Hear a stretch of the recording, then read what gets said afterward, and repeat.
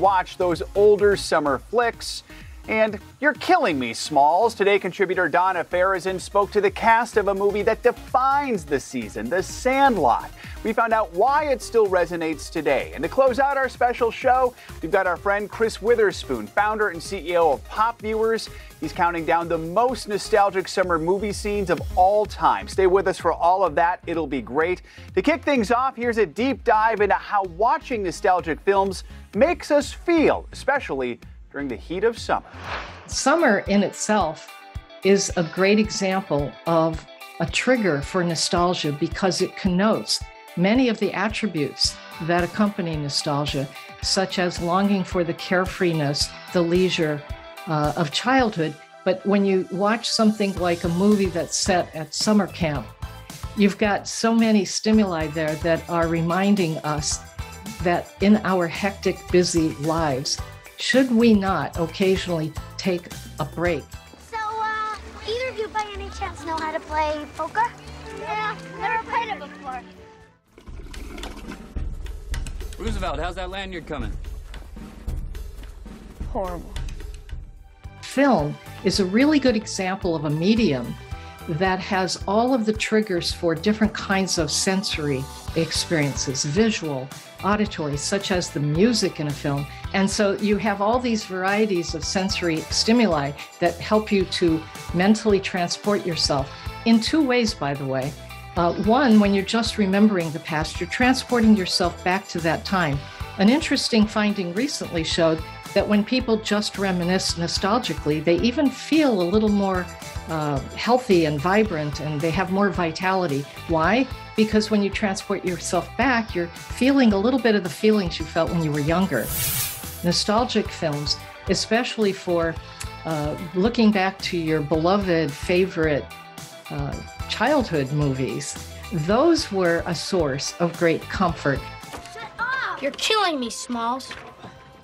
Dear Darla, I hate your stinking guts.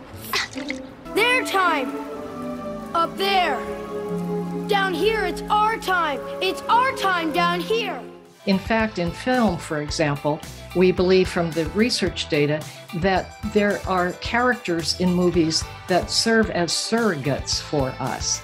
So when you watch a film that you loved in the past, not only are you remembering when you watched it, with whom did you watch it, the conversations you had at the time, maybe you went out to the movies with friends or what have you. But in addition to that, as you watch characters in films play out their own problems and resolve them through this vicarious resolution, you feel that hope and optimism, which is a lot like the happy ending of many stories that we've seen throughout our lives, right? If you wanted to log them according to seasons of the year, for instance, summer is a great time. And what operates as a nostalgic film, it could be something like Star Wars, Episode 1, for a generation who saw that for the first time, either as children, teenagers, or young adults. And to some extent, it's transporting them not just to the film and the enjoyment of the film, but also it gives someone the ability to reflect upon what did it mean to me when I saw that as a kid, and now what would I think of it now? So sometimes when we rewatch an old film, we're comparing our understanding as full-fledged adults, or our understanding now that we've lived through so much, with what we thought when we first saw it. Also, for the elderly today, they might think back to the great summer films that were beach movies. You know, the parties on the beach and playing volleyball on the beach. When you think about transportation mentally through a film, now you have added onto it that you might transport yourself to somebody else's past or to somebody else's experience, not necessarily your own. So fiction can be enjoyed and benefited from, even in terms of nostalgia. For instance, a lot of nostalgic films incorporate within the plot or within the character lines, characters remembering back to their past. I can still recall our last summer. I still see it all. Walks along the Seine, laughing in the rain. I was the last one to move away, but when I did, the Sandlot was still there. And then when you watch that, then that prompts you to sort of mentally transport yourself with that character back to their past as well. So it's very rich. Film is a very rich medium. Our thanks to Professor Christine Batchel for sharing all of her findings and insights with us, a little better understanding of why those films make us feel so good. Still to come, even more nostalgia and more fun. Donna Farizin's chat with the Sandlot stars who played Yaya and Squints. To cover the news, you have to be in it. This is how so many towns and cities are protecting themselves. They're pushing the gates open. Was there a school officer on campus? That's what we've been told. No. Top Story with Tom Llamas, weeknights at 7 on NBC News Now. The day's biggest political stories with trusted insight now and expert analysis now. A daily look at the politics behind the headlines. Meet the Press Now, streaming weekdays at 4 p.m. on NBC News Now.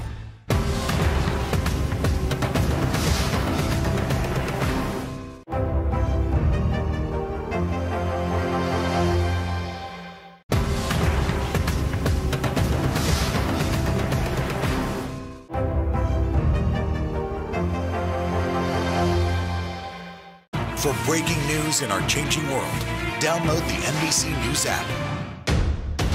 The day's biggest political stories with trusted insight now and expert analysis now. A daily look at the politics behind the headlines. Meet the Press Now, streaming weekdays at 4 p.m. on NBC News Now.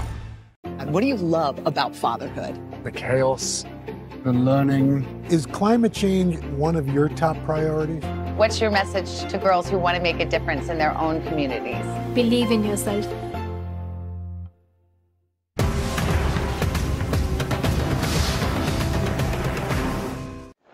Welcome back to our Pop Start Plus special, all about nostalgic summer movies. Now, if you're a 90s kid, you'll remember the 1993 release of a movie about a ragtag pack who loved playing ball. And it changed how we think about summer forever. Today, contributor Donna Farizin spoke to two of the stars from The Sandlot, Chauncey Leopardi, who played Squints, and Marty York, who played Yaya. They shared the responses they still get about the movie set during a summer back in 1962.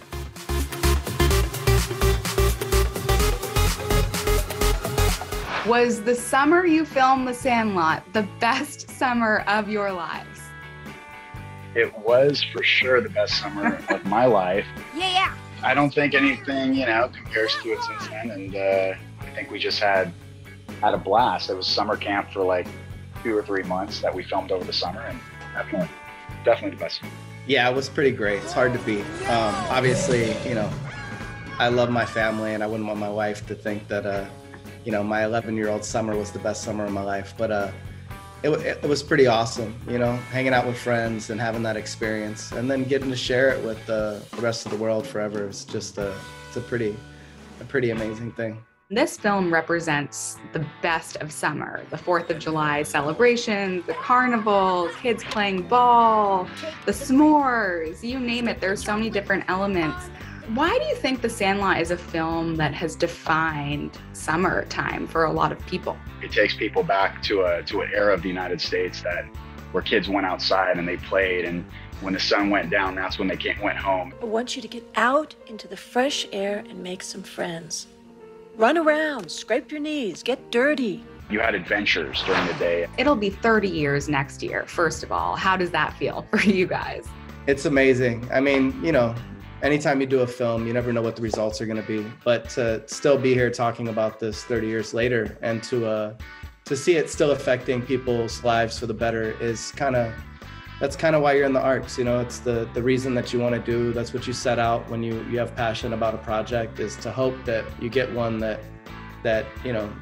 changes things forevermore. So it's a blessing, and we appreciate all the love and support that we've gotten over the years. What were your favorite scenes to film for each of your characters? I loved all of the baseball stuff. Obviously, was a lot of fun. When we played the other team, it was a blast. Filming the whole chase scene, we did that for 2 weeks. So just the dog chasing Benny and all the different stuff. That was a lot of fun as well. I think that there's something to find that was cool about everything. And even in the treehouse stuff, that treehouse was amazing. This is when they really built sets for film still. There was no green screens or anything like that. So that was all like real craftsmanship. Somebody, a carpenter, the construction guys on set actually built those sets. So they were so cool and like so in depth, Mr. Myrtle's house. And it was a really cool time in filmmaking because you still had all of the crafts really showcasing their work, whereas now maybe things are a little bit more reliant on computer generated software and stuff like that. So it was a cool time to kind of see them, fabricate this really cool film and these really cool sets. Obviously my favorite scene was going over the fence to come face to face with the beast and being on that crane. And it's really cool because, back then, kids could do their own stunts, which would never happen nowadays. And just like a lot of the stuff that I didn't even see till the final picture came out, the 4th of July scene, we filmed that with just literally lights and gels that they put in front to make it look like fireworks were going off. When we filmed that, it didn't seem that iconic to me until you put Ray Charles to it, until you put the fireworks in the sky. And when we saw the final product, we were like, wow, like that really that's an amazing scene. So it's just movie magic. God done shed his grace on thee.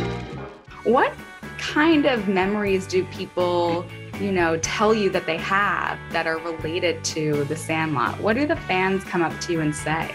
Everybody that relates to Squints that has the glasses or I get a lot of the pictures and the photos. Sometimes as growing up, having glasses is always like something that people could be a little reserved about or feel like they get picked on a little bit. So it's cool to have that cool character that people can relate to, that makes them feel like this is a superpower, not the opposite. How do you think The Sandlot has helped empower young people to feel more included, be more inclusive, and, feel okay to embrace their differences? It's awesome because this is a bunch of kids of all shapes, colors, and sizes. They're all different. They all have their own little thing. And, the main character is a kid that's feeling out of place and coming from somewhere else and really not fitting in. And it starts off with like his struggle of trying to connect with his stepfather and trying to connect with these kids in this new neighborhood. And it takes a guy like Benny, who is obviously a very strong character and an amazing baseball player and a total star, to just say, leave him alone. We need an extra guy, and this guy's gonna be it, So it's about including people regardless of, what the masses feel. So I think it has a lot to say about, real American values, because that's what America is. It's a melting pot of different cultures and different people that find common ground to create a better life for themselves. Really cool to hear from those two. We're going to share more from them after the break, including what it was like to film that famous pool scene featuring Squints and Wendy Peppercorn. Hallie Jackson Now, weekdays at 5 on NBC News Now. The day's biggest political stories with trusted insight now and expert analysis now. A daily look at the politics behind the headlines. Meet the Press Now, streaming weekdays at 4 p.m. on NBC News Now. Welcome back to Today. We got a lot to celebrate on this Wednesday morning. It's good to have you along with us. You don't know when your moment's coming, but when it does, you take it. Everybody's good, and that's it. Hallie Jackson Now, weekdays at 5 on NBC News Now. Live from Ukraine, from Uvalde, Texas, from Mayfield, Kentucky. To cover the news, you have to be in it. This is how so many towns and cities are protecting themselves. You can actually see they're pushing the gates open. Was there a school officer on campus? That's what we've been told. No. Do you remember any tornado as bad as this one? You look at this and you're thinking, we're not going to have power for weeks, if not months. Exactly. Every night, it's your news playlist. Top Story with Tom Llamas, weeknights at 7 on NBC News Now. Today is now a podcast, available every morning. Listen wherever you get your podcasts. The day's biggest political stories with trusted insight now and expert analysis now. A daily look at the politics behind the headlines. Meet the Press Now, streaming weekdays at 4 p.m. on NBC News Now. Let's go. This is a critical choke point for this fire.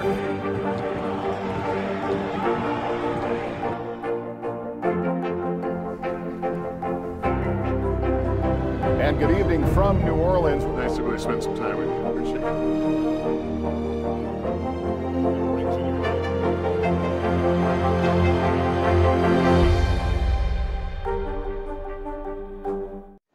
Welcome back to our special episode of Pop Start Plus. Let's pick back up with Donna Fairzin's conversation with two stars from The Sandlot, Marty York and Chauncey Leopardi, who spoke about that very pivotal pool scene and the impact it's had on young kids today.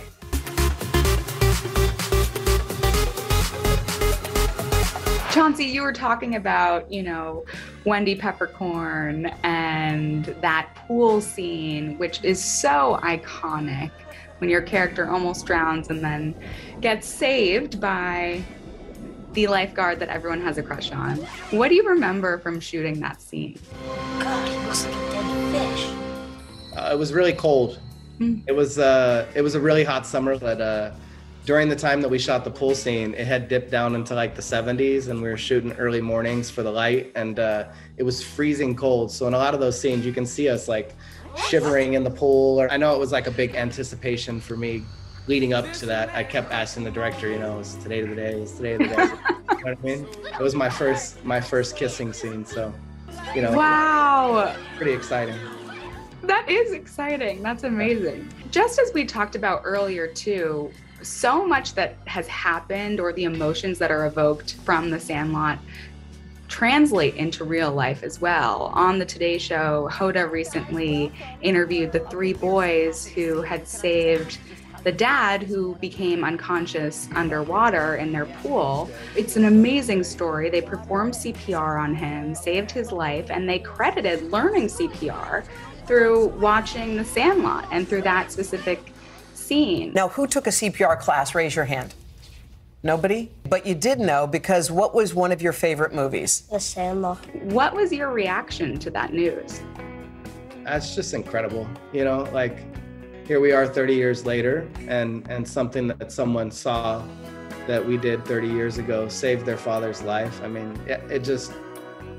it makes you want to tear up because it's such a beautiful thing. And, wherever we get the information from, it's great, So to be the force that helped them do that for their father, I'll never forget it.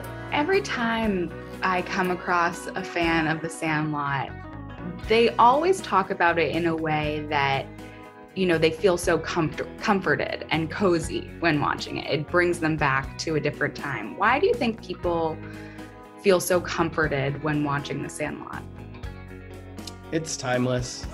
The way David Mickey Evans, the writer and director, shot it, he told the DP, Tony Richmond, he told him, I want it to look like Kodak chromatic film. So that's like an old, very pop arty type of film from the 60s. And he said, I want it to look like that. And I think because of the setting, had he have done it in the 90s when we shot it and placed it present day, I don't think it would have lasted and stood the test of time.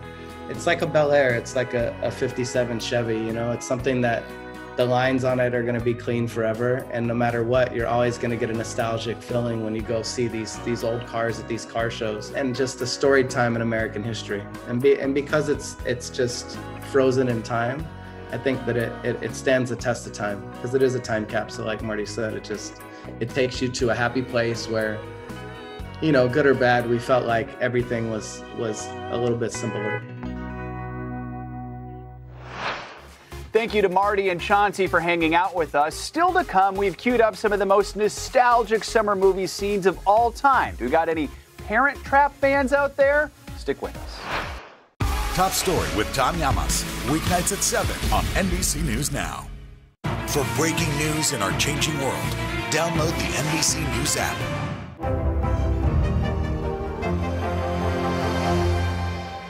Live from Ukraine, from Uvalde, Texas, from Mayfield, Kentucky. To cover the news, you have to be in it. This is how so many towns and cities are protecting themselves. You can actually see they're pushing the gates open. Was there a school officer on campus? That's what we've been told. No. Do you remember any tornado as bad as this one? You look at this and you're thinking, we're not going to have power for weeks, if not months. Exactly. Every night, it's your news playlist. Top Story with Tom Llamas, weeknights at 7 on NBC News Now.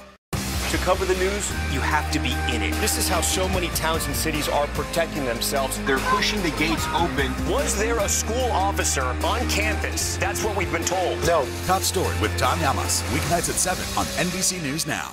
These days, it feels like the news never stops. So let's get into it. What's happening right now, what it all means for you for an hour every day. It can be hard to keep up, so let's get started together. Hallie Jackson Now, weekdays at 5 on NBC News Now. Welcome back to Today. We got a lot to celebrate on this Wednesday morning. It's good to have you along with us. You don't know when your moment's coming, but when it does, you take it. Everybody's good, and that's it. Welcome back to our special episode of Pop Start Plus. We are diving into everything you need to know about nostalgic summer movies. And who better to guide us along than Chris Witherspoon? He is the founder and CEO of Pop Viewers, and he's about to take us on a lovely trip down memory lane with some of the most nostalgic summer movie scenes ever.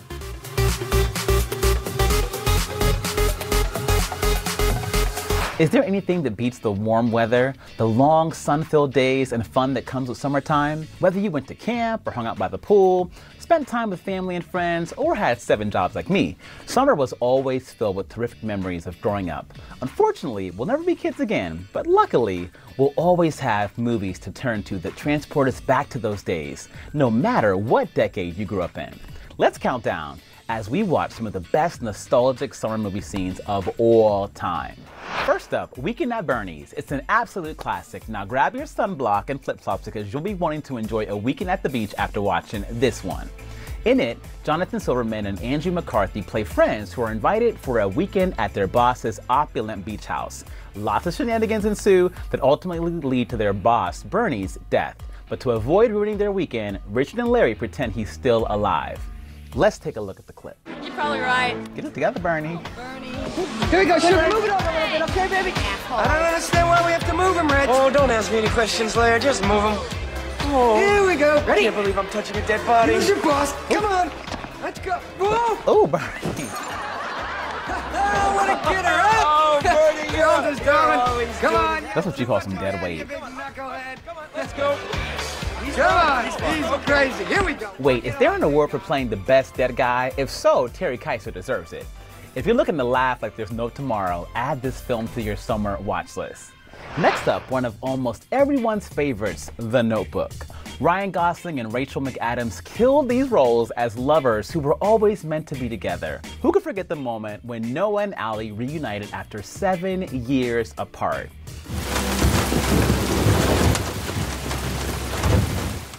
Did he just pick that boat up with his bare hands? I think he did. It wasn't over for me. I waited for you for 7 years.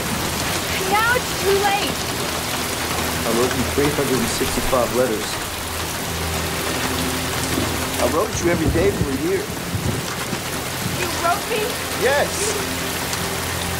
It wasn't over. It still isn't over. Ooh. That's a kiss right there. Ooh. Talk about a hot girl summer. Even all that rain couldn't cool those two down. On to another fun one, Ferris Bueller's Day Off. Now, if you watch this as a teen, then you got tons of ideas of how to spend the perfect day playing hooky. Matthew Broderick stars, of course, as Ferris Bueller, and the movie starts a month before Ferris's high school graduation. Ferris ends up at a museum, a baseball game, a fancy restaurant, you name it. One of the most hilarious moments was when his teacher realizes he's missing from class. Let's watch this clip. Anderson. Here. Bueller. Bueller. Bueller. He's sick. My best friend's sister's boyfriend's brother's girlfriend heard from this guy who knows this kid is going with the girl who saw Ferris pass out at 31 Flavors last night. Now she can lie. Pretty serious. That's a good lie. Thank you, Simone. No problem whatsoever. Fry. Oh my God. Ben Stein's boring, monotone delivery gets me every time. And P.S., find yourself a coworker that will be your alias next time you want to ditch work on a summer Friday. Everybody needs one of those. Now, Clueless is one of those timeless movies following a group of popular high school friends. If you didn't know, it's a modernization of Jane Austen's Emma, and it's got an amazing cast. Alicia Silverstone and Paul Rudd, and of course, the late, great Brittany Murphy. just to name a few. Check out this scene where Cher, played by Silverstone, makes the case for not participating in PE class. Earth to Cher! Come in, Cher! Oh my God. Ms. Stoger, I would just like to say that physical education in this school is a disgrace. I mean, standing in gym line outfits. for 40 minutes is hardly Different outfits. aerobically effective.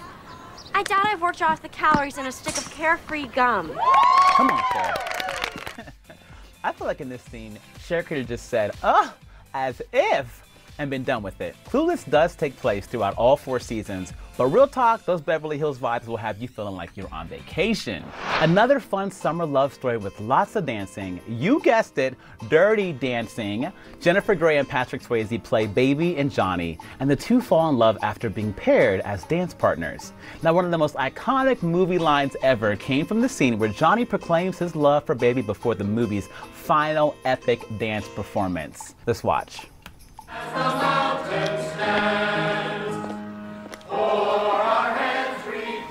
Nobody puts Baby in a corner. Tell him.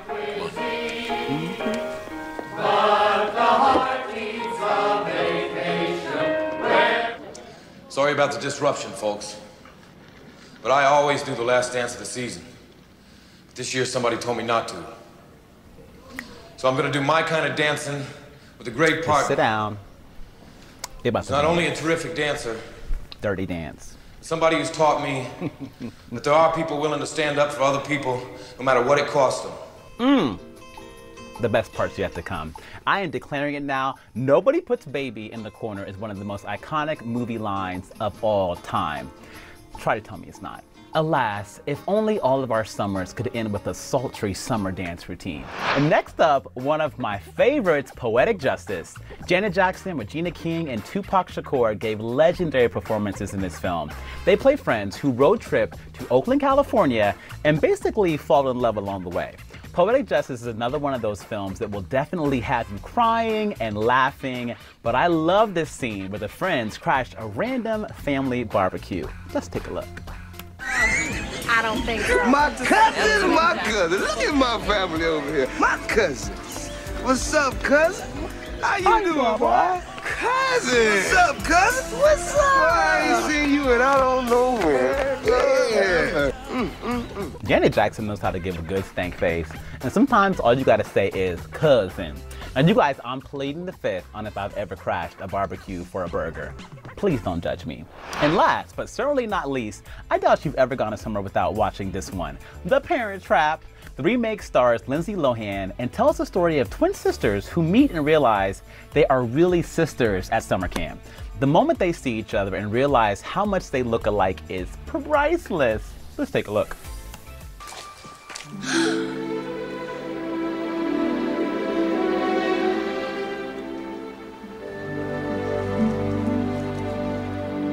A new camp champ, come on.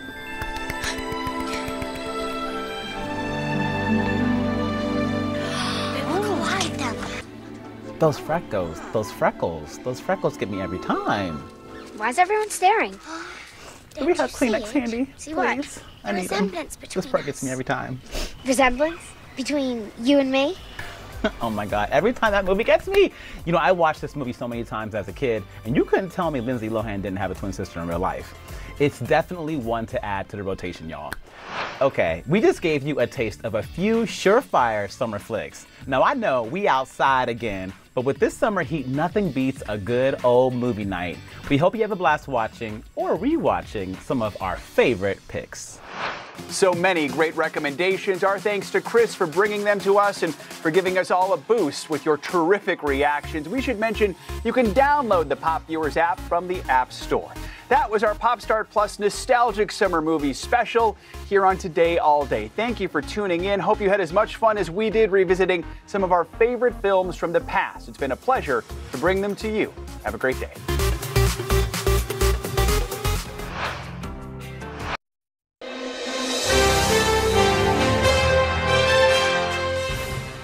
The American Heart Association now considers healthy sleep patterns key to heart and brain health, and so it's now added sleep to its cardiovascular health checklist. When the association evaluated tens of thousands of Americans using that new criteria, it came back with a concerning number. There it is right there on your screen. 80% of people in this country have low to moderate cardiovascular health, with scores that vary significantly according to age, gender, race, other factors as well. Here to help us break it all down, Dr. Jennifer Haith, cardiologist at Columbia University Irving Medical Center. Dr. Haith, good morning to you. You would be hard-pressed to find a more sleep-deprived group of people. I'm sure. Probably in here in one day. So let's start with just how many hours should we be getting every night? Clear up the confusion. So the American Heart Association has added sleep and is saying that 7 to 9 hours for adults is crucial to your heart health and your overall well-being. What's the connection between sleep and heart health and brain health? Because it may not be immediately apparent to folks. It's a great question, and I don't think we fully understand sleep. It's a strange phenomenon if you think about it, but we think it's restorative. We know that when you're asleep, your heart rate slows down, your blood pressure comes down, and that's a large chunk of time for your body to be in a relaxation mode, and the effects are great on high blood pressure, diabetes, obesity. I want to go back to that full screen that we just put up just a moment ago, because it looks like it also varies by age as well, the amount of sleep that we should be getting. So you're saying that we should be getting between 7 and 9. What about folks who are younger? What about folks who may be a bit older as well? So we know that younger children need a lot of sleep, and it's really important for their brain development. So for children under the age of 5, we're recommending somewhere between 10 and 16 hours of sleep, a day. For kids that are aging, amazing. Our kids slept, especially on Saturday. Exactly. Adolescents, a little bit older, 6 to 12, they're recommending about 9 to 12 hours, and then older children, teenagers, 8 to 10. So it gets less as you get older, but it's crucial for young children to get good. What about those folks, and we all know them? They're like, I only need 5 hours of sleep. I only need 4 or 6. Okay, fine. They feel all right. Are they affecting their heart health? That's a great question. It's hard to know. It's for sure true that some people seem to need less sleep and seem to function okay. But I think that the vast majority of people need a solid 7 to 9 hours if they can a night. And if they can't, then make up for it in naps. Yeah. So sleep is the newest addition to this checklist, this cardiovascular checklist. What else is on the list? So the list is comprised of things that, are modifiable and less modifiable and need medication. So for instance, nicotine, that's actually been changed this year to include non-regular cigarettes, e-cigarettes and vaping. Sleep, as we mentioned, diet, exercise, and then hypertension, diabetes, high cholesterol, and obesity. So if you're in that low list, you said like some things you can change, some things you can't, they're your physiology. What is your recommendation if somebody comes in and says, like, I'm worried that my heart health is not where it needs to be? Well, the good news is, and I take care of people with very advanced heart disease, there's always something you can do. You need to see your doctor once a year and be screened for all of your risk factors. You need to take prescribed medication that your doctors give you for hypertension, diabetes. You need to get exercising, and that doesn't mean you have to go into some psychotic fitness program. You can just put on sneakers and walk. I know quit smoking is always at the top of the list. It's so hard for folks, and especially people who've smoked for a long time and might think, what's the point now? It's too late. The damage is done. It's never too late. The benefits of quitting smoking can be seen at any time in life, and it improves with every year you quit. I mean, I will see patients who quit. Their skin, their hair, their physique, everything changes. Dr. Haith, really quickly, why now? I mean, we've known for years that, more sleep is good for us. Why do they just decide to add it to the checklist now? I think that we've realized as a community of doctors and scientists that it's really important to have relaxation as part of your overall wellness. And that's becoming something that we're studying more. And so I think it's really great that they've included it. All right. And I love that you're pro-nap. Yeah. I believe in the nap. I love a nap. Yes, a good nap is good. I want you to come to my house later and talk to my kids about the importance of sleeping 16 hours I a day. know. Yeah, exactly. I mean, 100%. Let's get that going. Let's check in with Al. He's on the road. He's the Energizer Bunny. How many hours of sleep do you think you get every night, Al? I get about 6, which I know isn't enough, but you on the weekends it's more like 8. Yeah. And doctor, does it have to be consecutive? Does it have to be consecutive, or does it have to be consecutive hours of sleep? I mean, they're trying to recommend that people get some sort of consistent length, but like I said, LeBron is a big fan of the nap. Okay, good. Grab it where you can. Be like LeBron, Al. For breaking news in our changing world, download the NBC News app. Top Story with Tom Llamas, weeknights at 7 on NBC News Now. Today is now a podcast, available every morning. Listen wherever you get your podcasts. These are our missing daughters and sons. We need anyone who saw something to come forward. She was wearing a black jacket, a black top. I'm going to bring my son home alive. Dateline Missing in America. Listen now wherever you get your podcasts. Today is now a podcast available every morning. Listen wherever you get your podcasts. Now Tonight with Joshua Johnson. Streaming weeknights at 8 on NBC News Now. You open the door for so many people. I love working with people. I did not do any of this by myself. Hello! Lizzo, you put a smile on every single face. It feels like Christmas or my birthday or something.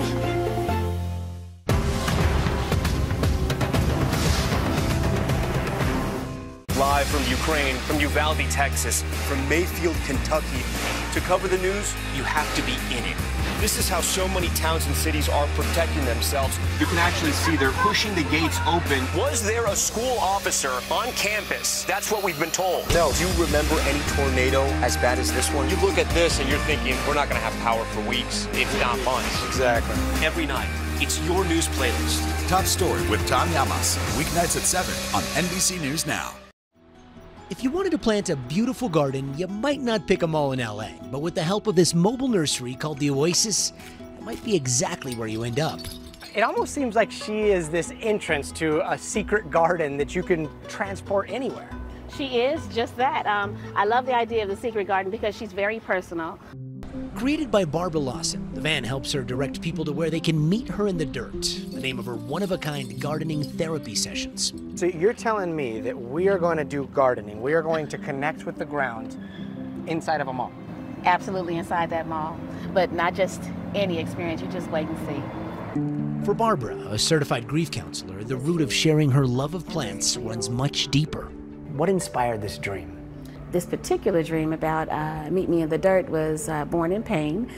When I was 24, I lost my mother. Normally, you can move through that process of grieving naturally, but after about 20 years of not dealing with that pain, I went into a deep depression, and Meet Me in the Dirt was born. We joined Barbara inside her South Bay Galleria sanctuary for a therapy session and watched her transform a table of strangers into a wellspring of well-being. I start by giving you journals because, yes, we're going to get dirty, but this work requires that we also do some of this work, meaning reflection. We are love. Strong, intentional, sincere, sunshine, grateful, and yearning. I'm loving all these words. So right behind you, and then take whatever time you need, there's an assortment of plants. I want you to get 2 babies that call your name. Looks exactly like my daughter. Oh, okay. This looks like a crazy hair. Yeah, that's cute. No plant is perfect unless it's fake. There is absolutely scientific proven facts that show us that digging in dirt releases stress, releases anxiety, and it helps us to heal. You have your pen, you have your journal. What is this good soil getting ready to represent in your life? Think about this nursery pot. What would happen if this baby stayed in this nursery pot? Your new environment is where you're going to allow yourself to grow and to flourish beyond where you were. So sometimes in life, things have to come against you. Press all around. What is it that's doing that to you? What's squeezing you on all sides? As we worked through the session, it became obvious that the dirt symbolizes so much more. When I placed my first baby in the pot, she was leaning over and I wanted her to stand up perfectly. And I had to check myself in that moment and say, it's okay for her to lean. It's okay for her to get steadied over time. And it's very, very parallel to some personal things that I'm dealing with right now.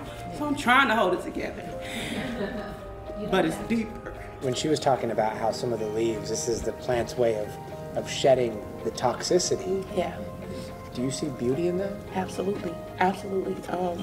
There's beauty in the growth, there's beauty in the shedding. When you look at it knowing what the plant's doing, all of a sudden it becomes beautiful.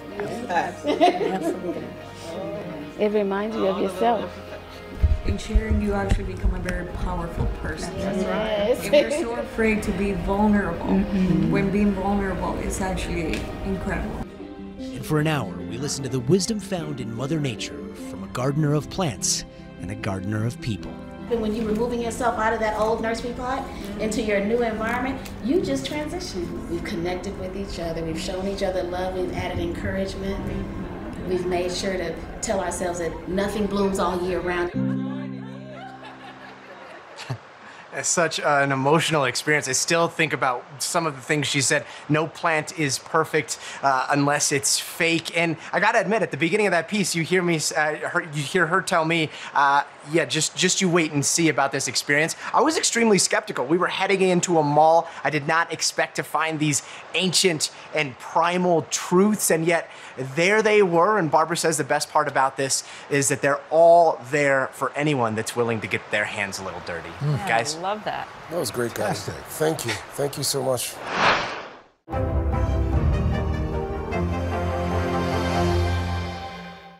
You open the door for so many people. I love working with people. I did not do any of this by myself. Hello! Lizzo, you put a smile on every single face. It feel like Christmas on my birthday or something.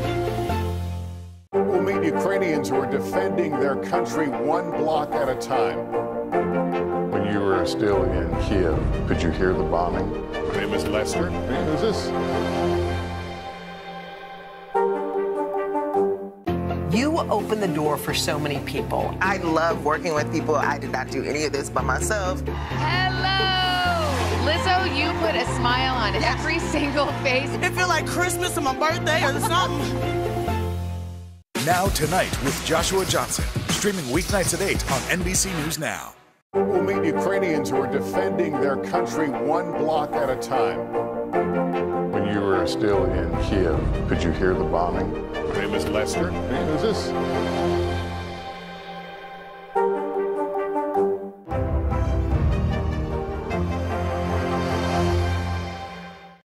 You open the door for so many people. I love working with people. I did not do any of this by myself. Hello! Lizzo, you put a smile on every single face. It feel like Christmas on my birthday or something. For breaking news in our changing world, download the NBC News app.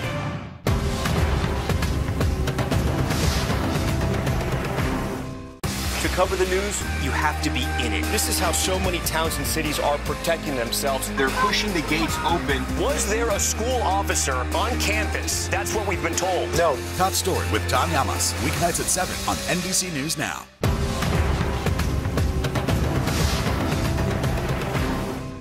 The ability to get outside and to be physically active during this time was frankly indispensable for our emotional health. Mike Varley and Jesse Hyatt of Brooklyn, New York, had always made a hobby out of getting their steps in. We decided to walk from San Diego to LA, which is 120 miles. We did the length of Vermont, and we went from the Pacific Ocean to Olympia, Washington. But during the COVID-19 pandemic, they stepped up their game. I pitched to Jesse this crazy idea that we walk 5 marathons a week for 1 calendar year around New York City. Driven by a desire to challenge themselves mentally and physically, the couple began walking 26.2 miles a day, multiple times a week, starting in June 2020. I have been working in the fashion and textile industry. She had her business and still managed to walk 3 days a week, and I walked the 5 days a week for the 1 calendar year. Mike leaving his job at a video game company to dedicate himself full-time to the project.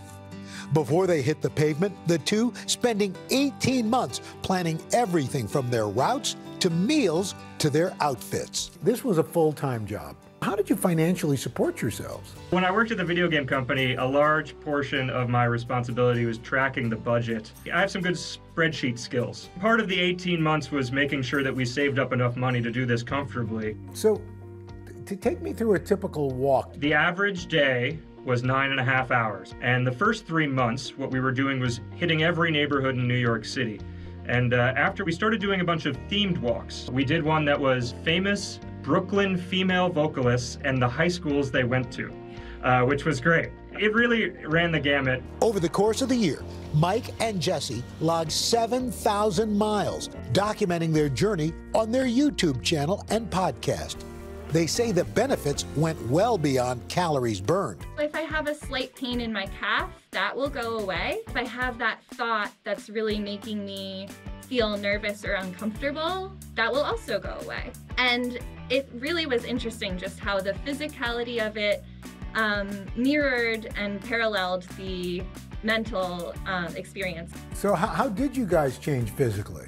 I think I lost somewhere between 15 and 20 pounds. Something that was the most affirming for me was that I still had like a little bit of belly fat going on at the end of the whole thing. If you're walking 7,000 miles and you still have a little bit of belly fat, maybe your body's okay. You know, like my body is what it is. The walks pushed Jesse and Mike to make discoveries about themselves and each other. I have the ability to conquer challenges and know that difficult experiences won't be forever. I learned that I'm definitely with the right person. This project is so special to us and so important. So we ended up inviting our friends and family to join us for parts of our final marathon. And we got married in Marine Park at the very end of the marathon. It was honestly one of the best days of my life.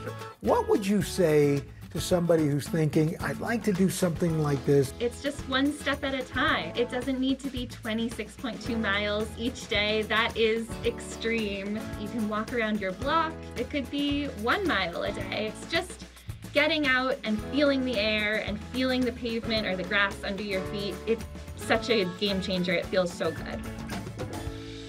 Oh. You hear that story and feel like a slacker. I know. Every day. Every day. A marathon every day. every miles day. do you walk a day? I try to get anywhere between 3 and 5. Okay. But, this is taking it to a whole new level. In fact, last week, Jesse and Mike celebrated their first anniversary, and they celebrated by, of course, going on a marathon anniversary walk. Their very first since they completed the challenge. And if you're wondering what they ate along the way, the answer is a New York City classic. Bagels.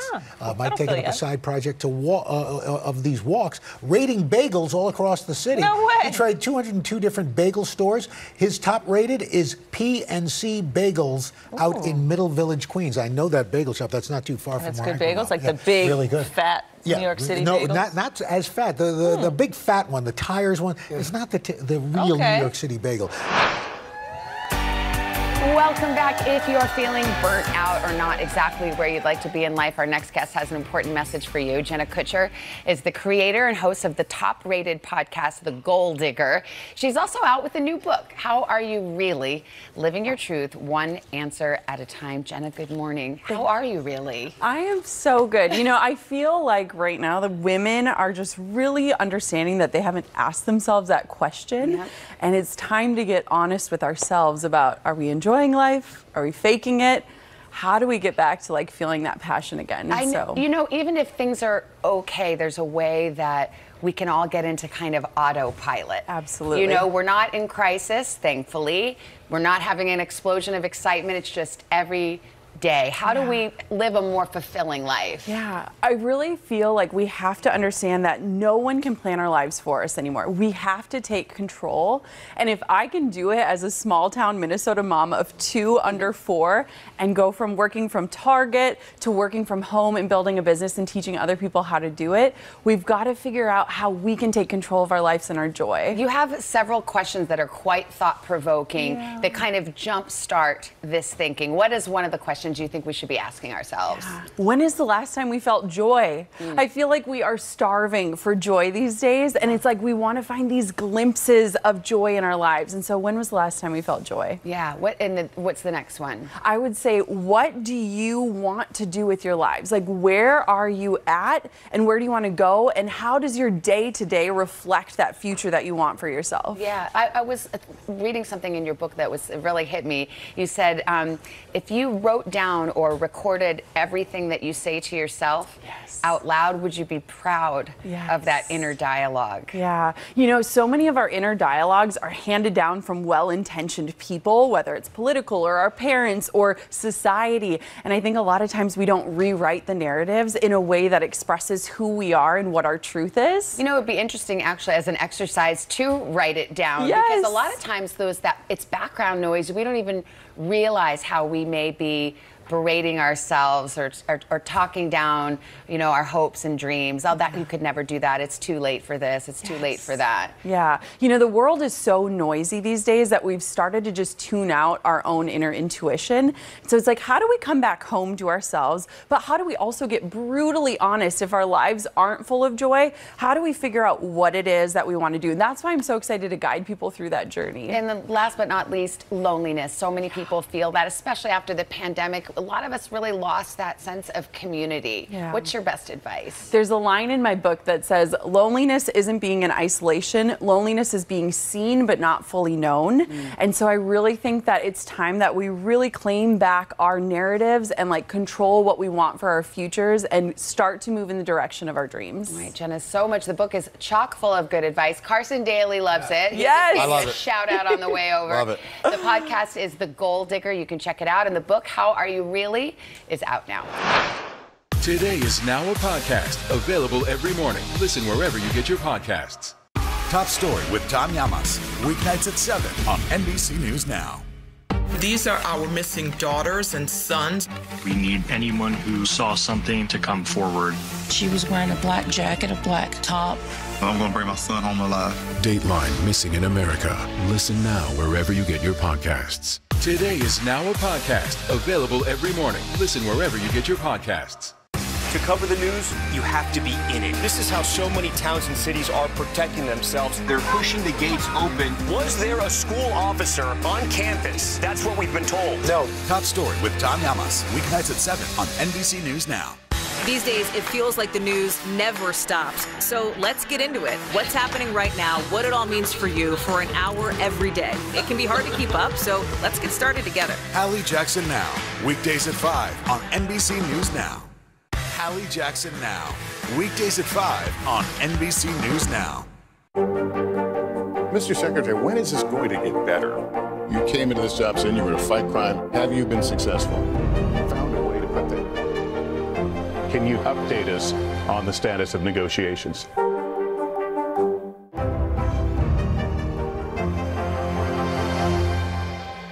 Today is now a podcast available every morning. Listen wherever you get your podcasts.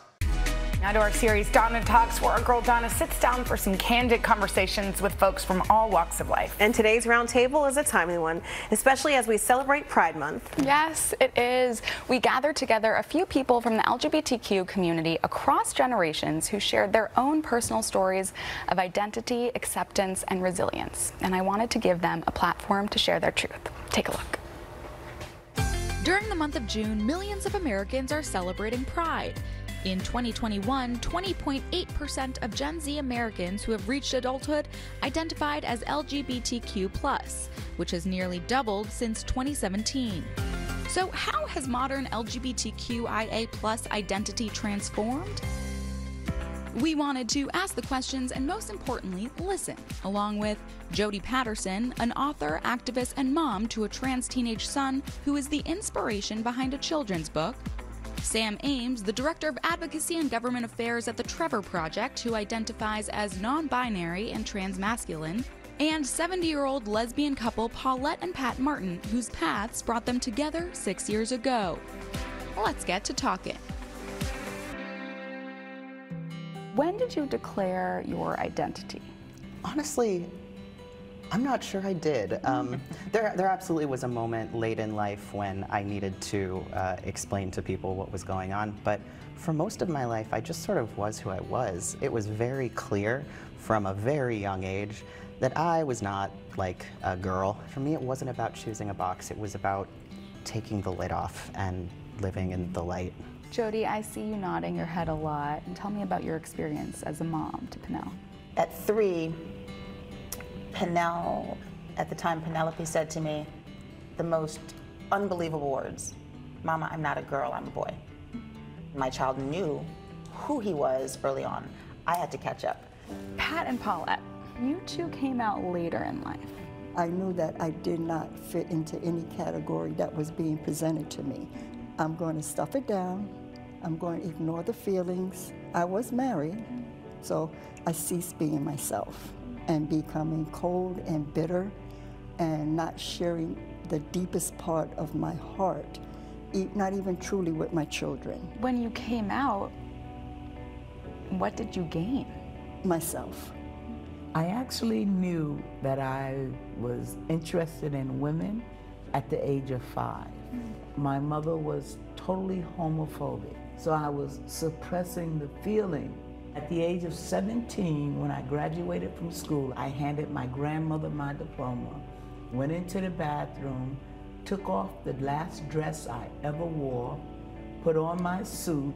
I was such an angry young person because I couldn't be who God had made me to be. Sam, I know that you've spoken a lot about how kids these days have more language than you did growing up. As someone who identifies as non-binary and transmasculine, can you explain those terms a little bit in that vocabulary? Non-binary is essentially a recognition that, like most things on this earth, gender is a spectrum. There are many, many layers and nuances between. There is this beautiful reclaiming possible when we create more language, when we acknowledge that this language has power. People don't want to make a mistake, so they choose silence. What should someone do if they misuse a pronoun or misgender someone, if they make a mistake? Apologize and keep it moving. That's right. I'm trans and I still slip up on pronouns. You're gonna mess up sometimes. Move on with respect and love, and you get better over time. What have you noticed about the similarities and differences between Gen Z, your generation, older generations? Trans and non-binary young people say that having just one person or a few people in their life respect their pronouns decreases their suicide risk by as much as 50%. That is enormous. It is an easy, easy thing. What is something that everyone can do, whether you are in the LGBTQ+ community or not, that can educate, inform, and support? We need to be listening to those who are different from us, and we need to be asking the questions. How can I be an ally? It is not to probe into someone's life. It is to assert that you are on the right side of things, that you want to be a part of the solution. Have more conversations, attend more events, keep your mouth closed, ears open. There's this concern that it's a fad or it's trendy or something. I want to say, there have always been exactly the same number of LGBTQ people in any given society as there are now. What we have now is language to describe it. What do you want the younger generation to know about your experience? Be proud. Yeah. Be proud of who you are. Live proudly 365 days a year. 365 days a year. Beautiful conversation. It's really amazing. Important. For more stories like this, head to today.com/pride, and I hope you do. And really, really awesome. A big honor for 2 Olympic legends. This is well deserved. Swimming icon Michael Phelps and skiing legend Lindsey Vonn were among those inducted into the U.S. Olympic and Paralympic Hall of Fame. And both athletes delivered speeches that were reflective and personal. My biggest journey now is the mental health world. I cannot wait to really uncover and open more paths, not only for everybody else in the world, but especially for our teammates and our athletes here at the USOPC. I would like to dedicate this to my mother. She's having her own battle right now with ALS. And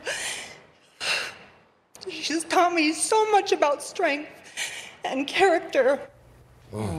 I'm glad that she mentioned, you know, a lot of the folks mentioned their parents. Yes. And, you know, the folks you think about before they get to the Olympics, there are practices at 4, 5, 6 years old. You know, we've talked to athletes who slept in their cars on the way with their parents, certain practices. So, well deserved for them. And in fact, other inductees include figure skater Michelle Kwan, soccer star Mia Hamm, and tennis legend, certainly well deserved, Billie Jean King. Billie Jean King's one of those you kind of think was. Why wasn't she? She probably should have been in sooner, but that was. Hey, better late than never. Absolutely.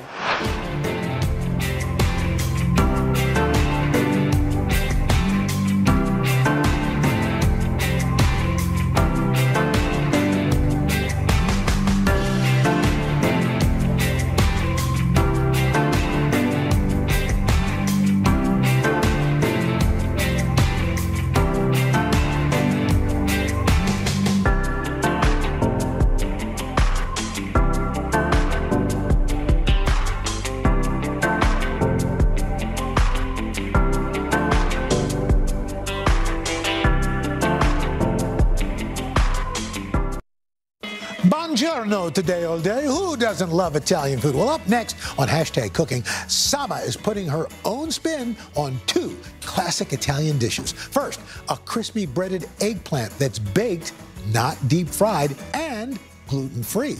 Then she whips up a vegan version of a classic pasta dish. Oh yeah, mangia. So when I said cacio e pepe, really, I meant cashew e pepe. Huh? Am I the only one who laughs at my own jokes?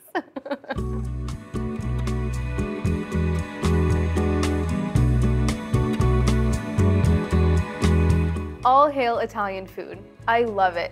Some traditional Italian dishes do have a lot of dairy, so I wanted to create some of my favorites with a plant-based twist. Today I'm going to show you how to make a breaded eggplant that uses almond meal instead of breadcrumbs in a really delicious and creamy vegan cacio e pepe. This is Hashtag Sama's Italian. Eggplant is a vegetable I kind of tend to forget about the second it enters my kitchen. So, to use up all of my forgotten eggplant that I've been finding in my fridge, I wanted to create something that had the breading of an eggplant parm, but the snackability of something like a slice of bruschetta. So, enter my breaded eggplant. The first thing that we're gonna do is slice our eggplant. Got a cute eggplant here. Just gonna trim the end off and start slicing.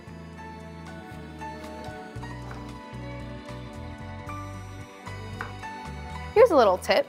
You don't actually need to salt your eggplant. Traditionally, you'd salt your eggplant to get rid of that bitterness, but nowadays, the bitterness has been bred out of eggplant.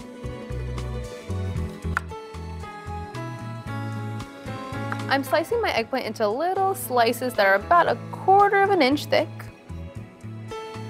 Perfect. So happy I'm using up my forgotten eggplant. It's just been sitting in there for so long. Okay.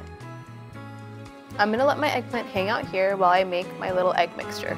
I wanted my breading to have a lot of flavor on its own, so in addition to my almond meal, I'm gonna add some of my favorite spices. I'm using almond meal or unblanched almond flour for this recipe, which still keeps the skin on the almonds. I find that this is really nice to add texture, and it's a great replacement for breadcrumbs. The cayenne is gonna add a little heat, and the turmeric and cumin are my favorite pairing. We cannot forget our salt and pepper. What is life without some salt and pepper? It'd be very unseasoned and boring. Little salt and some freshly ground black pepper.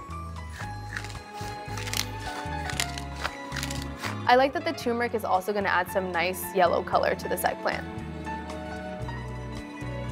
Just going to whisk this until it's nice and well combined.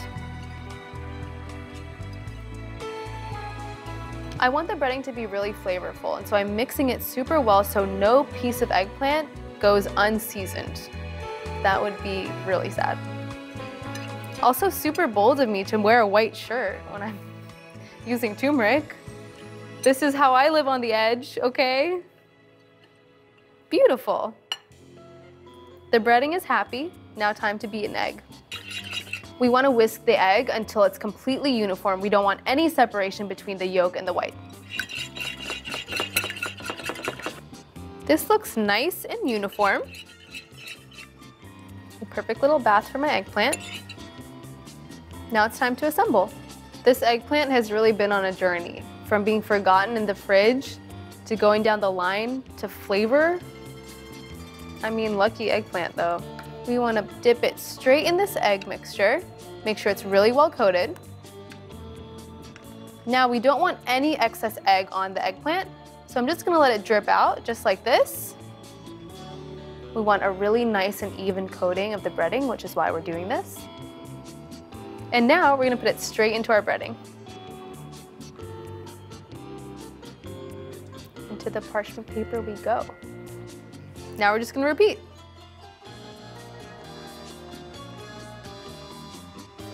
This is a way better fate for your eggplant than the trash, I'm just saying.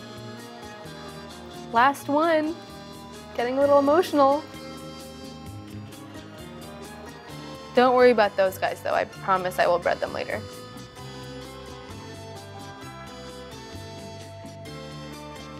We are ready for the oven. Look at those colors, looks so pretty. I'm popping these in at 375 degrees for 30 minutes. Make sure to flip them halfway through.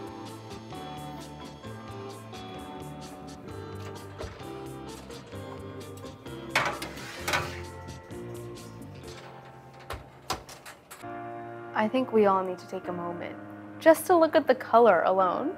Look at that yellow from the turmeric, the little golden crispness on the edges. I'm like drooling already.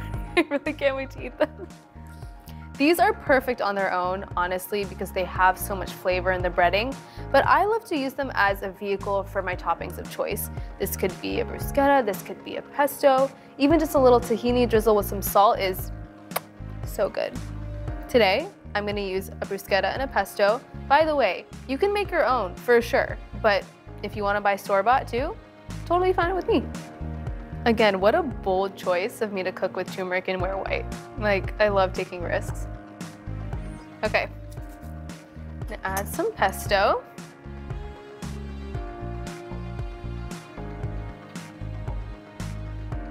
Spread that on really nicely.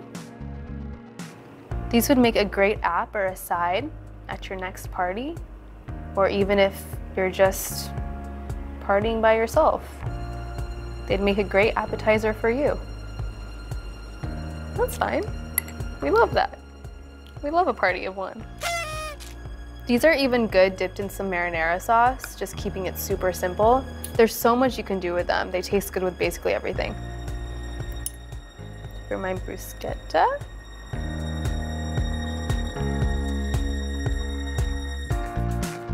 And because everything is better with a little salt, I'm gonna add some flaky sea salt on top. It's gonna taste really good, it's gonna add a little bit more saltiness, but it's also gonna look really pretty too. Just a little. You know, this eggplant, this middle one, it's not sure what it wants, so it's gonna get both. Whoever gets this piece, that's the lucky person at the party. I'm cracking myself up, okay. Okay, great. Can't forget a little salt on here. This screams, you need to take a picture of me. So I'm gonna listen. And again, feel free to use whatever toppings you want. This is truly very customizable to your liking and your flavor inclination. Or whatever you see at the store that you're like, that looks good, I'm gonna put that on my breaded eggplant. I support you. Even hummus, I just thought of that, even hummus. That's what I'm gonna top this with next time. Okay, I for sure got the shot. I got like 15, to be real with you. So now I'm gonna try one. Okay, I'm gonna go for it with this little guy right here. Okay, I'm ready. I hope you're ready. So good. I'm serving this at my next party. Even if it's just me, I'm just gonna serve it to myself. I deserve it. This was so yummy. And look what we created. The colors of an Italian flag. I mean, come on, look at that. So cute.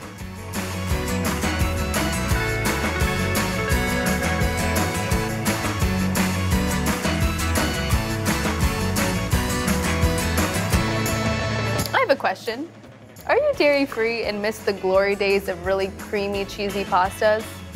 Well, you're in luck because my next recipe, my vegan cacio e pepe, has you completely covered. I'm gonna go get the ingredients.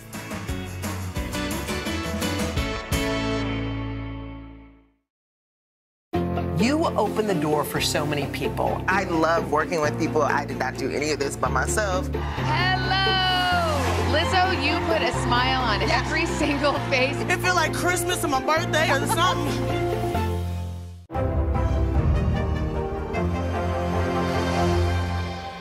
We'll meet Ukrainians who are defending their country one block at a time.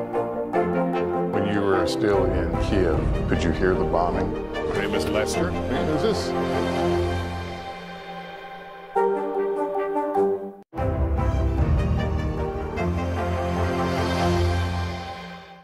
You open the door for so many people. I love working with people. I did not do any of this by myself. Hello! Lizzo, you put a smile on every single face. It feel like Christmas on my birthday or something. Let's go. This is a critical choke point for this fire.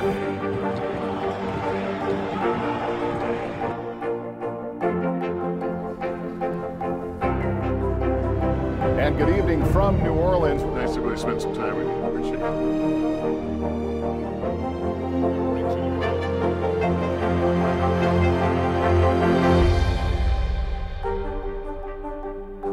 Today is now a podcast available every morning. Listen wherever you get your podcasts.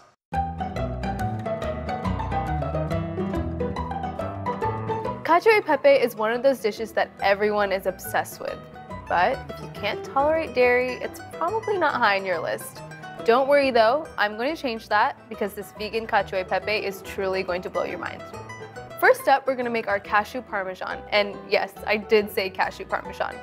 To make this parm, we're using a base of cashews, raw cashews, and nutritional yeast for that savory, nutty, cheesy flavor. I'm going to start by adding my raw cashews into my blender. Make sure your cashews are raw and unsalted. Now for our nutritional yeast. Nutritional yeast is commonly used as a vegan cheese substitute because it's got this savory, nutty, cheesy flavor, a little bit of umami in there too. Make sure you buy the fortified version because that's the one that has a lot of vitamins and minerals. Now we need some spices. We've got to have a little seasoning. So, got some salt. Salt going in. And some garlic powder. Now, all we're gonna do, because my blender is truly my best friend, is blend it all up. Be careful though not to over blend. We just wanna blitz it a little bit so we get a nice fine powder, sort of like a Parmesan.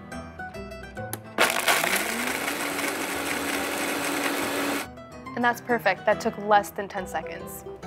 Let me show you what it looks like. It smells so good, it's cheesy, it's nutty, it's savory. It's kind of like a nice fine powder, perfect for sprinkling on top of pasta. This makes a little bit more than I'll need for this recipe, so you can totally store this in the fridge for up to a week, top your popcorn with it, some salads. It's very versatile. And you know what? I'm gonna make my sauce in this blender too, so I'm just gonna transfer this out, keep it over here, don't have to wash any more dishes. I'm being lazy today, and that's okay. I still love myself. This is some #precious Parmesan. Can't waste any of it. So the reason I'm starting with the Parmesan is because the parm is dry, the sauce is gonna be more creamy and liquidy, so that's why we're doing it in this order. Saving us some time, saving us some washing dishes. Now I'm done with my cashew parm. Time to make the sauce. I'm using soaked cashews to create this sauce. It's gonna make it really creamy, really luscious. When you soak cashews in water, it actually becomes a little bit more pliable and easy to just blend to very delicious sauces and fillings. Just soak them for an hour in hot water. I'm just gonna add them to my blender.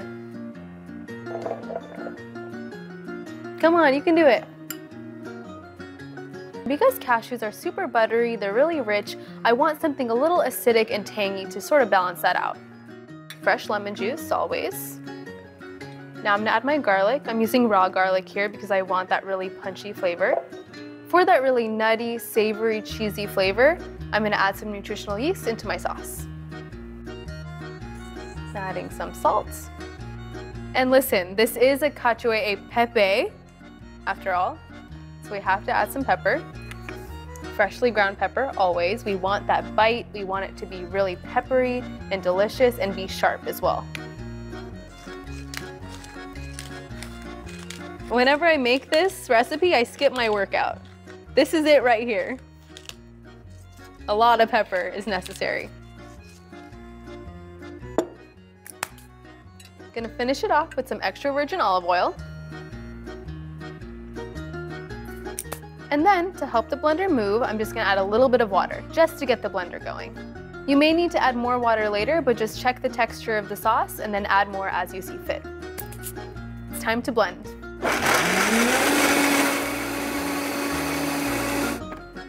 I'm gonna add a little bit more water. I mean, it smells so cheesy already. I'm in love. Just a little.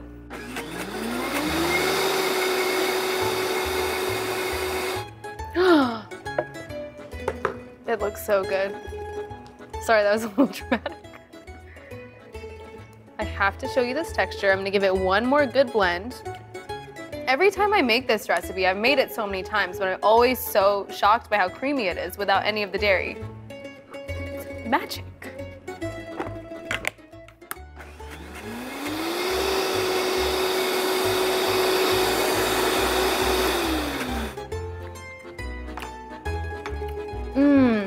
It's so good.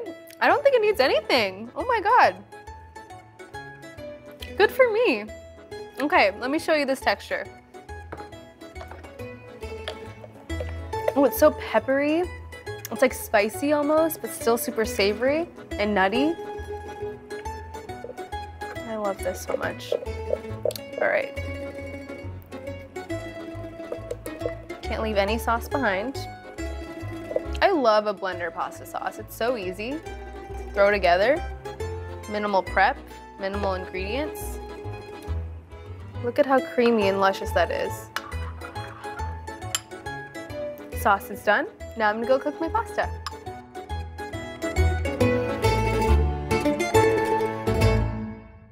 Top Story with Tom Llamas, weeknights at 7 on NBC News Now. You open the door for so many people. I love working with people. I did not do any of this by myself. Hello! Lizzo, you put a smile on every single face. It feel like Christmas or my birthday or something.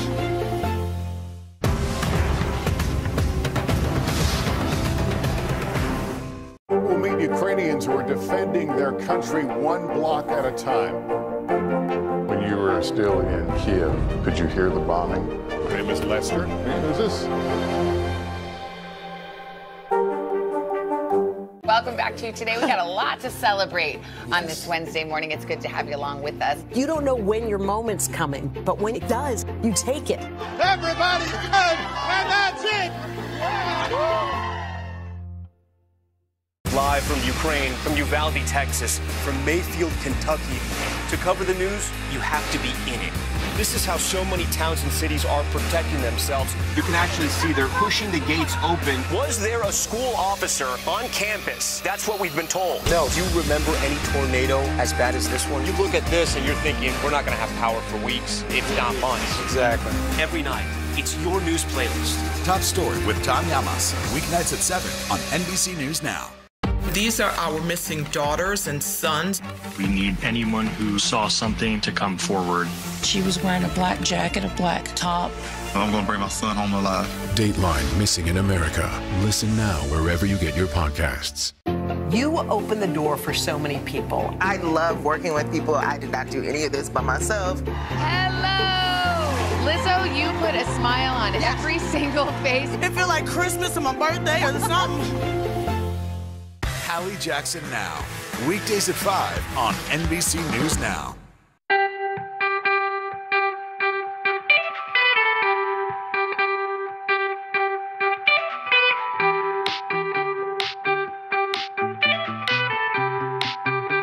Now it's time to cook our pasta. I've already got my water boiling, and don't forget, we must salt our pasta water. Hashtag no bland pasta. It's not good. Okay, the water is ready for my pasta.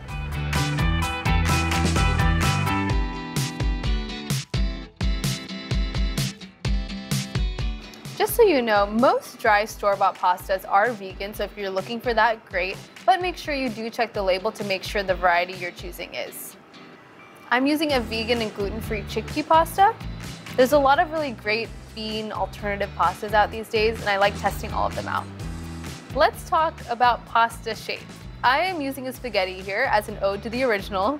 We've changed a lot of things already, but you know what? We're keeping it OG when it comes to the spaghetti, but you can use your favorite shape. I'm a helicopter pasta parent. You really do have to keep watching your pasta, especially if you're using an alternative pasta like a bean pasta, because if you overcook those for too long, it'll become a little gummy. Pasta is such a comfort food. In my household growing up, my parents would just alternate between making Indian food and pasta. That was like, that was all we had. It was Indian food or pasta. All right, I'm feeling good about this one. We're done. We're done. Woo! Here's what I want to do. I want to save some of that starchy water for later to add to the sauce and pasta to help thicken it and bind it. So I'm going to save some of that. Just a little for later. I love being prepared. And now I'm just going to use my tongs and transfer my pasta to my dish. And then I'm just going to mix the sauce all up. I'm excited about it. This also keeps the starchy water on the pasta. Doesn't have far to go. Spaghetti's so cute. I love it. All pasta is cute. I don't discriminate. I love all pasta. You know what time it is. It's sauce time. Remember this? Remember our old friend, our cacio e pepe sauce from earlier? It's about to meet the pasta of its dreams.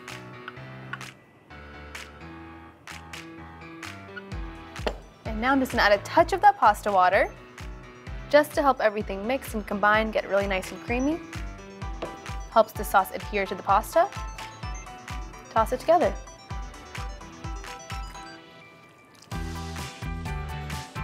Get the sauce around every single little bit of that spaghetti. I'd be sad if we didn't. And now, time for our cashew parmesan. Ready? I'm gonna mix some in and then I'm gonna add some on top as well, just for a little bit of flavor, a little bit of aesthetics. Just like a traditional cacio e pepe, we wanna eat this immediately. We want it to stay hot, stay fresh. So I'm gonna serve this to myself right now. Is this generous? I don't care. Am I just like, are my eyes too big for my stomach? No, you'll want to eat this much, I promise. Okay. I'm gonna cut myself off there. And now, let me just make this look a little pretty with my fork. Twirl this around. And add a little bit of my cashew parm. And by a little bit of my cashew parm, I meant a lot bit of my cashew parm. And the dish wouldn't be complete without it, some freshly ground black pepper.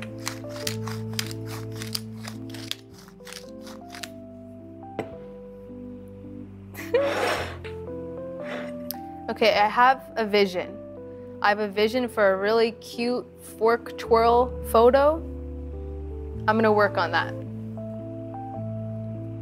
Actually, you know what? I'm gonna do a video. I'm gonna do a video today. That's what's happening. Okay, ready?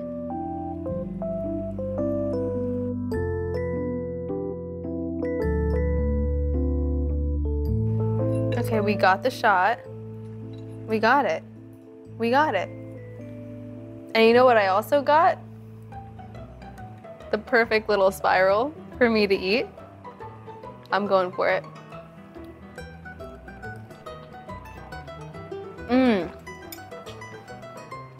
It is so creamy.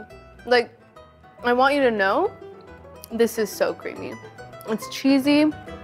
You've got layers of flavor, right? You've got the buttery cashews creating this really creamy sauce. The black pepper makes it peppery, woody, it's got the sharp bite. And then that salty cashew parm, which I'm just gonna add more of for fun, really ties everything together. You really won't believe there's no dairy in this, I promise.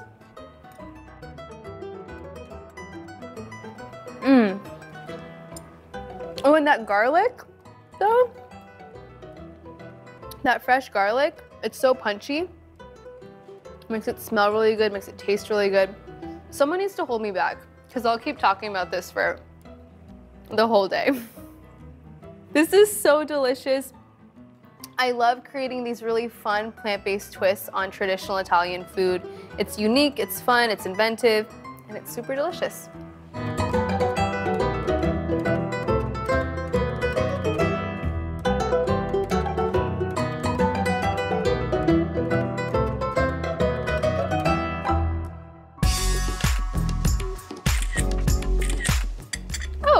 right. I didn't see you there. But I'm so glad you're here because I have something I want to tell you. Hashtag Cooking is back with all new episodes, and I'm so excited to share my favorite recipes with you.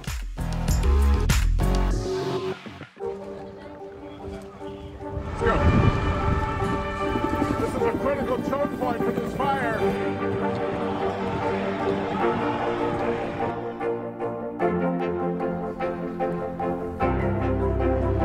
And good evening from New Orleans. Nice to spend some time with you. Appreciate it.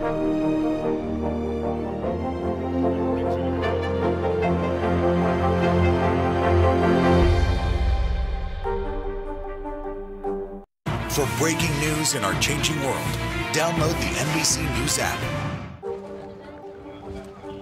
Let's go. This is a critical choke point for this fire.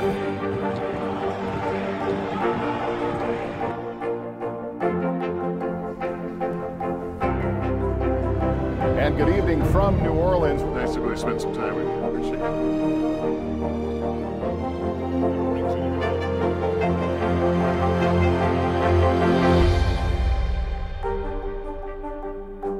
Now Tonight with Joshua Johnson, streaming weeknights at 8 on NBC News Now. To cover the news, you have to be in it. This is how so many towns and cities are protecting themselves. They're pushing the gates open. Was there a school officer on campus? That's what we've been told. No. Top Story with Tom Yamas, weeknights at 7 on NBC News Now.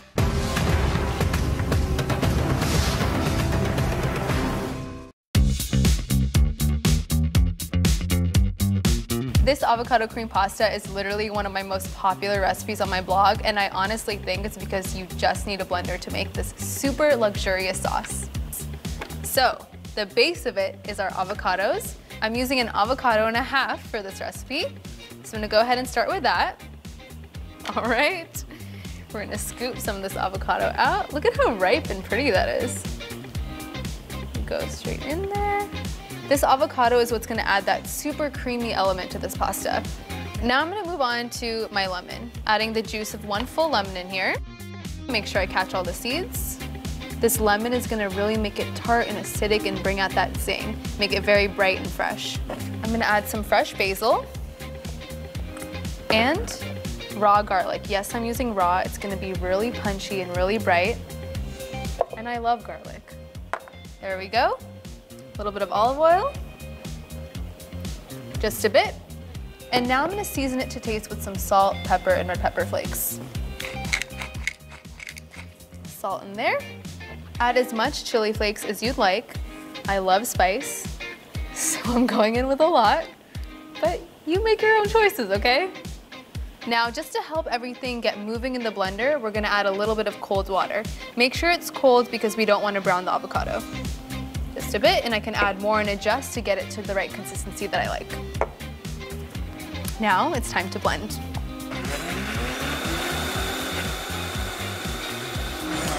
Perfect. It is so luxe, you will not even believe it. Look at that. So creamy. Before I add this creamy sauce to my pasta, I'm gonna grab one more thing. Just grab some arugula from the fridge. I love adding this to this pasta because it gives this really nice peppery bite to it.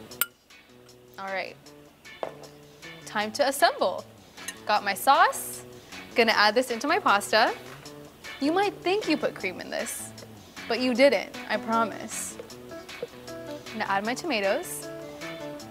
Just a little burst of something sweet in with this avocado cream sauce. Now I'm just gonna mix in my arugula. What's great about this pasta as well is that you can eat it immediately, but you can also refrigerate it to have as a pasta salad the next day. We love a leftover. We love a meal prep situation. Is that too much? There's never too much. What is a portion? Some freshly ground black pepper and a pinch of flaky sea salt. And that is it. But one last thing. Can't forget to take a photo. I didn't do all of this for nothing. I love this. I'm gonna frame this. I'm gonna put this on my wall. Okay, here I go. Gotta get some arugula, some pasta in there. Okay. I love myself. It's so creamy, you honestly would never know that there's no cream or butter in this. It's crazy.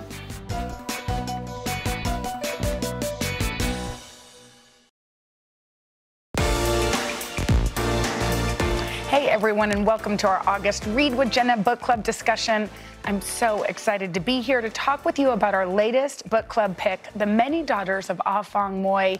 And I'm so thrilled to have Jamie Ford, the author of this thoughtful and profound novel, joining us. I can't wait to learn more about how he developed the concept for this moving story and to share it with all of you all. Jamie, I'm so happy you're thrilled to be here. And this is fantastic. Let's start with Ah Fong. Okay. Yeah. Ah Fong was a real person. Talk about how you came about to learn about her and why you wanted to create a story with her really at the center. Yeah, I mean, curiously enough, I heard about Ah Fong in the early 90s in a newspaper article for Asian American Heritage Month. It was like a calendar of all these important things that happened in this country, and there was a mention of Ah Fong Moy, the first Chinese woman in America, takes the stage in 1834. And I had tucked that into the attic of my mind for years, and as I became a writer of historical fiction, I always wanted to do something with her story, but her story, in all likelihood, ends in tragedy, and I wanted to give her a bit of redemption. I couldn't figure out how to do that, and it wasn't until I began going down the rabbit holes of epigenetics and I combined the two, and by exploring her ancestors, giving her fictional ancestors, I could not only give her a voice, but I could redeem her a bit. Yeah, and in fact, it's so interesting because you say, you know, you're a writer of historical fiction, and this does have some historical fiction aspects, but it also has speculative fiction because this book is so epic in scale. It spans the years of 1836, is that right, to 45. 45. Okay, good. So I mean, that is wild. Did you ever think about the fact that this book would span so many years? I had actually hoped that at some point in my career I would blend genres. I like historical fiction, but I'm shackled to the past. I'm shackled to reality. And by jumping ahead into the future, it's unwritten and I can just take it anywhere I want to go. So the book, I tend to call this book my big box of crayons because it has a lot going on. And I like the fact that it's historical, it's speculative, has some magical realism.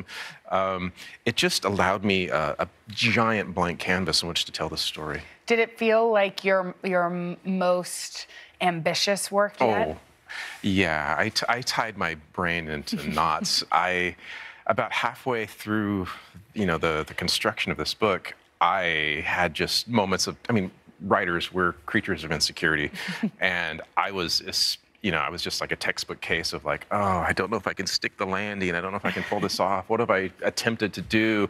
And even after the book was sold to my publisher and obviously people were saying good things about it, it was only like yesterday before I went on this show, I'm like, I think I'm starting to believe this book's going to be okay. Like, oh, okay, I believe it now. Because it is ambitious, and you do tackle something that we discussed earlier on our show, which is epigenetics. Yeah. You mentioned it. I did. I know a lot of people watching probably are like, what is that? Yeah. Talk about what it is and how you decided to kind of weave it into this story with all of these powerful, awesome women. Yeah, the longer term is transgenerational epigenetic inheritance, or boiled down to epigenetics. There's been a bunch of studies, whether there's studies of the descendants of Civil War prisoners, pregnant women during 9/11, and 20 years later, their children are grown up, and we're looking at their health outcomes and mental health outcomes and how they are different from the mean average of society. To tests that they did in laboratory environments that showed that the trauma inflicted on one set of lab animals, was manifest 5 generations later. Animals that had never experienced that trauma, they inherited that. Just a little bit, because it's. I read about it, and it's very interesting. It's kind of it's a moment that you want to process in the context of your own family. The study was done at Emory University in 2013. They took lab animals, in this case mice. They electrified the floor as they introduced a citrus fragrance. again, sorry, mice. Yeah. And they quickly habituated the mice to whenever they smelled that, they would have a panic fear reaction.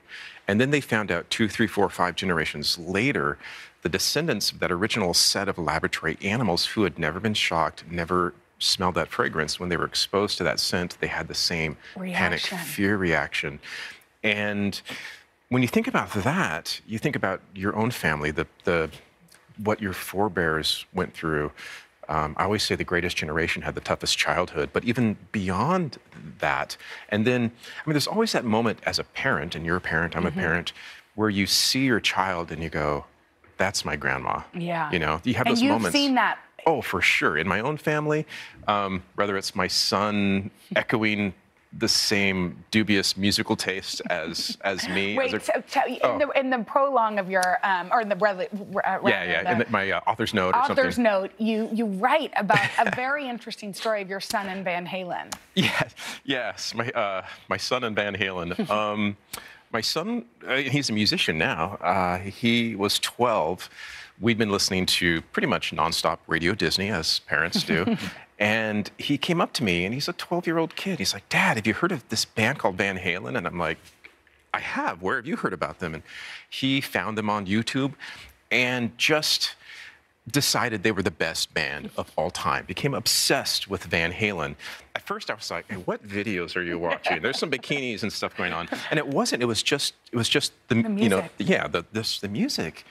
And my first concert was Van Halen. And he didn't know that. He did not know that. Yeah. And then he later became obsessed with Genesis, and that was, you know, the band with Peter Gabriel and Phil Collins, and that was another band I was into as a kid. And it was one of those moments where you do kind of think maybe this is just a parent-child coincidence, or if we're all living in a simulation, the programmers, they're just press repeat with the next generation. But the more I looked at all my children, finally found a photo of my great-grandfather, and his name was Men Chung, came to this country in the 1860s. We look identical, but the arts run through my family as well. His son worked in Hollywood for years. My dad was a fine artist. I make my living as a writer. Both my sons are musicians, and one of my daughters is a visual artist. She's actually a tattoo artist, I should say. Right there. There we go. For the camera. Cool. Maddie, it's all about you right there. Very cool. And so part of it's environment, but I think more than we realize is genetic. That being stated, that's really cool and interesting, but most of the studies about trauma focus on pain and suffering and the things that are so visible. But as an author, I wanted, and also just a sentimental guy, I wanted to know we must inherit other things. Yes. Resiliency and the ability to love other people, yes. Emotional IQs. And so I wanted to explore not just the trauma, but the beneficial things. And that's why I call the book my epigenetic love story. Okay, hold that thought, Jamie. We're going to take a break, and we'll come right back.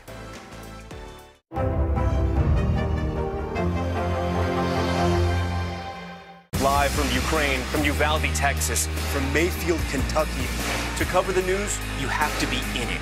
This is how so many towns and cities are protecting themselves. You can actually see they're pushing the gates open. Was there a school officer on campus? That's what we've been told. No. Do you remember any tornado as bad as this one? You look at this and you're thinking, we're not going to have power for weeks, if not months. Exactly. Every night, it's your news playlist. Top Story with Tom Llamas. Weeknights at 7 on NBC News Now.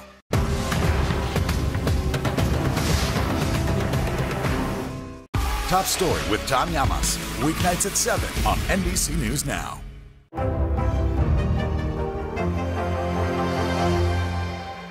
Live from Ukraine, from Uvalde, Texas, from Mayfield, Kentucky. To cover the news, you have to be in it.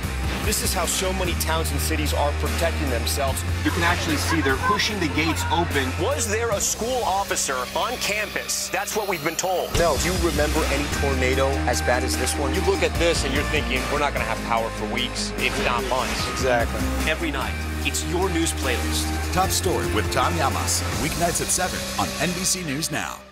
Top Story with Tom Llamas. Weeknights at 7 on NBC News Now. Now Tonight with Joshua Johnson. Streaming weeknights at 8 on NBC News Now.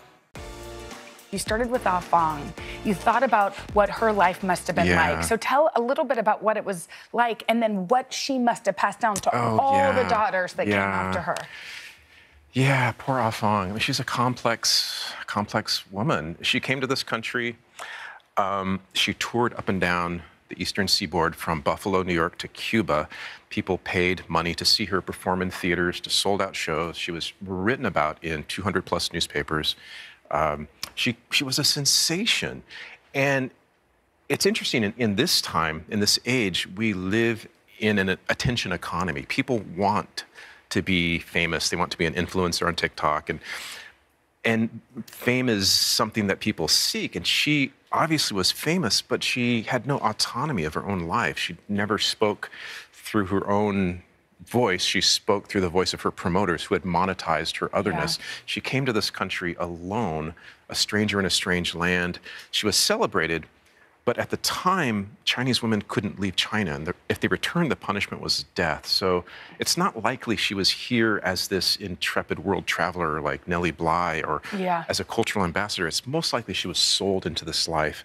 And the last anyone hears about her is a mention of her 1849, mentioning that this once famous woman is living in a poorhouse in New Jersey. And she had bound feet, so obviously her ability and capability was severely limited, and her life must have just been this, this perpetual abandonment, long sickness, or homesickness, just this perpetual sadness.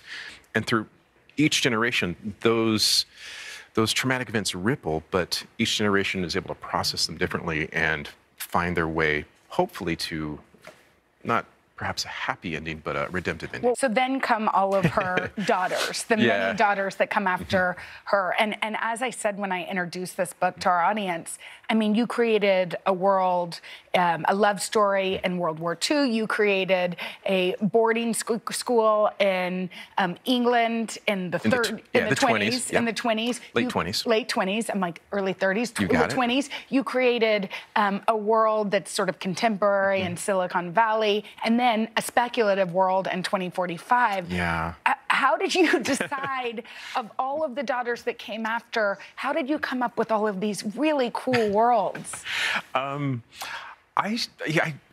I go down a lot of historical rabbit holes. It's the same notion that many people viewing this, they have those moments where they go to Wikipedia to look up one specific thing, and then 3 hours later, they've been distracted and they've learned everything they can about Danny DeVito or something like that. It was not what their intention was. And I had amassed some ideas, some things that I wanted to explore. One was a Summerhill School in England in the 20s and 30s. Is that a real place? It's still there to this day. Yeah. And each of these narratives, like I could almost write a whole book about that. Well, definitely. Yeah, because they were so fast. Like the Summerhill School, the headmaster A.S. Neal created this bohemian school in the 20s. He wrote a book about parenting, and that book and education, and it had this revival in the late 60s, became a bestseller.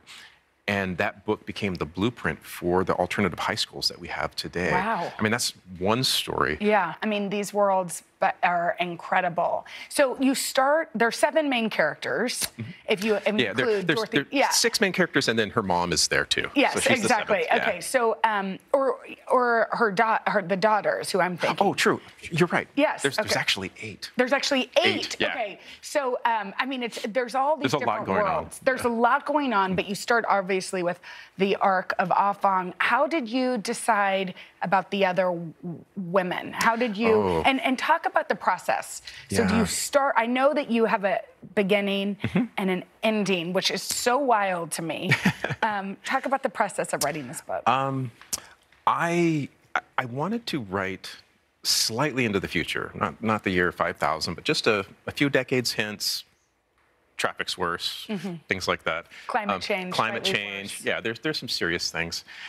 And to get there, I needed lifetimes and lifespans. And I actually calendared it out and said, this character, if she was born on this day, gave birth on this day, died on this day, where would she be? Where would it fall with the next?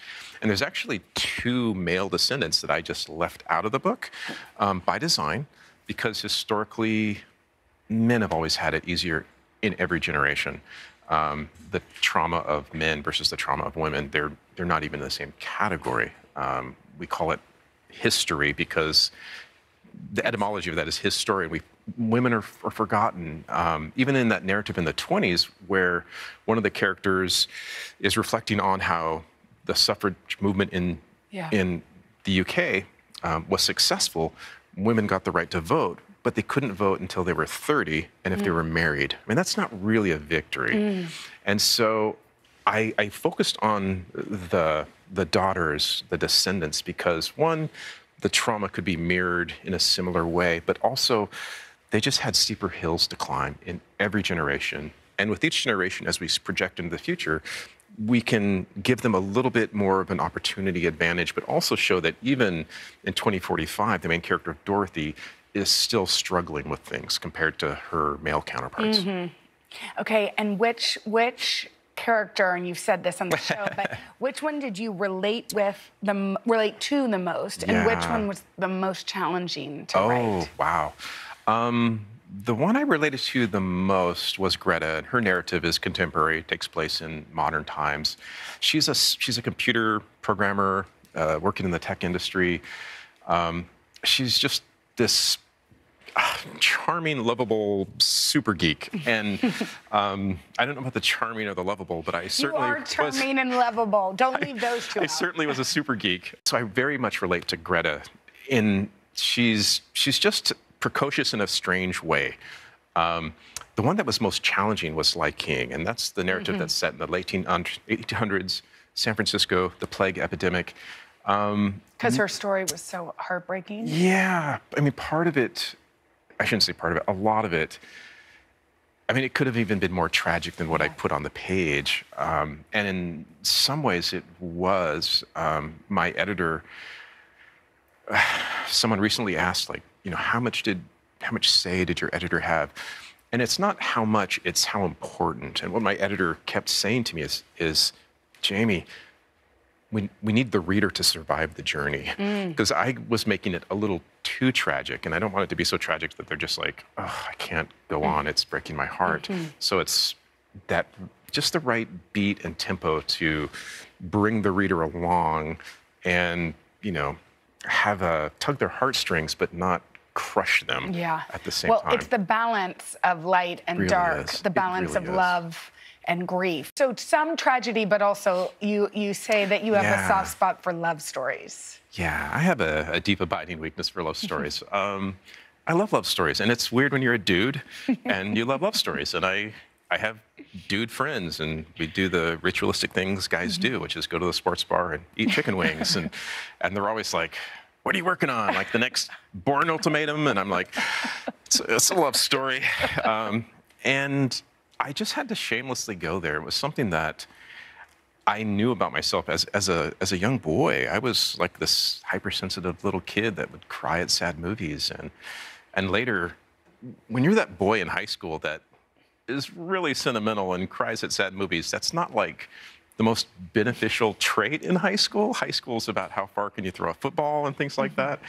But all of those things that I perceived as my weaknesses as a kid, those things became my superpowers as a writer, as an adult. You say you work in the compassion business. Yeah. And it is books. I mean, we can't underestimate the company that they give people, the hope to help spread empathy and connection. I mean, right now, hopefully people are watching this and they're going to call their book club after to talk about it. How did you get into that part of this work? Yeah, I call it the compassion creation business. I like thrillers and movies and books with asteroid collisions and car crashes.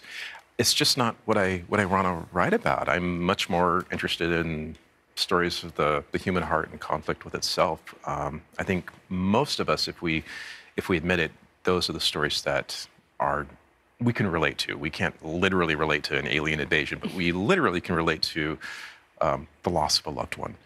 And books are a platform for creating empathy. And I do think if you create art, whether it's a film or a series or a book or music or a play, and it does address topics that exercise your empathy muscles, when those things are injected into the body of a population, you can, in a small way, inoculate our society against the things that plague us, you know, sexism and homophobia and racism, bigotry, things like that. When you can take someone and put them in the shoes of someone else and create empathy and understanding and bridge those two worlds, then I think as an author, I'm using my superpowers for good. Hallie Jackson Now, weekdays at 5 on NBC News Now.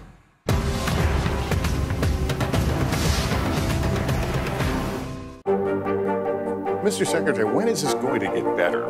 You came into this job saying you were going to fight crime. Have you been successful? Found a way to put that. Can you update us on the status of negotiations? What do you love about fatherhood? The chaos, the learning. Is climate change one of your top priorities? What's your message to girls who want to make a difference in their own communities? Believe in yourself. Live from Ukraine, from Uvalde, Texas, from Mayfield, Kentucky. To cover the news, you have to be in it. This is how so many towns and cities are protecting themselves. You can actually see they're pushing the gates open. Was there a school officer on campus? That's what we've been told. No. Do you remember any tornado as bad as this one? You look at this and you're thinking, we're not going to have power for weeks, if not months. Exactly. Every night, it's your news playlist. Top Story with Tom Llamas, weeknights at 7 on NBC News Now.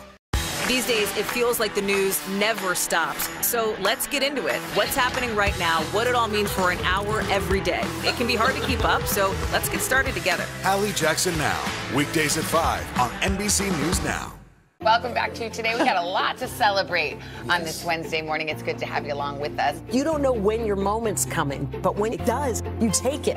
Everybody's good, and that's it.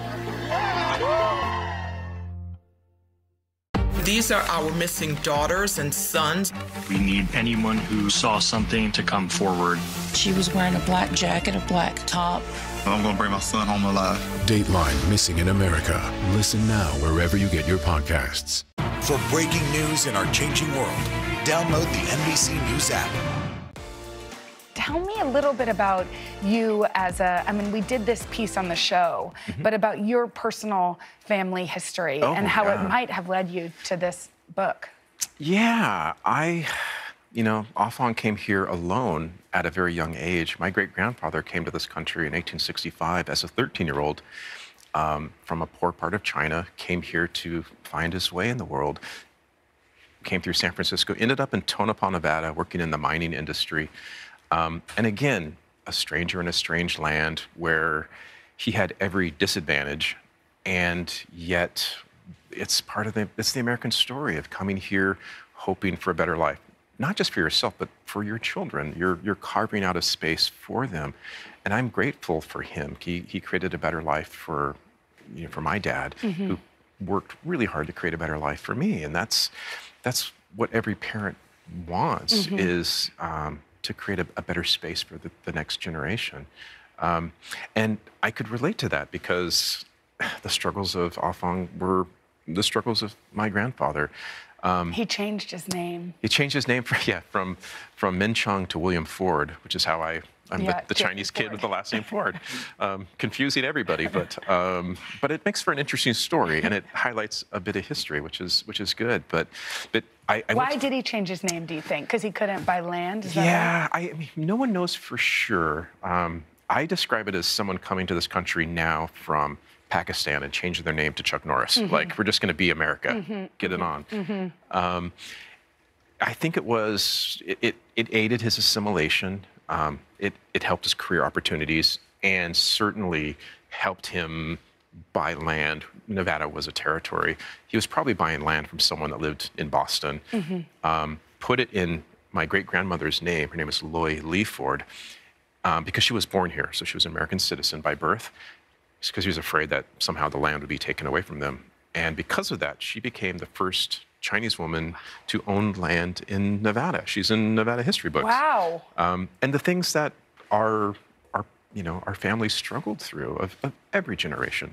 I respect the struggle And do you feel like you feel some of that struggle the way that maybe the daughters of Afong? Oh, yeah.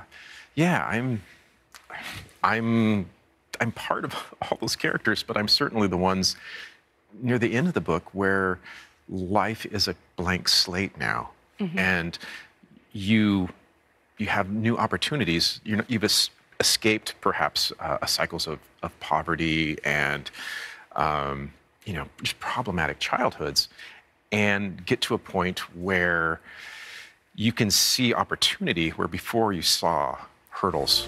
More with Jamie Ford, the author of The Many Daughters of Afong Moy, after this. The day's biggest political stories with trusted insight now and expert analysis now. A daily look at the politics behind the headlines. Meet the Press Now, streaming weekdays at 4 p.m. on NBC News Now. Welcome back to Today. We got a lot to celebrate on this Wednesday morning. It's good to have you along with us. You don't know when your moment's coming, but when it does, you take it. Everybody's good, and that's it.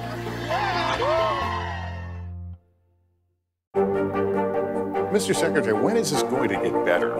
You came into this job saying you were going to fight crime. Have you been successful? Found a way to put that. Can you update us on the status of negotiations? These are our missing daughters and sons. We need anyone who saw something to come forward. She was wearing a black jacket, a black top. I'm going to bring my son home alive. Dateline Missing in America. Listen now wherever you get your podcasts.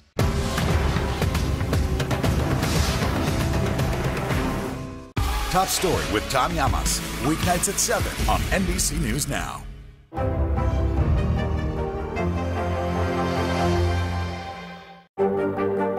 Mr. Secretary, when is this going to get better? You came into this job saying you were going to fight crime. Have you been successful? Found a way to put that. Can you update us on the status of negotiations? We have to end with this, though, Sure. because you're in a book club yourself. Yes. Tell us a little bit about your book club. I'm in a guy's book club, which that's not supposed to exist. It's like a unicorn. But I've been in a guy's book club for 10 plus years. We rate all of the books on a scale of 1 to 6 beers. So that's how we do it. It's called the Books and Brews Book Club. Occasionally there have been some six beer books. Is 6 the best? The best. Yeah, it's just been I get book clubs now. I visit them as an author. You lead one of the greatest ones on the planet.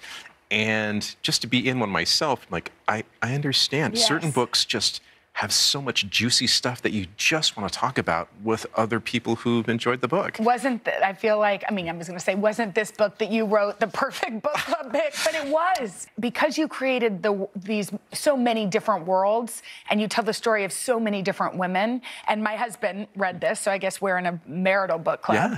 Yeah. He said, well, this is my favorite character. Faye is my favorite character.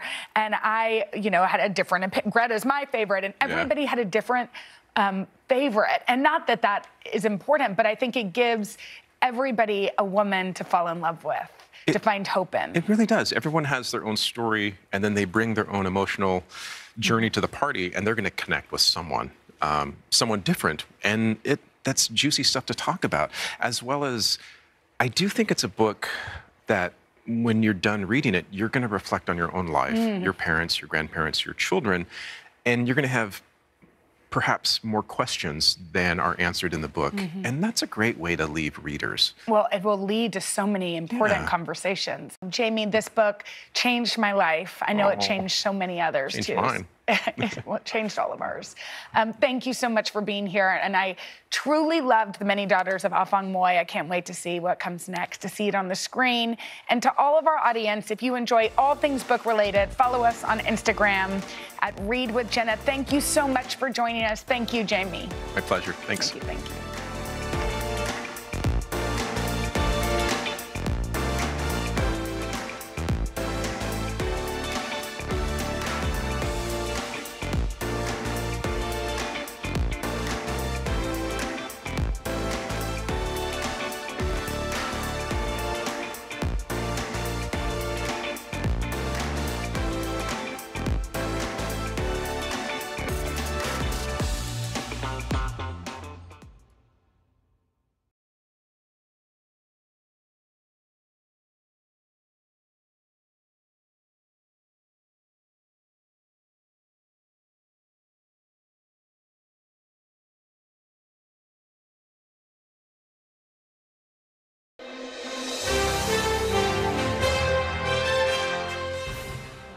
jumping straight in, gang's back together. What's it like being back together for the festival? I hate these people. It's great. Sarah, Zach, and I got here 2 days ago, and we partied a little bit. And then these guys came in. Bill got in the morning yesterday. We partied a little bit. And then last night, everybody else got in, and we partied a little bit more. So it's just like old times. Pulled an all-nighter, and now... And then went right to work. It's so nostalgic last night to be sitting around with the gang telling old stories and talking about all the people we love and stuff. It was really emotional. I'm not an emotional guy usually. And the first thing Donald said to me this morning was, he said, "You almost cried last night," which is so grade school, by the way. I'm still mad about it. But I did. It made me really happy. What was it that almost got you? For me, it was seeing everybody again. I love all these people. I don't just want to work with them. I like being around them. And then walking down the streets of Austin as a group for dinner, and having people that were just going out to have a night do double takes and go, "You from Scrubs?" We changed streets on the way home from dinner because there were so many drunk people that it was becoming hard to get home. Well, I think it would be overwhelming to be drunk on the streets of Austin. And the entire cast of Scrubs walking by. Not just one of you. I mean, it's the entire cast. Yeah, we were walking in one group. We've hung out over the years, but this is the first time in years, obviously, since the beginning of the pandemic, that we've all done this. And Bill took us for this amazing dinner last night, and we were like, "Thanks for dinner, Bill, and thanks for a career." Right, by pretty the way, much, because this job changed all of our lives. And not just your lives. I mean, one of the things that we hear time and time again from medical professionals is this was the show that made them want to get into medicine. Of all of the medical shows, this is what universally doctors and nurses say was the most accurate. I think that's such a testament to Bill, because he always said, "We're going to be very silly sometimes, but I always want the medicine to be completely accurate so it balances it out." Bill, you're not a doctor. Not yet. I'm not a doctor, but I guarantee you everybody on the panel agrees the one thing from this TV show more than any gig I've ever had is you and your entire extended family use it whenever you're in a medical situation at a hospital. Whenever you're in a hospital or getting a surgery, just to be like, "I know. You guys are Scrubs. Make sure I don't die." Do you guys get a lot of calls from friends saying, "Hey, I know you're not a real doctor, but I've got this condition"? No, but we all call, this is inspired by Bill's college buddy, a doctor, cardiologist now named John Doris. And I don't know about you guys, but we almost all call him as a second we have a medical problem. Because I text him, I'm like, "Does this look bad?" You know. Definitely a mistake to give me his number. I'm kind of a hypochondriac a little bit. Kinda. He's the real JD, so we call him Real. So we're always like, "Real, we have a problem."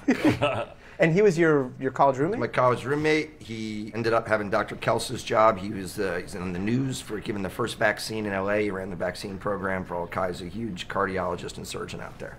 He doesn't go by JD anymore because he said it's too exhausting to keep explaining to med students. So he goes by John now. He's like, "I can't, when I'm trying to tell somebody to not kill someone, it's too hard for me when they go, was it all based on you? Who's Elliot?"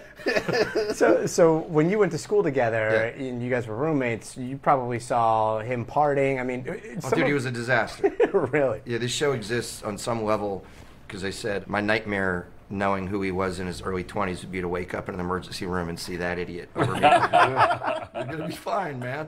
And I'd be like, "I don't feel good about this at all." And that's what we saw in the show. Yeah, he's a great guy, though. Great. And this is good Scrubs trivia. You guys see if you guys can get it. Elliot is based on JD's wife. Do you know JD's wife's name? Because I'm bad at naming characters, I named another character after her on our show. Molly Clark. Heather Graham played Molly Clark, who's Dolly Clark. Dolly is JD's wife, who is actually Elliot. Is it hard to keep track of all the people you've had on the show? Yeah, it's a testament to aging. It's really hard. And I just started watching the episodes now. My child is watching the show. So they're always asking me questions. "When you did this, did that happen?" I was like, Did all your kids watch? No. My youngest, Henry, he's 15. He finally, because he resisted, and then he finally watched it during the, when we were all kind of locked up. And so underwhelming, by the way. I know he enjoyed it, but he's a cool 15-year-old. And I walked in when he was finishing the 8th season, and I go, "What'd you think?" He goes, "Hey, pretty good. You want to go get pizza or something?" One of our other writers, Matt Tarsis, was excited that his kids finally wanted to watch.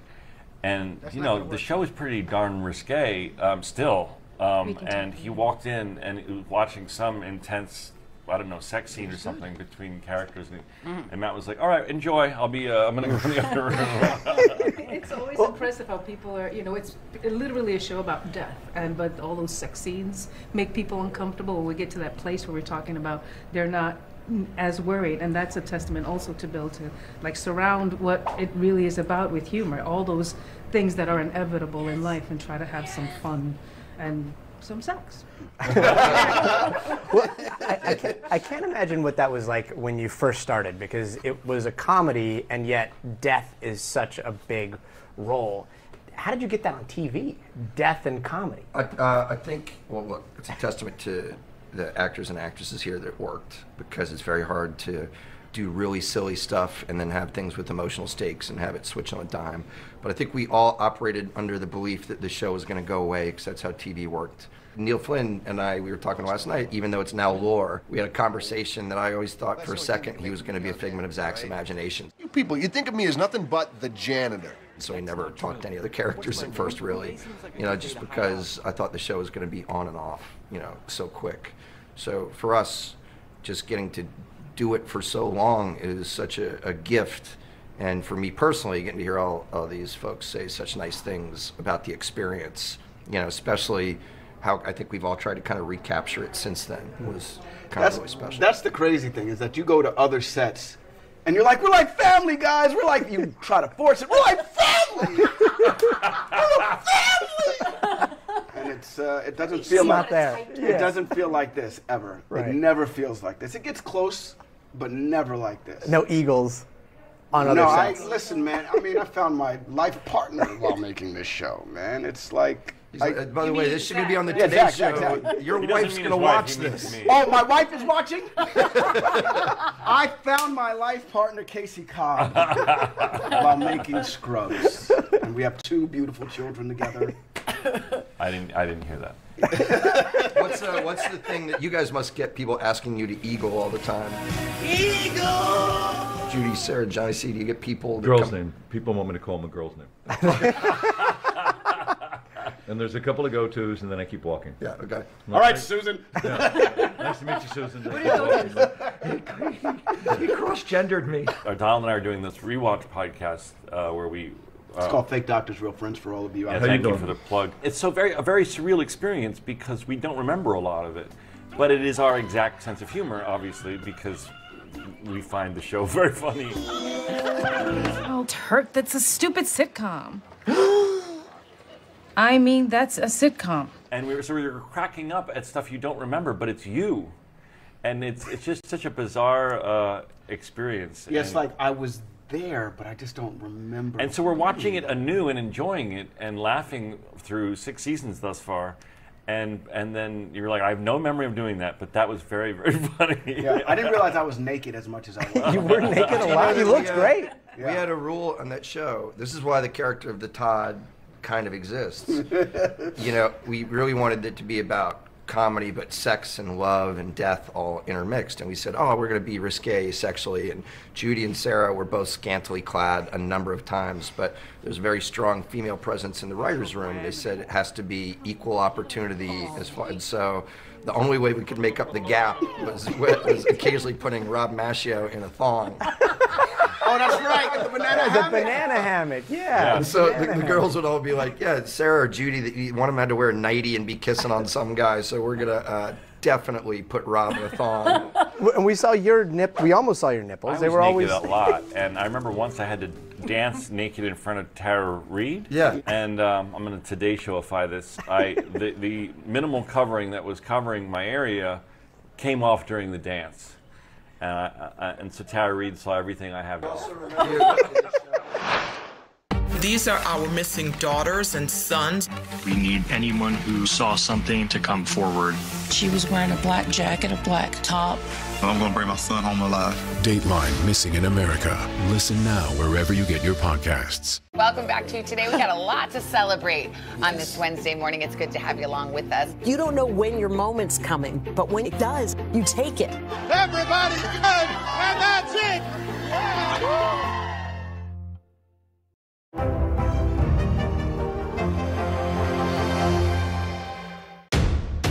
the day's biggest political stories with trusted insight now and expert analysis now. A daily look at the politics behind the headlines. Meet the Press Now, streaming weekdays at 4 p.m. on NBC News Now. We'll meet Ukrainians who are defending their country one block at a time. When you were still in Kiev, could you hear the bombing? My name is Lester. Who's this? Today is now a podcast available every morning. Listen wherever you get your podcasts. Hallie Jackson Now, weekdays at 5 on NBC News Now. To cover the news, you have to be in it. This is how so many towns and cities are protecting themselves. They're pushing the gates open. Was there a school officer on campus? That's what we've been told. No. Top Story with Tom Yamas, weeknights at 7 on NBC News Now. I gotta ask about the dream sequences. They were extravagant. I mean, what was the most expensive dream sequence you ever came up with? The most expensive joke. Here comes a big one. Was I wanted Zach to be riding a scooter, and I wanted him to go in a puddle and go underwater completely, and then come up. Where was I? And Randall, the line producer we all love dearly, who also played Leonard, the security guard. I still work with him. He's by the way, Randall and I are Turk and JD. We just kind of flipped a little bit. He came into the writer's room and he goes, "This joke's gonna cost $75,000. He's like, "You sure you want to do it?" And at that point, I was, I was not as responsible as I think I would be now. And I'm like, "Yeah, it's gonna be really funny." He's like, "It's a $75,000 joke. You sure?" He's like, "We're gonna have to have a stuntman drive in with the weights attached to his pockets, so he stays underwater." And destroy a scooter, and then because the holes were needed to be deep enough, they had the city made them. What do you call it when you put wood to secure? Yeah, it was like we were digging a pool in the parking lot. They had to come in and like make it like safe because it could all the asphalt could have collapsed on us both. You saw a manatee down there, right? Yes, his name was Julian. Yes. Did he say anything? That's Julian. He didn't, and we didn't exchange pleasantries. And then Neil says, "That's Julian." That was all To tip our hat to Neil Flynn, that was not in the script. He was just being Neil Flynn. I think I saw a manatee. Was his name Julian? We didn't exchange pleasantries. That's Julian. How much ad-libbing did you guys do? I would say Neil did most of the ad-libbing. We got, we did it the way Bill wanted us to do it, and then he would say play around a little bit. But Neil would just go, like, it wouldn't be lines for him. It would just be Neil says something funny, and then he would go off and really crush. 1, 2. Oh! Yeah? No! Give me $500.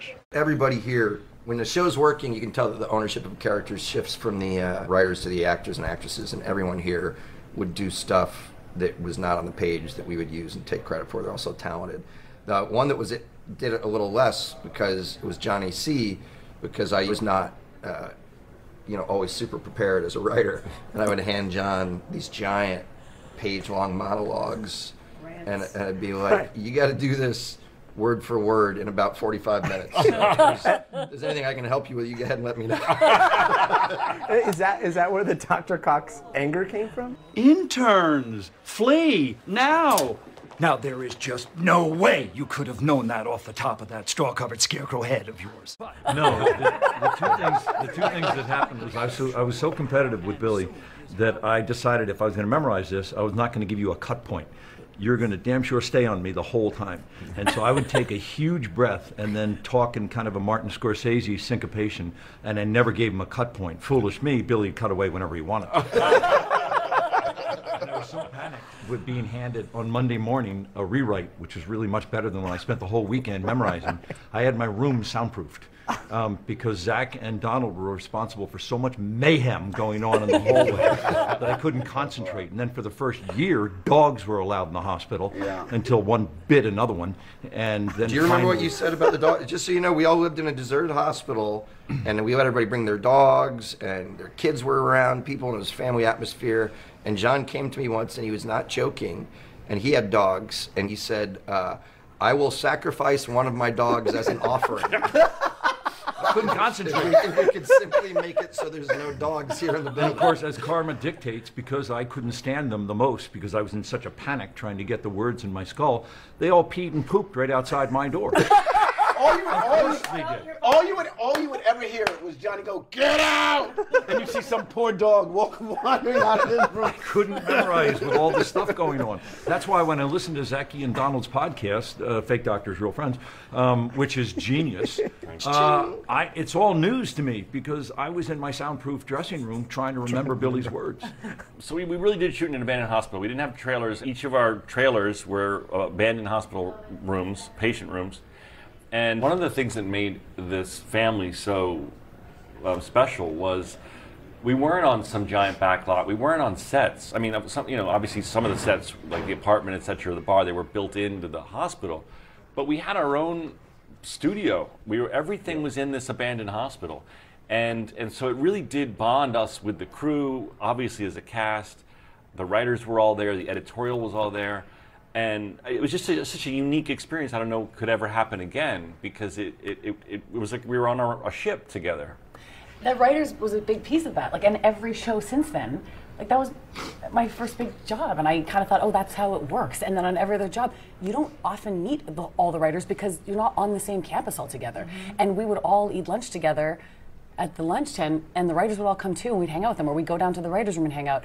And that's, it's not an experience that I've ever seen. Yeah, you try to recreate it, but every set I go to, it's great to be around actors and everything like that, but it's really about the crew, you know what I mean? And so you really try to, what we had on our set was the crew was just, like Zach said, was a part of the family, just like the actors were. We did everything with them after work. We would go to bars, we had a lot of nights where we all were together. And I try to do that when I go to other sets. And people aren't really up for that, you know what I mean? Especially now with all, with the pandemic and stuff like that. But I don't think I'll ever experience what we had on this show again. As far as end line, no matter what anybody else says. End line of the piece, no matter what anybody else says. I was trying to get it. Everybody here's going for it, by the way. I was trying to get it. I want to do it. Wait. Your turn. I'm not going to do anything new. I'm just going to see who they pick. Watch this. I don't think any of us are ever going to have that type of experience ever again. I've heard some of you say that this was the best time of your lives. Yeah. Does that still I had stand? nothing to compare it to. So when we were there, I thought this is amazing. This is how it works. This is how it works on shows. So when you go to another show and, it's more of an individual effort to know the entire crew's name, try to get friendly with the writers and stuff, but it is something because of this experience and how it was set up that we bring or that I bring to another job, Mm-hmm. And it's impossible to repeat. But it's a wealth of experience and a journey that you can't compare to anything else, but that you can try. For breaking news in our changing world, download the NBC News app. We'll meet Ukrainians who are defending their country one block at a time. When you were still in Kiev, could you hear the bombing? My name is Lester. Hey, who's this? These are our missing daughters and sons. We need anyone who saw something to come forward. She was wearing a black jacket, a black top. I'm going to bring my son home alive. Dateline Missing in America. Listen now wherever you get your podcasts. For breaking news in our changing world, download the NBC News app.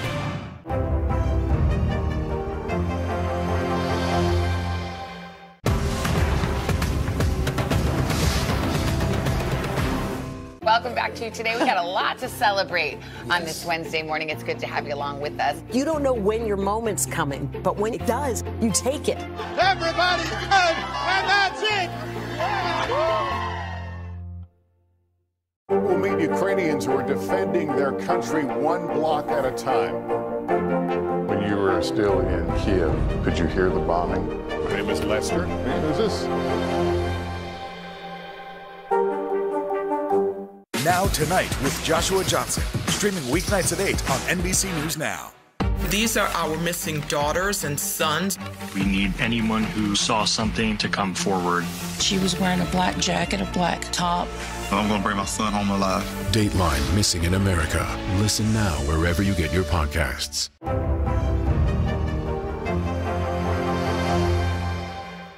These These are our missing daughters and sons. We need anyone who saw something to come forward. She was wearing a black jacket, a black top.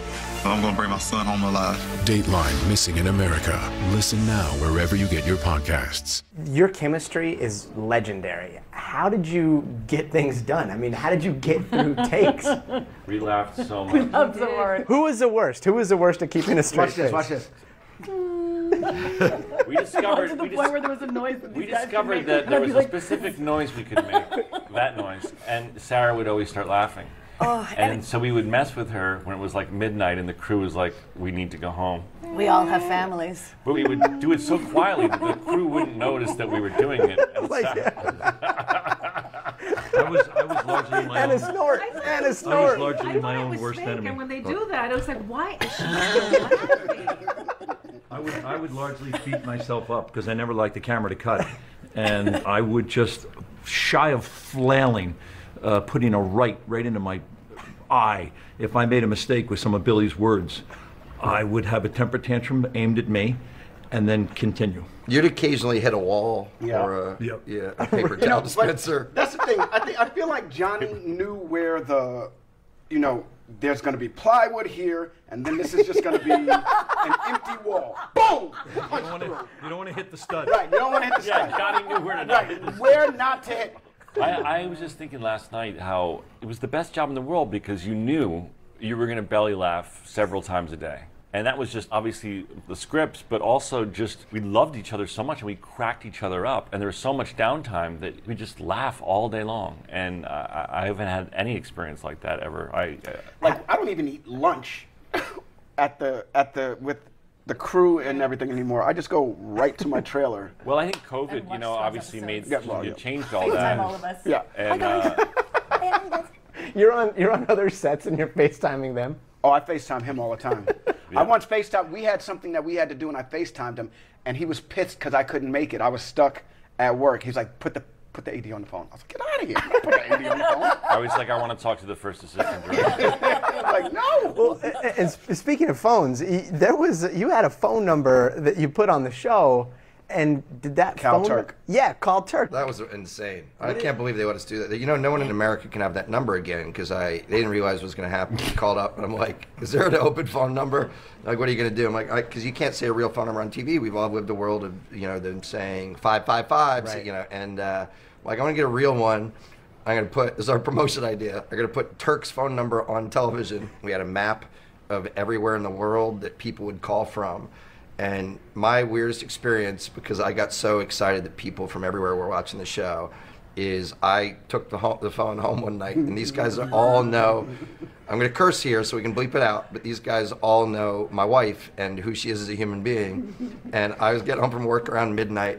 I walked up into the bedroom, and I was talking, I answered it, and it was a super fan. And she was like, oh my God, and tell me about this, and tell me about that. And I'm like, well, the cool thing about the show, and Krista goes, hang that phone up. Wait. There's a pause, and then this person on the line goes, oh my God, is that Jordan?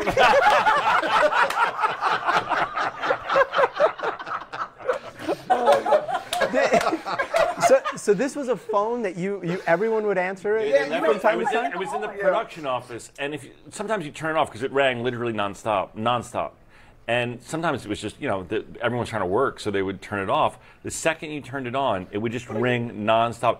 And so it would just get passed around. Like, you'd randomly pick it up and go, hi, and someone would be calling from, like, Australia. And then and you'd hand it off to Donald, or you'd hand it off to anyone walking by. But if it was on, it was ringing.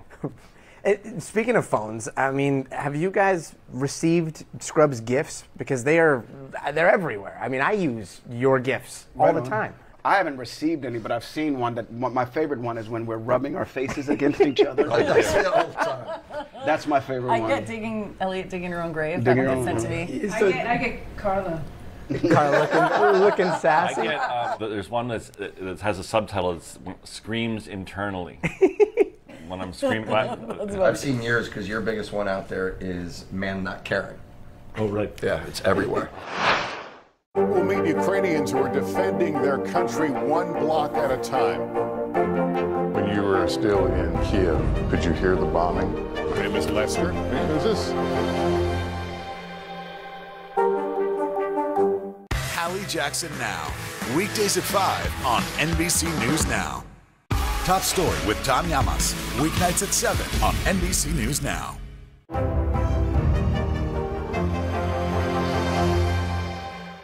For breaking news in our changing world, download the NBC News app. Today is now a podcast available every morning. Listen wherever you get your podcasts. Top Story with Tom Llamas. Weeknights at 7 on NBC News Now. What do you love about fatherhood? The chaos, the learning. Is climate change one of your top priorities? What's your message to girls who want to make a difference in their own communities? Believe in yourself. Welcome back to Today. We got a lot to celebrate on this Wednesday morning. It's good to have you along with us. You don't know when your moment's coming, but when it does, you take it. Everybody good, and that's it. These days, it feels like the news never stops. So let's get into it. What's happening right now, what it all means for you for an hour every day. It can be hard to keep up, so let's get started together. Hallie Jackson Now. Weekdays at 5 on NBC News Now. It seems as though a younger generation is now discovering Scrubs and going through it all over again. That's great. You have young people, you don't understand, your show got me through nursing school. And then you realize, oh my God, that was 20 years ago. It's happened so fast, and it's also like what you were saying, watching a show that's hilarious, you're kind of outside of yourself. So it's kind of, I'm a fan. I'm a fan, so an episode will come up, and I'm like, it's kind of like scrolling through your phone. You just watch it, and through TikTok, this thing that I don't have, and I've never. My kid has become hip to the show, and they love it. It's amazing. I still feel like 2001 was 2 weeks ago, to be honest with you. It really does feel that way. Hey, look, it's a good segue to everybody here was talking last night about how grateful we are. So it's just not patting ourselves on the back, it's how grateful we are that people still watch, still care, still are invested. It's such a gift. And Scrubs trivia for when these guys get to their my podcast. My podcast is doing very well, by the way. It's called Fake Doctors, Real Friends. Thanks, guys. I put it together. I hired Donald and Zach needed some work. But here's some trivia. Is in the finale of the show, the real finale, which is season 8, Zach walks down the hall, and the speech he gives, we really spent a weekend trying to write a speech that is both about being a doctor and about being an actor, actress, or TV writer. And his speech is really about what it means to do what we all do, because he says if you can even just make someone feel better for a second, that's all you can really ask for. And so for us, all of the people that take the time to come to us individually or online and tell us this meant something to them, this is a great opportunity to say thanks, because I know we're all really grateful. One of the coolest parts was over the pandemic, all of the doctors and nurses that we heard from. Yes. That was super special. And that was also great to do doing the podcast. It was nice to have people call in, and actually not just that, but also it was like it's a love letter to all of the people who were on the front line for COVID and stuff like that. That was nice to give back to them and tell them how much we appreciated them while we were going through, which is not over apparently, this pandemic for the last year. I have an 2 years idea for an ending. The Poison Dance? No, that's not happening. It would make me so happy. Yeah, I know, it would make everybody so happy, but that ain't happening. As I recall, you showed up to work, you were late, and you didn't know what we were shooting that day. Right, no. And he walks in the room, and they go, you haven't read it? And he goes, no. I go, oh, you're dancing to Poison. And I was like, oh, okay.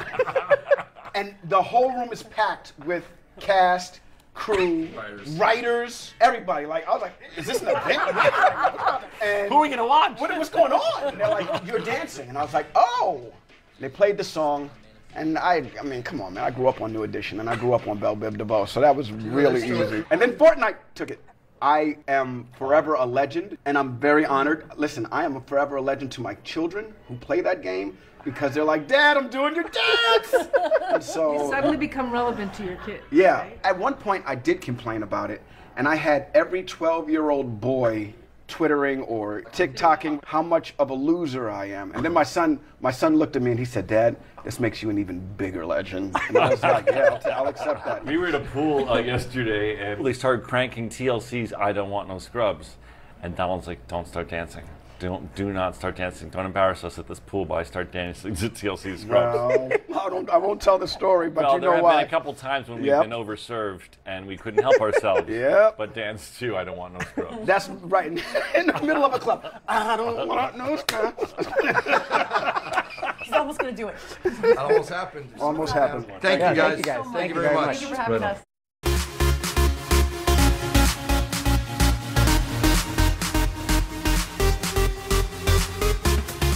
Well, hello to you all. It's great to be back for another brand new Popstar Plus. Coming up on today's show, the cast of a very hot show from creator Mindy Kaling, it's called Never Have I Ever, is back for season 3. We'll tell you what we know about that.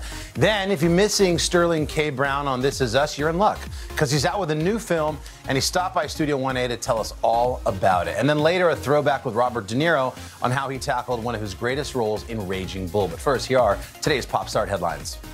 With The Wizard of Oz, get ready to head back down the Yellow Brick Road. Blackish creator Kenya Barris is working on a reimagined version of the classic film. Barris is set to write and direct the upcoming project for Warner Brothers. Besides that, the movie is going to be based on L. Frank Baum's iconic book, all other details being quite tightly kept under wraps. And it's Dorothy who's going to have to get in line. The movie comes in addition to another remake of Wizard of Oz that was announced recently last year by New Line Cinema. So a lot of interest in that topic. Next up, Adele, the British singer, covers the latest edition of Elle magazine. Inside that magazine, Adele speaking up about the events that she calls, quote, the worst moment in her career. You might recall back in January, she announced that she was going to be postponing that Vegas residency due to COVID-related production delays. She did that just one day before she was set to take the stage. Now, the Grammy winner is opening up about why she made that tough decision, telling Elle the stage setup just wasn't right. It was very disconnected from me and my band, and it lacked intimacy. Adele goes on to say, I don't think many people would have done what I did. I'm very proud of myself for standing by my artistic needs. And on a lighter note, she's also addressing those buzzy engagement rumors that have been swirling around the internet recently, saying that she's not engaged to boyfriend Rich Paul, but she could see herself getting married again. That September issue of Elle hits newsstands on August 30th. Of course, you can check out more information at today.com. And next up, we teased it earlier, our friend Joanna Gaines. We have a special Popstart exclusive announcement this morning that she's got a new book on the way. It's her first solo memoir. It's called The Stories We Tell.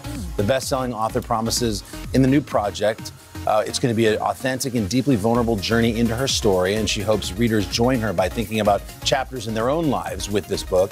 So mark your calendars. The Stories We Tell will hit shelves on November 8th, but if you can't wait that long, it is available to pre-order starting today. So congratulations to Joanna. And finally, another Popstar exclusive sneak peek, this one for Simone Biles, her latest project. We've got the Olympic gold medalist heading to Snapchat for a new series called Daring Simone Biles. The Snap original is going to feature her as she tries new adventures, things like beekeeping and DJing and hosting a talk show with fellow Olympian Tara Lipinski. Here's a first look at the trailer. I'm Simone Biles. Go. I spent my whole life challenging myself and shattering limits. Okay, nice. But now, we know you can smell that. I'm gonna push myself way out of my comfort zone. Take it. Oh my God. I'm getting off the mat and taking on new challenges. You should host your own talk show. I don't know if I can do it. Let's see what you got. Things I've always wanted to do. Been scared to do. And never got the opportunity to do. What year is this? The most amazing journeys in life start when you dare to experience something new. You ready for me to talk to The show sort of begs the question, like, what can't Simone Biles do? exactly. She's probably just oddly amazing at all of these bizarre things. You You can catch the 10-part series starting this Saturday. New episodes will air every other day through September 7th. Again, that is on Snapchat, guys. All right. And of course, there's more to know. This is Popstar Plus, after all. Lizzo dropped a new music video yesterday. It's for her single To Be Loved, Am I Ready, off her latest studio album, Special. In the video, the Grammy winner is a runaway bride on a mission. Take a look.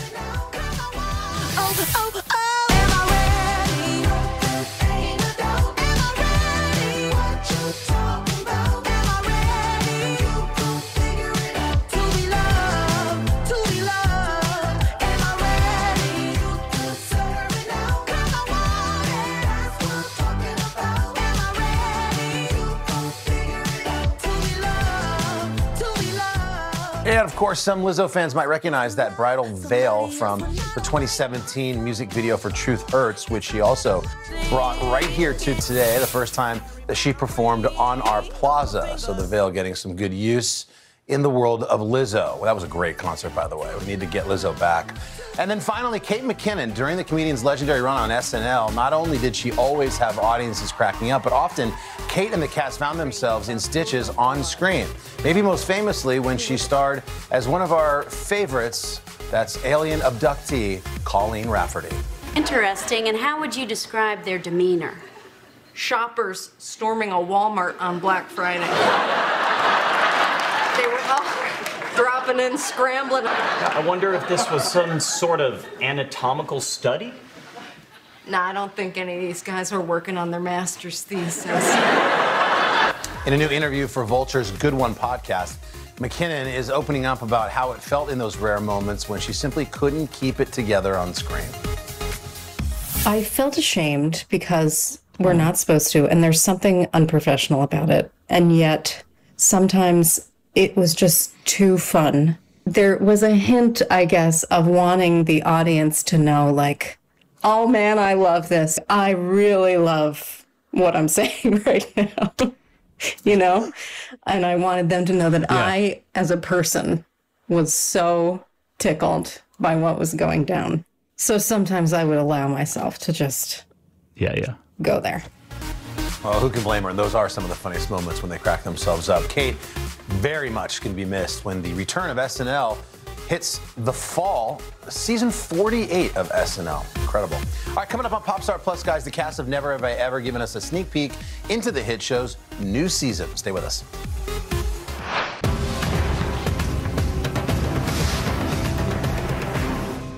These are our missing daughters and sons. We need anyone who saw something to come forward. She was wearing a black jacket, a black top. I'm gonna bring my son home alive. Dateline Missing in America. Listen now wherever you get your podcasts. To cover the news, you have to be in it. This is how so many towns and cities are protecting themselves. They're pushing the gates open. Was there a school officer on campus? That's what we've been told. No. Top Story with Tom Yamas. Weeknights at 7 on NBC News Now. Let's go. This is a critical choke point for this fire.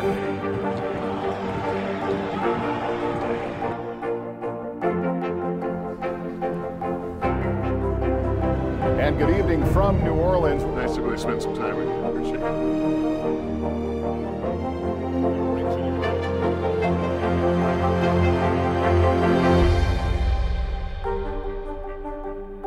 Welcome back to Today. We got a lot to celebrate on this Wednesday morning. It's good to have you along with us. You don't know when your moment's coming, but when it does, you take it. Everybody's good, and that's it.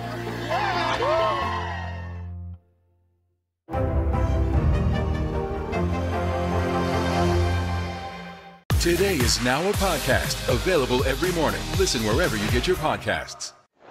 Welcome back to Popstar Plus. Never Have I Ever is the hit coming-of-age dramedy created by none other than Mindy Kaling. And head of the show's third season, our very own Adana Farazan got a chance to catch up with the cast to talk about their characters and how they navigate high school and relationships.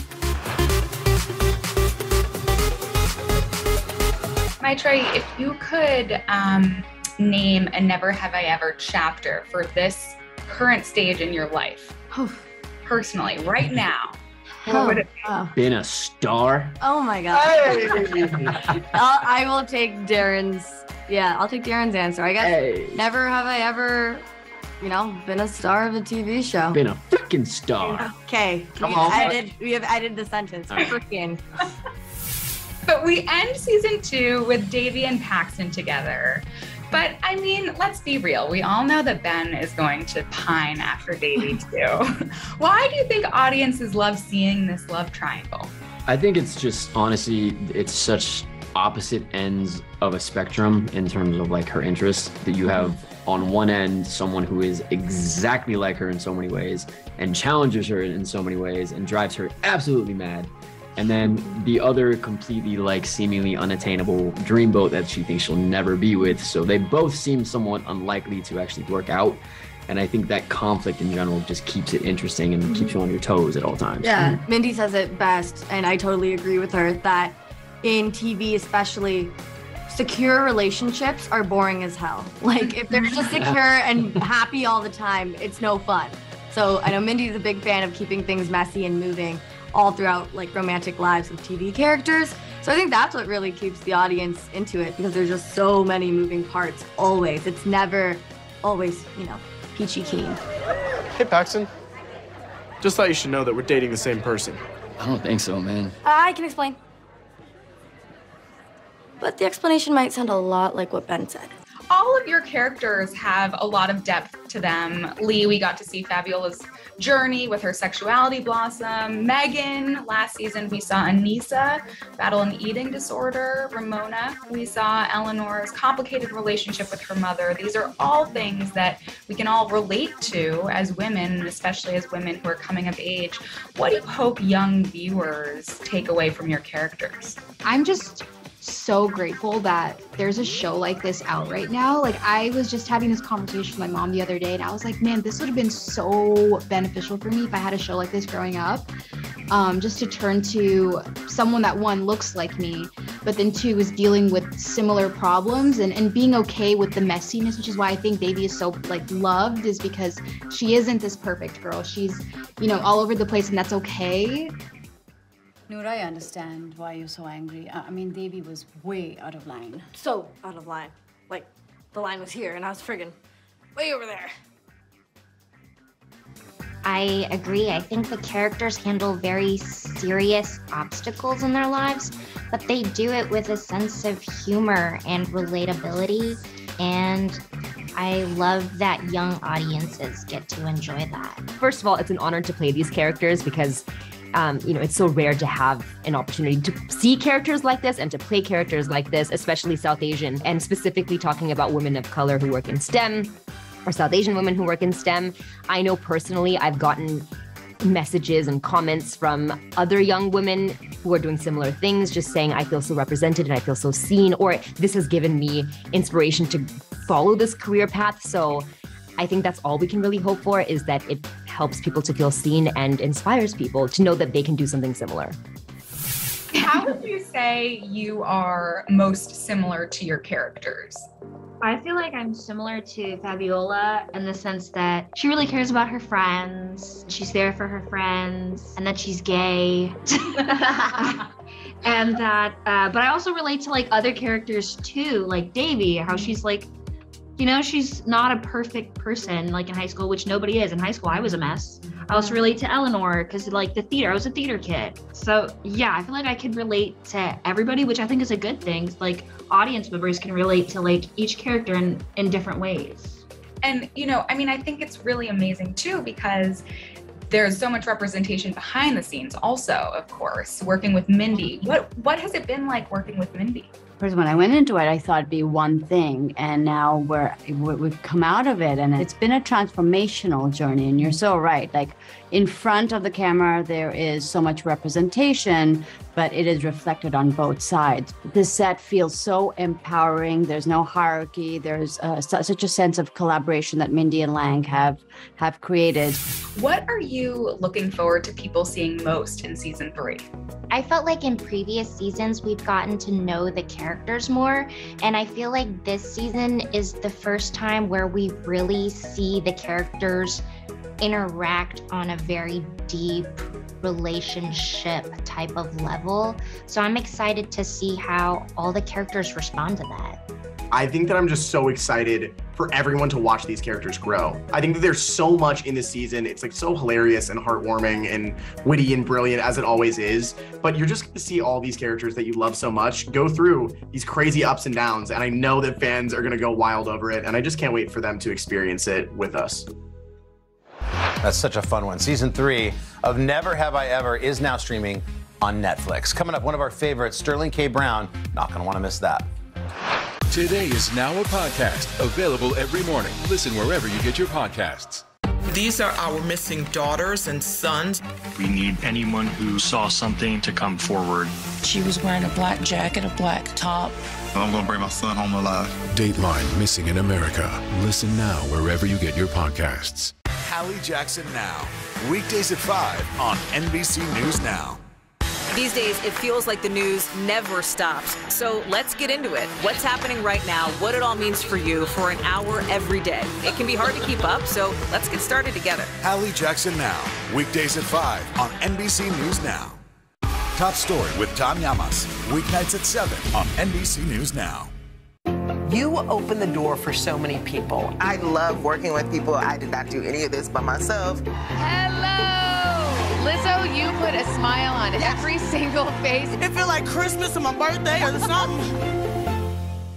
For breaking news in our changing world, download the NBC News app.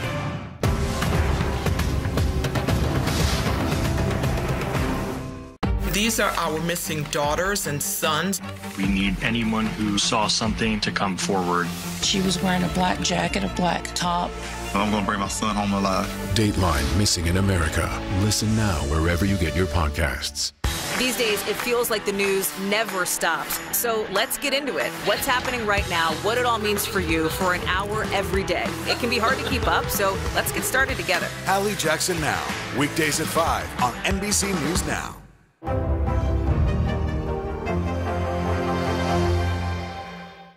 You open the door for so many people. I love working with people. I did not do any of this by myself. Hello! Lizzo, you put a smile on every single face. It feel like Christmas or my birthday or something.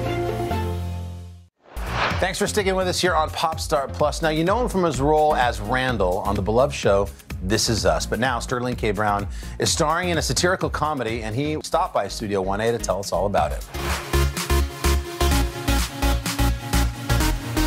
We are back with one of our faves, Sterling K. Brown. He's starring in a new movie. It's called Honk for Jesus, Save Your Soul. It's a mockumentary. It's about a pastor and his wife trying to reopen their church doors after a major scandal. Check it out. This is going to chronicle the ultimate comeback. This Easter is our revival, our renaissance. We winners, baby. You married a winner. And that's all I intend to do. Hey, I'm Rocky up in this fight. You know? You're Rocky up in this fight? Yeah. Okay, first of all, we want to say thank you. We were tired of you making us cry. Thank you. It is high time we got a good Let's get some yucks. Come on. Were you tired of making everyone cry? You know, when people come up to me and be like, oh my God, Yes. I get so sad every time I see your show. I'm like, I know you do. Hopefully I can balance it out now. Yes. So picking a project after This Is Us and that run, Yeah. I mean, it must be a lot of pressure. Like, I'm like in my moment here. Yeah. So what do I do now? Something different. Yeah, something I think that's the first thing that you look for. Yeah. Like, Randall is such a beloved Yeah. character. I love him, but I want people to know me as like a well-rounded actor Yeah. who can do a few different things. So doing a little comedy, stepping out with Regina Hall, doing something completely different. That was the goal. And you said she was your acting crush. Like, Yeah. you were dying to work with her. How was it? It was everything I could have hoped for and more. Yeah. Oh. Because her talent is only equaled by her humanity. So beautiful human being, a beautiful performer. I love just your whole vibe in this. First of all, I love watching you dance. I There you like you doing your thing. How much fun did you have making this? I had a blast. You did? I grew up in the church and always had such reverence for pastors and sort of like, man, they're performers. Yeah. They're up on stage talking to their congregation. There's a call and response similar to being in theater. And so to get a chance to step in on that side was kind of like full circle moment for me. It was Didn't good. your parents used to say, you could be a preacher? Yeah. My mom would say that, but then I had also friends' parents who were pastors themselves. My best friend, Philip, his mom and dad had their own church, and they'd be like, ooh, Kelby gonna be a preacher. I said, Kelby ain't gonna be a preacher. I might do something with it, but I ain't doing that. Now, can I ask about you're growing your hair out? I'm growing my hair out. Okay, is there a reason, or just because you like looking at it? You know what it is? I looked around at myself and I'm 46 years old. And I was like, not everybody can still do it. Yes. Like the hairline starts to retreat. No, not It yours. moves back a little bit. I said, I got it all, so I'm gonna play with it a little bit. Does your wife, what does she think of it? She likes the hair. Now, what she's concerned about is anytime I try to do something off the beaten path. Like what? So if I want to cornrow it, Have you done it? Oh, I've cornrowed it before. Oh, and that's part of my African-American past. Like, you have to, at one point in time. And what does she say about that? Yeah. I don't know about that, Brown. She knows. Does she call you Brown? She'll call me Brown from time to time, or 2-5, because that was my number in high school. Oh. But, like, the idea of me doing something that is not as conservative as what she's been accustomed to for the past several years. She's like, I didn't sign up for that. But Yeah. what about your little boys? But they love it. Yeah. They love it. Wait, they love all of it. 2-5. What sport did you play? Football.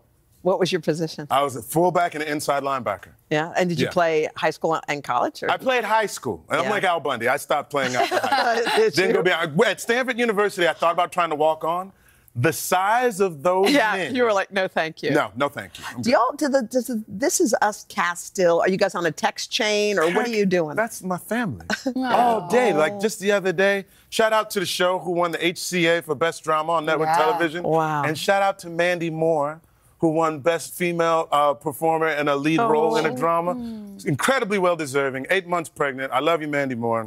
What is the bring us into the text chain a little bit. Yeah. Like who is the most frequent texter? Let's see. I mean, everybody kind of takes turns. Huertas, like, will say a lot of things. Justin will say a lot of stuff. Sue actually kind of starts things up a lot because she'll be in New York a lot. She's the only person that lives in New York, and everybody else is in LA. So she's like, "What y'all doing?" She's up early. Yeah, exactly. Who's like your grandma or your mom who's like sending like cartoons and like viral videos and stuff? Chrissy Metz sends like inspirational stuff. Oh, that's Chris. She's the inspirational Metz. Yeah, that's. Well, Sterling, we love you. We're excited for this project. I love you guys. Always great to see Sterling here in the studio, and you can catch Honk for Jesus, Save Your Soul in theaters and on Peacock starting September 2nd. Stick around. Up next, an interview from our vault with the great Robert De Niro. Today is now a podcast available every morning. Listen wherever you get your podcasts. You open the door for so many people. I love working with people. I did not do any of this by myself. Hello! Lizzo, you put a smile on every single face. It feel like Christmas or my birthday or something. We'll meet Ukrainians who are defending their country one block at a time. When you were still in Kiev, could you hear the bombing? My name is Lester. Who's this? You open the door for so many people. I love working with people. I did not do any of this by myself. Hello! Lizzo, you put a smile on every single face. It feel like Christmas or my birthday or something.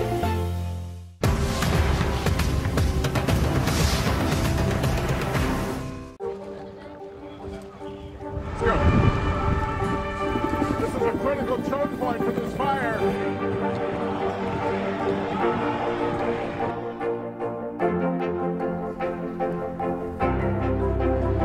And good evening from New Orleans. Nice to really spend some time with you. Appreciate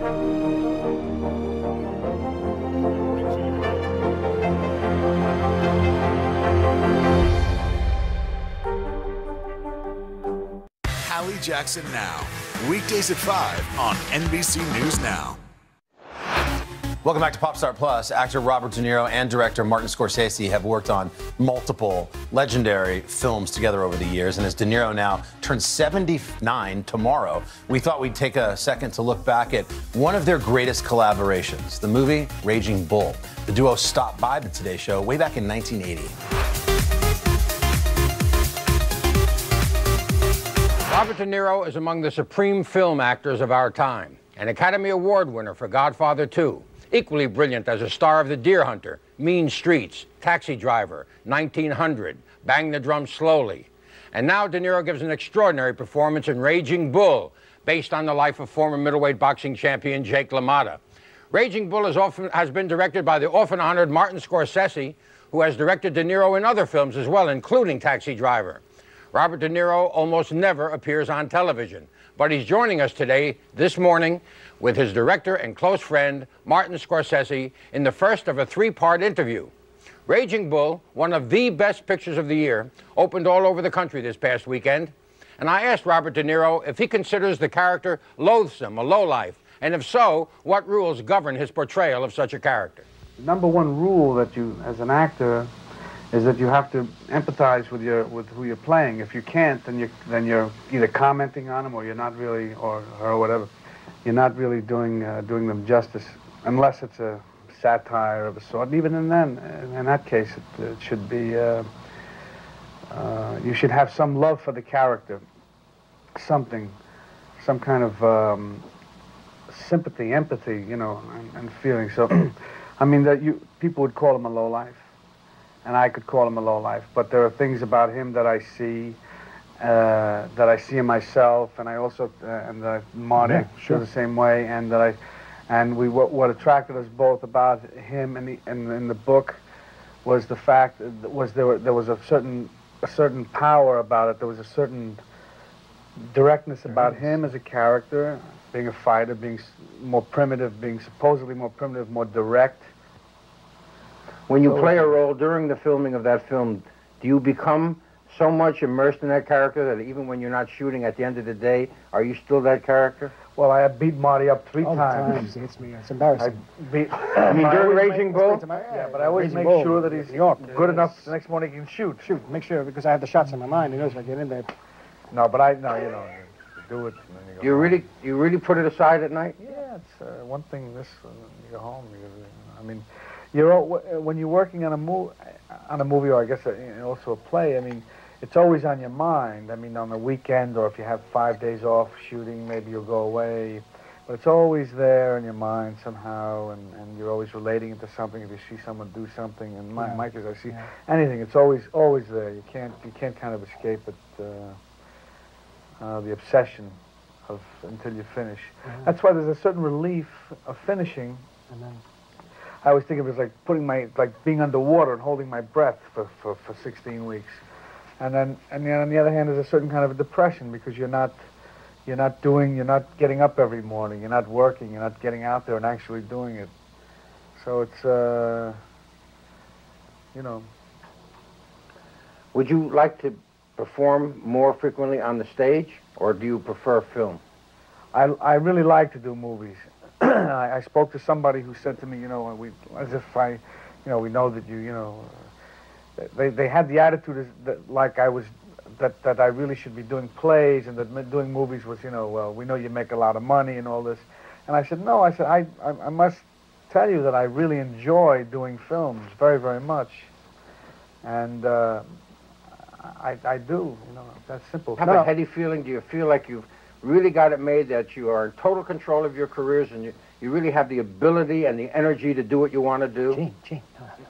I don't mean that in the pejorative sense at all. I mean, do you really feel, boy, I'm really in control. I know what I'm doing. I have the talent. I have the energy, and people will support what I want to do. No, because you know that, like now, you like the film, and it's nice, and people like the film, and we worked very hard on it, so it's nice to I mean, you know, it's all nice, but it could be changed. In a year, it could be different. Do you consciously fight off the celebrity syndrome?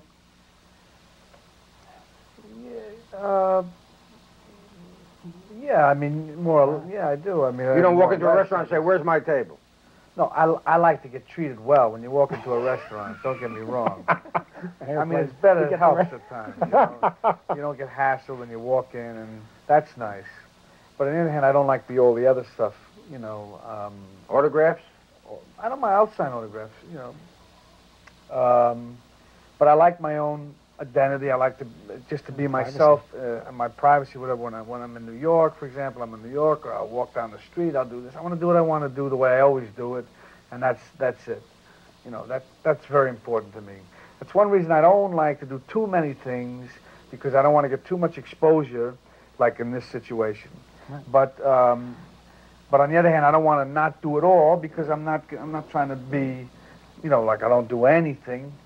So, but it's important because then everybody recognizes, everybody knows you. Hey, how you doing? And it can be a little. I can handle it, but I'd prefer just to be more anonymous, and it's always been that way for me. But you feel insecure about your career, about your work?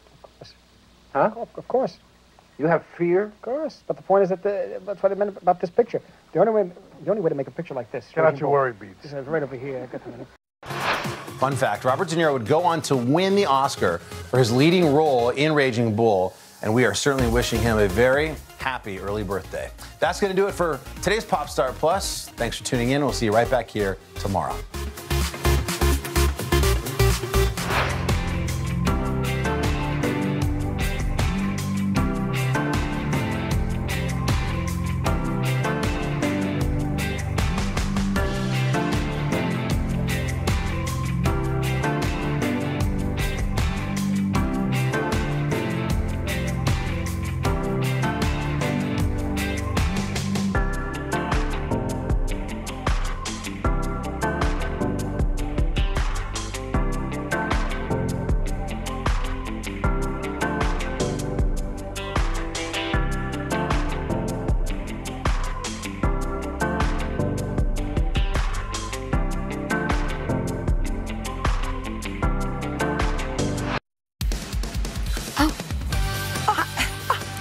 Big hello to our friends. Meeting you Once here. again, all day, Lynn. Welcome to our digital show today at 30. Yes, you are watching our half-hour wrap-up, as the name suggests, everything from the show.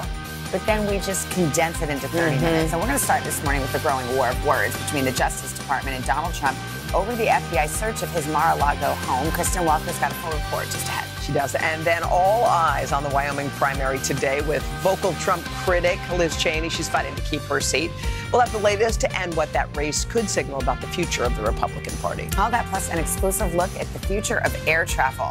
How does a 3-hour flight from New York to Paris sound to all of you? Sounds good. Even if it takes 10 hours, it sounds good, but 3 hours is better. Tom Costello has the details. And today marks 45 years since the loss of Elvis. So many people around the world are celebrating his music, his movies, his legacy. And earlier we were able to talk to Priscilla Presley. She joined us live from the Jungle Room in Graceland and how she's honoring the king of rock and roll. So all that coming up on Today in 30. We're going to start with NBC's Kristen Welker. She's in D.C. for us this morning. Good morning, Kristen. Hoda and Savannah, good morning to both of you. The focus is intensifying over whether to release the documents at the very heart of the search of Mar-a-Lago. And overnight, the former president forcefully calling for the affidavit to be unsealed as concern mounts for the safety of law enforcement all across the country. Overnight, former President Trump calling for the immediate release of the completely unredacted affidavit in the interest of transparency on his social media platform. It comes as federal prosecutors push to keep key documents related to the search of Mr. Trump's Mar-a-Lago home from public view, revealing that the document has information about important witnesses. Investigators asking a judge to keep the search warrant affidavit sealed, following requests to unseal it from media companies, including NBC News. The affidavit is believed to contain critical information about the government's investigation into the alleged mishandling of classified materials. Prosecutors argue making it public would cause significant and irreparable damage to the ongoing criminal investigation, which involves highly classified materials and highly sensitive information about witnesses. To me, until we see specificity within the affidavit, we will not have the kind of clarity that the American people needs. Earlier, Mr. Trump accused the FBI of stealing his 3 passports during the search. The FBI responding overnight, saying it follows search and seizure procedures ordered by courts, then returns items that do not need to be retained for law enforcement purposes. A Justice Department official telling NBC News the passports have been given back to the former president. Mr. Trump has spent the last week attacking the FBI, baselessly accusing agents of planting evidence at Mar-a-Lago. That comes as the FBI and DHS step up security around the country after a spike in threats against law enforcement. Now, in an interview with Fox News, Mr. Trump warning the temperature has to be brought down in the country. If it isn't, terrible things are going to happen. And the current commander-in-chief is watching it all closely. In fact, a White House official tells NBC News that President Biden is being kept apprised of the threats against law enforcement. Hoda? In the meantime, Kristen, some other big news overnight. Rudy Giuliani coming into the spotlight, a separate criminal investigation that's related back to the 2020 election. What do you know about that? Hoda, that's absolutely right. And this could be significant. A lawyer for Rudy Giuliani telling NBC News he is now a target of the criminal investigation in Georgia into former President Trump's efforts to overturn the 2020 election. That lawyer had previously said and was told that Giuliani was a witness. Now, Giuliani, of course, was former President Trump's attorney at the time and played a major role in trying to change the election outcome in Georgia. I've been talking to legal experts overnight, Hoda, and they tell me that being labeled a target means prosecutors are looking more closely at whether Giuliani committed a crime. The DA's office right now not commenting. Hoda. All right, Kristen Welker for us there in Washington. Kristen, thank you. Let's keep it going on politics and go to today's primary showdowns. The most closely watched one in Wyoming. Liz Cheney, a leader in the Republican resistance to Donald Trump, is locked in a tense fight for her political future. NBC's Vaughn Hilliard joins us from Jackson. Hi, Vaughn. Good morning. Good morning, Savannah. Despite Donald Trump facing these multiple investigations, he is still finding loyalty from candidates and voters, potentially Wyoming ones here today. And if Liz Cheney, though, loses this primary, it'd be an underlining of the GOP's dramatic evolution. It's been the race at the top of mind for Donald Trump all year. I think this is the most important election that we have right here. The effort to oust Congresswoman Liz Cheney, once the number 3 Republican in the House, will come to a head today in Wyoming. Cheney, after voting to impeach Trump last year, now helping lead the January 6th Select Committee's investigation into Donald Trump's role around the Capitol Hill attack. President Trump summoned the mob, assembled the mob, and lit the flame of this attack. She is now fighting to hold on to the seat she's held since 2017. But Trump endorsing another Republican, Harriet Hageman, who echoes his 2020 election falsehoods. The two campaigned together in the state earlier this summer. We're fed up with Liz Cheney. Trump has gone on the attack against those in the GOP who he perceives to be undermining his power in the Republican Party. Cheney at the top of that list. Liz, you're fired. Get out of here. Get out of here. 10 Republicans in the House voted to impeach Trump. 3 were already beat this summer in their own re-election efforts, and 4 others chose to step aside and retire. Cheney's battle today, representative of the GOP's transformation. In May of last year, she was ousted from her leadership role in Congress by her fellow Republicans, speaking then about Trump's control of the GOP. What is the hold that President Trump has on the party? Well, it's very dangerous. How do you explain it? I think it's a cult of personality, and I think people were betrayed and misled by him.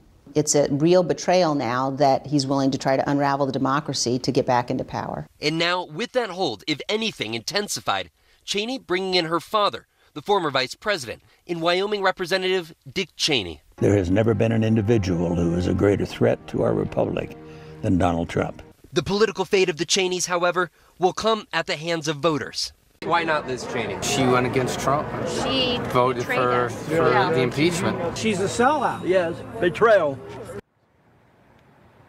Now, if Cheney loses this primary today, she'd serve out the rest of her term through the end of the year, including continuing to help lead the January 6th Select Committee. For Cheney, though, I was talking with an ally of hers who tells me that whether she's in or out of office, she'd continue to focus her energy on making sure that Donald Trump never returns to the Oval Office. And as she directly told you last year, Savannah, she will do, quote, whatever it takes, and that could potentially even mean her own 2024 presidential run. Savannah? All right, we shall see. Vaughn Hilliard in Jackson for us. Thanks. Top Story with Tom Llamas, weeknights at 7 on NBC News Now. These are our missing daughters and sons. We need anyone who saw something to come forward. She was wearing a black jacket, a black top. I'm going to bring my son home alive. Dateline Missing in America. Listen now wherever you get your podcasts. Hallie Jackson Now, weekdays at 5 on NBC News Now. These are our missing daughters and sons. We need anyone who saw something to come forward. She was wearing a black jacket, a black top. I'm going to bring my son home alive. Dateline Missing in America. Listen now wherever you get your podcasts. These days, it feels like the news never stops. So let's get into it. What's happening right now, what it all means for you for an hour every day. It can be hard to keep up, so let's get started together. Hallie Jackson Now, weekdays at 5 on NBC News Now.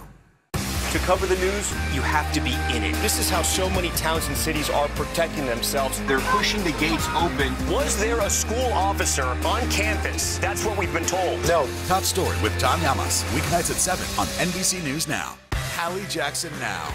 Weekdays at 5 on NBC News Now. Now Tonight with Joshua Johnson. Streaming weeknights at 8 on NBC News Now. Top Story with Tom Llamas. Weeknights at 7 on NBC News Now.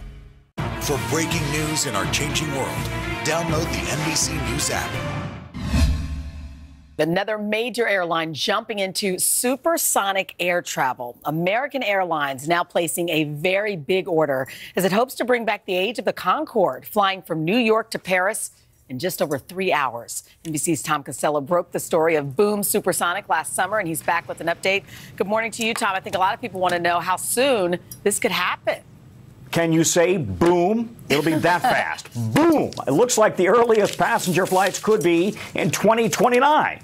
But today, American Airlines becomes the third major airline to announce an order to go supersonic, which means by the end of the decade, you may be able to go to Paris faster than it takes right now to fly across the country. Time to create the world's fastest airliner? Could the future of aviation actually be retro? Time to turn the past into the present. Like back to the Concorde. It was 2003 when the Concorde last flew passengers over the Atlantic at twice the speed of sound. But the Concorde was too loud and too expensive. A fatal crash in 2000 put an end to the program. Now, Denver's Boom Aviation is promising to take travelers back to the future with a 4-engine plane it calls Overture. It's about time. New this morning, American Airlines has signed on, ordering 20 of its own supersonic planes, following United Airlines, which has already ordered 15, both with options for more.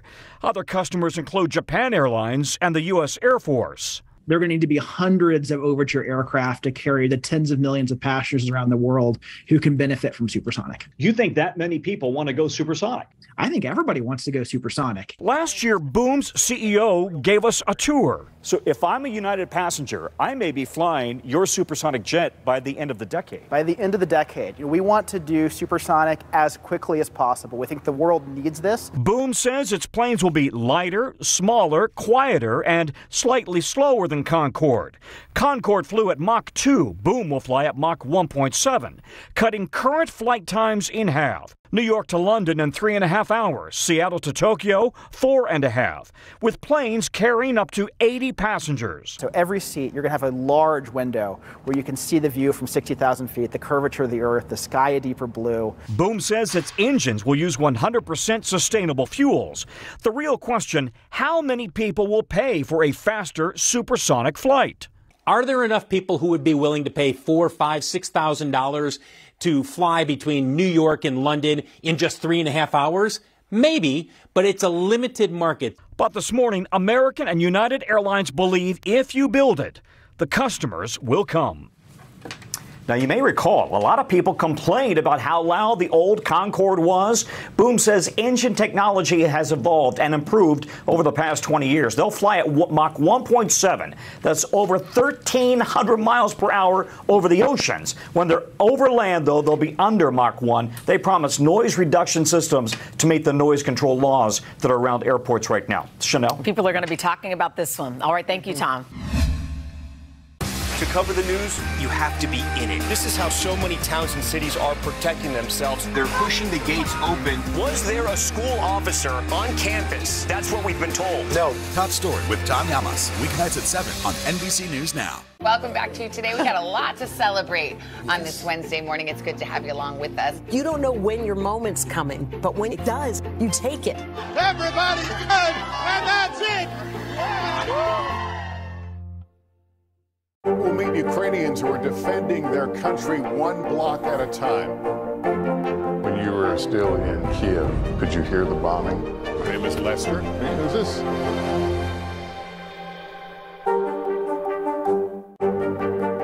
Mr. Secretary, when is this going to get better?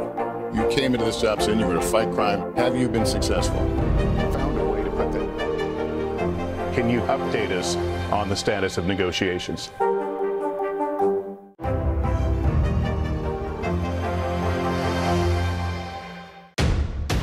The day's biggest political stories with trusted insight now and expert analysis now. A daily look at the politics behind the headlines. Meet the Press Now, streaming weekdays at 4 p.m. on NBC News Now. We'll meet Ukrainians who are defending their country one block at a time. When you were still in Kiev, could you hear the bombing? My name is Lester. Hey, who's this? You open the door for so many people. I love working with people. I did not do any of this by myself. Hello! Lizzo, you put a smile on every single face. It feels like Christmas or my birthday or something. Top Story with Tom Llamas, weeknights at 7 on NBC News Now. Now Tonight with Joshua Johnson, streaming weeknights at 8 on NBC News Now. Welcome back. As we mentioned this morning, today marks 45 years since the death of Elvis Presley, and a lot of events are being held to remember him today. In just a moment, we're going to speak with Priscilla Presley, who is live from Graceland. But first, NBC News Now anchor Joe Fryer takes a look at the King's ongoing legacy. Hey, Joe. Hey there. So think about this. This is hard to imagine. More than half the population is below the age of 45 right now in the U.S., which means they weren't alive during Elvis's life. Yet interest in his life and his music remains incredibly high after all these years.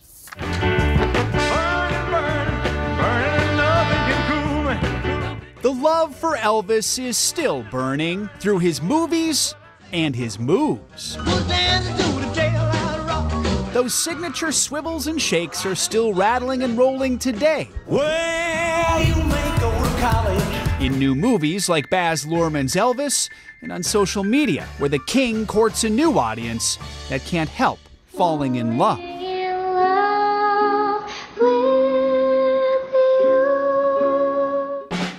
And that love is not just confined to the screen. Loyal fans can slip on their blue suede shoes and drive their pink Cadillacs to Graceland, where Elvis lived and Angie Marchese works.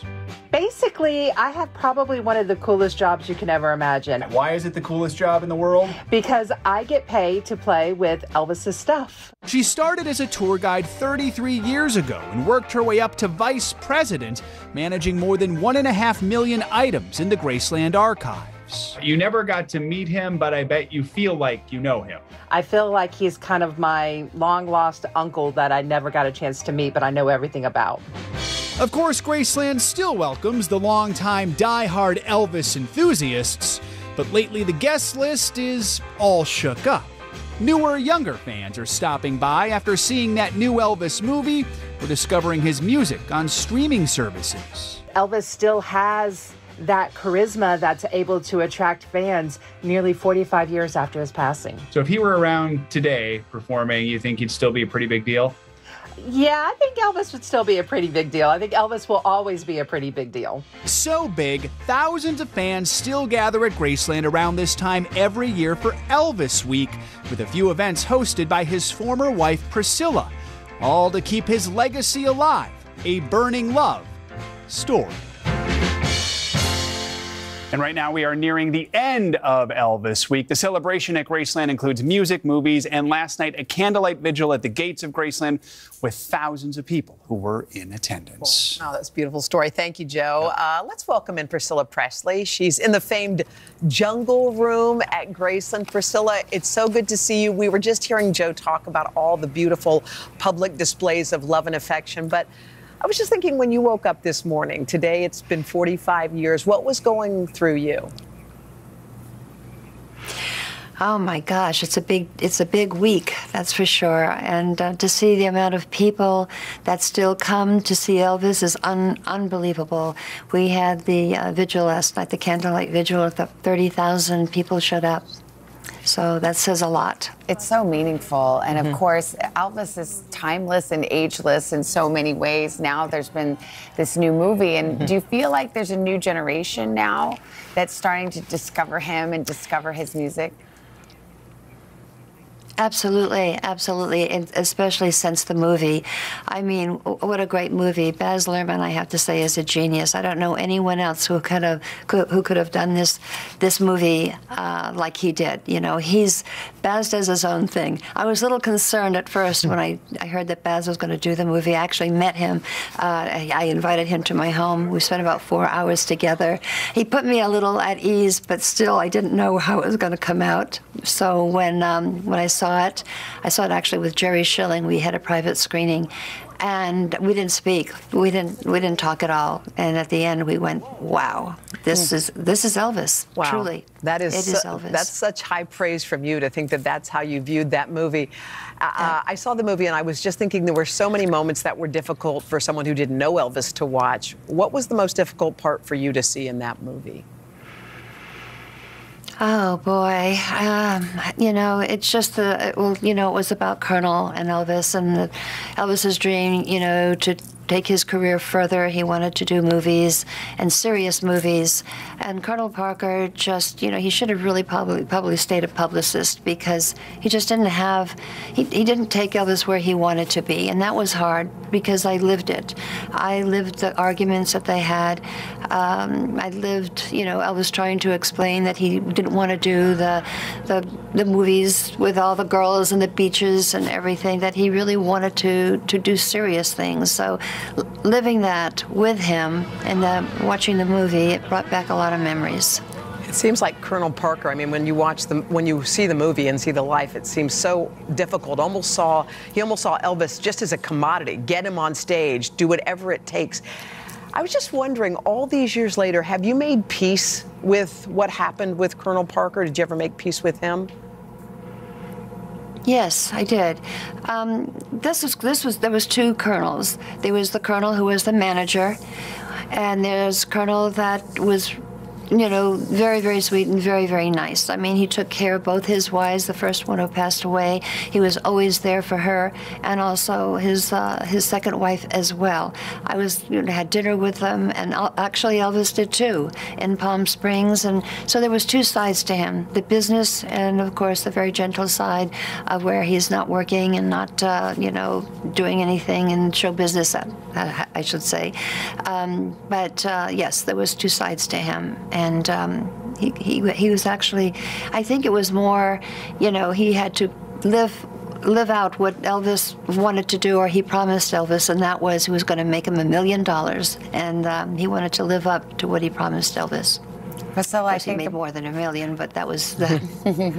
I think about you on a day like this, Priscilla, and of course you were married. You met him so young. You were just a young teenager, and later got married, and. You know, now you're the keeper of his legacy. And what does that mean to you? Why do you do it? What does it mean to you? It's a big responsibility, yes, but I want to, you know, carry it out and give him the things that he always wanted to do and wanted in his life. A lot of it, many of it, well, not many, but he wanted to, you know, sing with an orchestra, and I was able to get the Royal Philharmonic Orchestra to be, of course, the symphony of which he would be singing with, and carry that out for him. That was his dream. So anything that he wanted to do or wished to do as far as in life, I want to try to get that to happen. Wow, Priscilla, it's such a joy to speak with you, especially on this day. I hope you enjoy the rest of the festivities that are for the rest of the day today. Thank you again for joining us.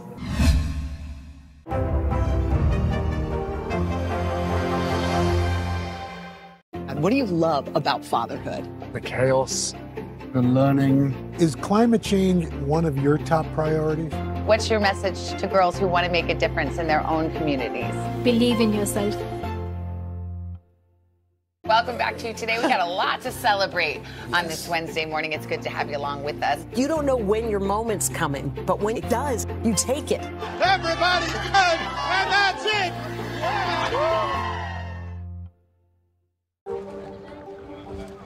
Let's go. This is a critical choke point for this fire.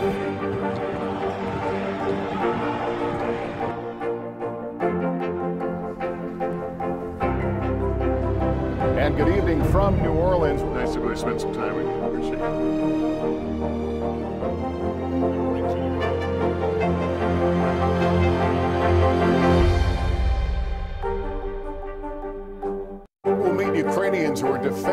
their country one block at a time. When you were still in Kiev, could you hear the bombing? My name is Lester. Who's this? Today is now a podcast, available every morning. Listen wherever you get your podcasts. Top Story with Tom Llamas, weeknights at 7 on NBC News Now. If the summer break has left you home, let's just say a little less organized than you'd like, do not worry, because the incredible ladies, our friends from the Home Edit, they got you covered. Yeah, with a hit Netflix series, 2 best-selling books, and an Instagram account with nearly 7 million followers. Clea Shearer and Joanna Teplin are helping people declutter their zone, And one now, place at a time. Yeah, they are, and they're out with their second issue of the Home Edit magazine. And Clea is going to join us now from her office in Nashville. We'll talk about the mag in a bit. But Clea, as you have been so brave in sharing with the world, you are currently going through chemo for breast cancer. You have been such a warrior, and you've really been kind to share this journey with everybody. So I know everybody wants to know how you're doing and how you're feeling. Hi, guys. I miss you. I wish I was in studio. But I am doing well. I'm plugging away, you know, one day at a time, 1 week at a time. My motto is cancer-free by Christmas. So that's what I'm hoping for. You know, everybody has their own sort of mental way that they get through this. And you've had some difficult moments. When you thought you were done with chemo, you ended up having to go a step back, and you started it all up again. So what is it you tell yourself when you wake up in the morning, or how do you deal with what you're going through? Well, my son drew me a picture the other day. We were at a restaurant, and he was just coloring on a kid's menu, and he drew me a picture that said, "You're braver than a lion."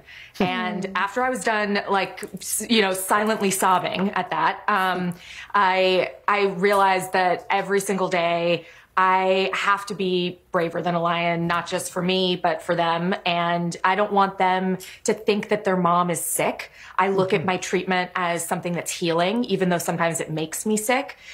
So I just, you know, every single day, I'm like, I need them to feel that I am just as alive and vibrant as they think I am. And, you know, I need to wake up every day and be their mom. I think that most of us wake up who are moms with that mentality. So it's just a little extra push for me these days. One of the things you're really good at is finding that silver lining. And I loved hearing from you about how you are embracing this season of life and how, you know, it's forced you to slow down. I mean, we know, Clea, that you are amazing. Look behind you. It's all rainbow organized and you're a go-getter and you're used to just being like the type A plus personality. But what has it been like to slow down and embrace a different pace of life? Well, it's not normal for me to slow down. And I think about, you know, before I announced publicly, actually, I think the day before I announced publicly that I had breast cancer, I actually was at the Today offices. I was with Hoda, and I confided in Hoda that I had breast cancer. And she held my hand, Hoda, thank you, and said, you need to slow down. And this might be, you know, the way the universe is kind of forcing you to slow down a little bit. And I think that that's exactly right. So this has been a time of learning how to be patient, of learning how to not be in control of things, of learning how to just be a little more quiet, to find some solace and peace and calm, and not just have to be go, go, go. So it's a real test for me. This is not normal, but I've been, you know, again, I've been plugging away, and I'm going to do it. So I'm making it through. Well, you are doing it. Yeah, you definitely are. And we just want to celebrate your magazine, too. That's a good thing to celebrate. And a little birdie told me that if you leaf through the pages of this edition of your magazine, the second edition, we'll find someone we know very well and love. You've got Miss Savannah Guthrie in there. Yes, you will. Savannah's kitchen. Well, first of all, Savannah herself looking stunning. But Savannah's kitchen, pantry, you know, our team was so excited to create a hub, you know, for the family and, you know, turn her already gorgeous apartment just that much up. How hard was it to organize? I know. How hard was it? Don't try to make her feel good. An army. No, come on. An army came. No, Savannah's actually pretty well organized already, so it's never hard. You know, this is the second time we've organized for Savannah, and it's always a pleasure. So it took two times. Okay, good. Because Savannah has it down. just making sure we've got it clear. The funniest thing that you're going to appreciate, Clea. So I was wearing this dress that I've had for a lot of years. I think I wore it when I was pregnant, so it's like an old dress and too big for the shoot. So then they're like, that dress is sort of, you know, dumpy or whatever. I'm like, you know, we need to tighten it up. We'll just put some chip clips, which you guys had helpfully organized, so I knew just where to find those potato chip clips, Savannah. and that's how we did it. Thank you. That's exactly what I wanted to hear. Perfect. Yeah, so that worked. That's the truth. That's the truth of it. Well, it's incredible. You guys have your show. You have the magazine. The magazine's cool because you have a lot of like tips and tricks. Because sometimes I think I know I'm intimidated. I can't do what you guys do, but you have a lot of tips and tricks in there. Yeah. We do, and you know, in addition to your kitchen, we have a lot of other lifestyle things in addition to kind of organizing tips and tricks. We have our friend Heather McMahon featured in the issue. She gives kind of her guest room do's and don'ts. We have our friend Tan France from Queer Eye. He gives some fashion advice. So we're trying to kind of run the gamut and, you know, feature all sorts of things that could be helpful to people, whether it's organization or whether it's just lifestyle. All right. Well, Clea, we love you. Love you, Clea. You're an inspiration. Keep going. Keep going. You're the best. Love you. By the way, you can pre-order the fall issue of the Home Edit Feel Good Organizing magazine starting next Tuesday. Hope you liked that. We will see you back here tomorrow for another big show. Have a great Tuesday, everybody.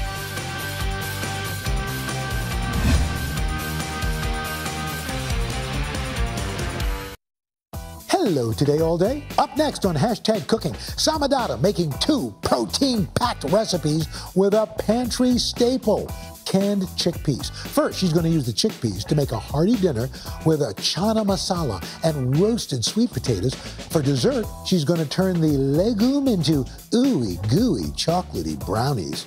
We promise you won't even taste the chickpeas. Just get out your aggression on these sweet potatoes, okay? If you have any stress in your life, don't take it out on your friends. Make this recipe. Take it out on these potatoes.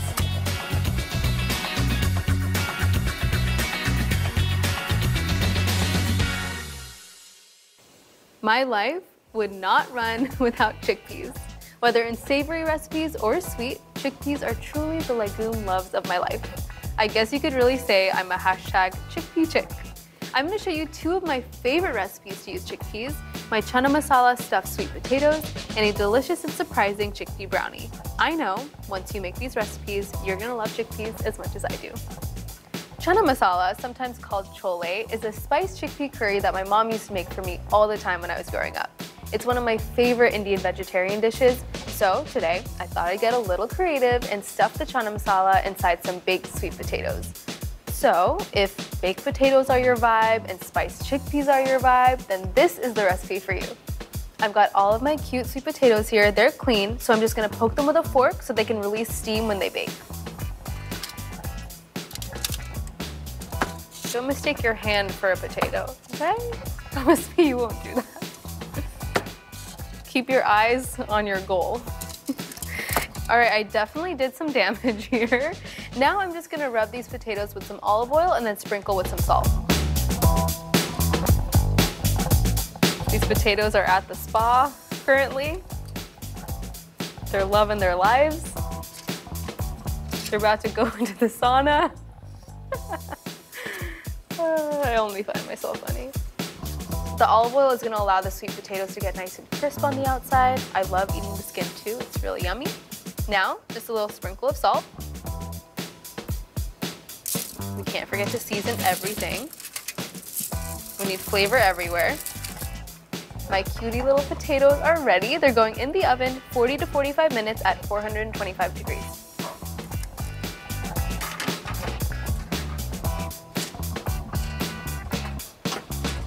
Now that my sweet potatoes are safely in the oven, they're secure in there, I am gonna start on my chana masala. First thing I'm gonna do is dice my onions. Just clearing my workspace, nothing to see here.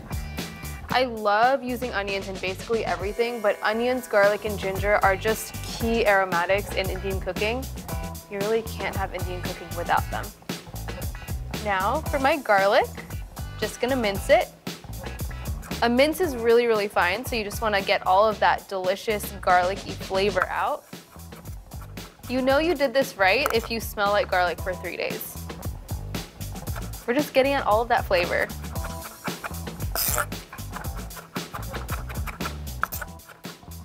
Now I'm just going to use some ginger. A really easy way to peel ginger is to use a spoon. You can just use it to scrape back that little peel, like so.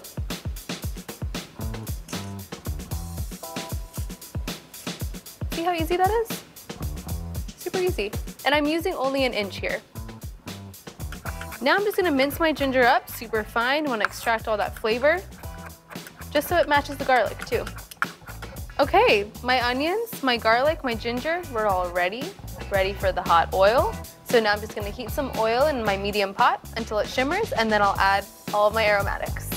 Heating up my olive oil in my pot. Once the oil shimmers, then I know it's ready for the onions. Taking a little peek, the olive oil is shimmering, so it's time to add my onions.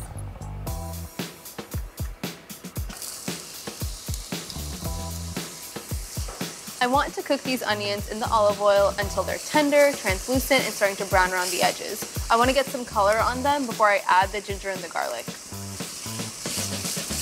And the reason that we're not adding the garlic and the ginger in with the onions is because those take a lot less time to cook. So we want to get the onions going, and then we'll add the ginger and garlic so those two don't burn. I think these onions are ready to meet their garlic and ginger companions. Garlic.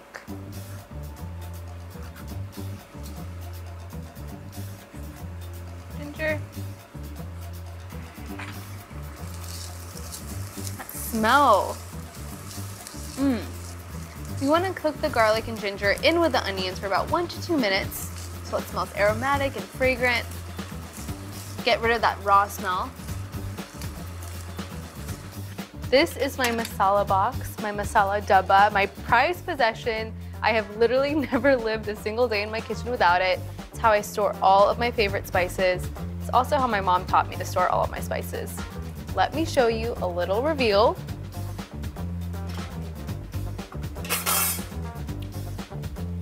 Look at that.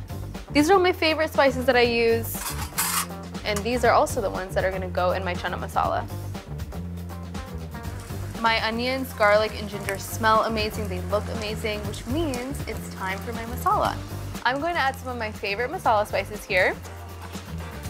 I like to add cayenne for some heat, for some spice. Adding turmeric, one of my favorite spices. A lot of cumin. I absolutely love it. Time for some coriander powder. Adding that straight in. Did you know that coriander powder is just the seeds of cilantro ground up? Now you know. Now I'm just gonna add a little bit of salt and pepper. So I want to roast my masala spices until that raw masala smell goes away. We want to toast it, we want it to smell fragrant and aromatic.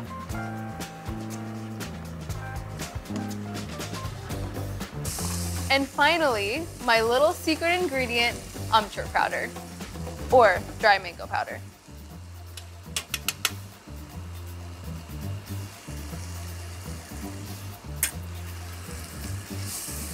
Amchur powder is so tangy, it's tart, it adds a little something extra into this chana masala. Adding amchur powder was definitely my mom's tip, so thank you, Mom, for making my chana masala a lot better than it was before. I wish you could smell it, but you can't. So you're just gonna have to make it. I'm sorry, I don't make the rules, but I am making them a little bit here. Okay, my masala smells amazing, smells super aromatic. Now I'm gonna add my tomato paste. Here.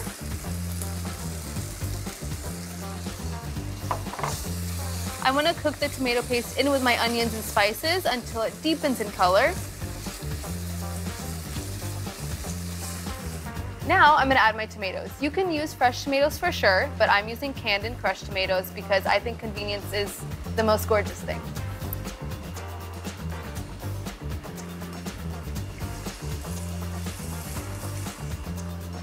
My tomatoes are looking delicious. Delish. Now I'm gonna add my vegetable broth.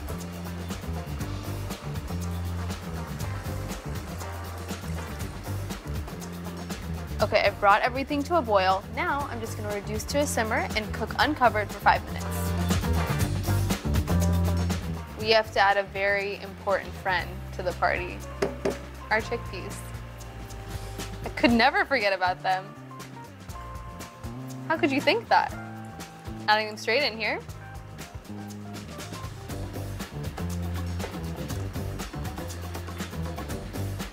Get them really up in that gravy. Now that the chickpeas have found a really nice home in here, I just want to simmer this together for 20 minutes. I want the gravy to become thick and the chickpeas to really infuse in with all of that masala. Make sure you cover this while it simmers.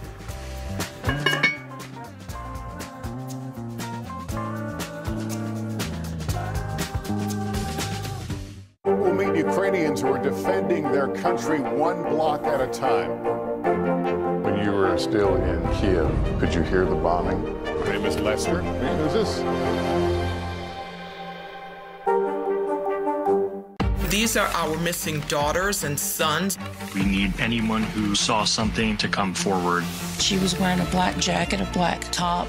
I'm going to bring my son home alive. Dateline Missing in America. Listen now wherever you get your podcasts. Live from Ukraine, from Uvalde, Texas, from Mayfield, Kentucky.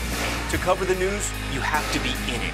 This is how so many towns and cities are protecting themselves. You can actually see they're pushing the gates open. Was there a school officer on campus? That's what we've been told. No. Do you remember any tornado as bad as this one? You look at this and you're thinking, we're not going to have power for weeks. It's not months. Exactly. Every night, it's your news playlist. Top Story with Tom Llamas. Weeknights at 7 on NBC News Now. Mr. Secretary, when is this going to get better? You came into this job saying you were to fight crime. Have you been successful? Found a way to put that. Can you update us on the status of negotiations? Hallie Jackson Now.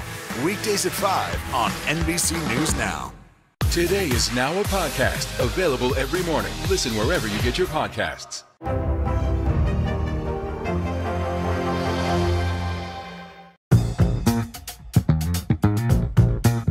Okay, 20 minutes has passed. I think it's time we take a peek at my chana masala. I mean, look at that. Look how thick it is. It looks delicious. It smells even better. There is one more thing that I do like to add in my chana masala. It's just a little sneaky spinach. Nothing to see here, just some sneaky spinach. You won't even see it or taste it. I just like to sneak in some cute greens in there from time to time, you know? Just adding a handful. I'm just gonna tear it, roughly. No science to that here. And I'm gonna stir it into my chana masala until it wilts.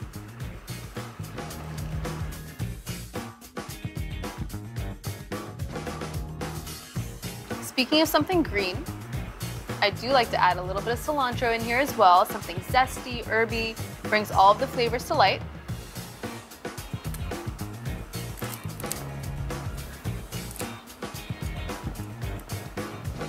I keep those tender stems, but I'll remove the thick stems like this. This doesn't have to be added to our chana masala. All this talk about cilantro has me craving something, my cilantro mint chutney. I'm gonna show you how to make that. I'm just gonna let this hang out while I do that. Let me just start off by saying that I love chutney. A life without chutney is one that I just don't want to live. If you're not eating chutney, you are not living. Chutney is super popular in Indian food, especially Indian street food. I find that it's zesty, it's bright, it's usually with a lot of herbs, a lot of spices, a lot of lemon or something acidic. It's super delicious and really tangy. Let's make my favorite cilantro mint chutney. This, by the way, is so easy to make. You're just gonna throw everything in your blender. Just gonna get my cilantro ready. Again, just like in my chana masala, where it's okay to keep those tender stems on the cilantro, I'm just gonna keep the tender ones but remove the thicker ones. These are a bit more bitter, so we don't want these in our chutney. Like I said, super simple recipe. Gonna add everything to our blender. I don't know why these spatulas are in here. They wanted their 15 seconds of fame. Remove them. I'm gonna add my cilantro straight into my blender. Like that. Mint is super floral. It's very bright. So I find that it complements the cilantro really well. And anything you add this in is just gonna really awaken the flavors. If the flavors were sleeping, this chutney is gonna awaken the flavors. I love some heat, I love some spice.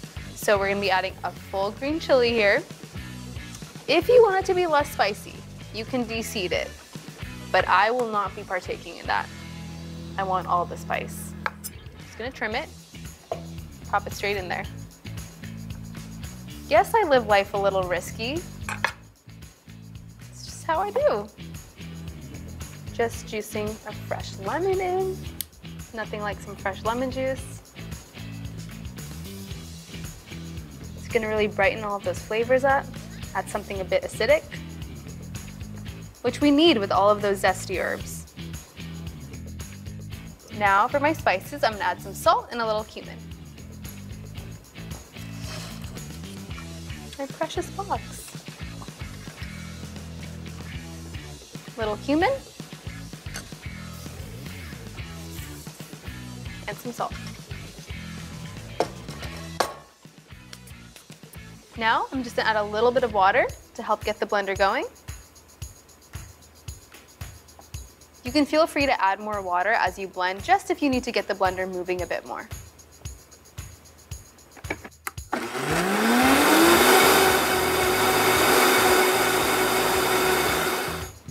Texture looks great.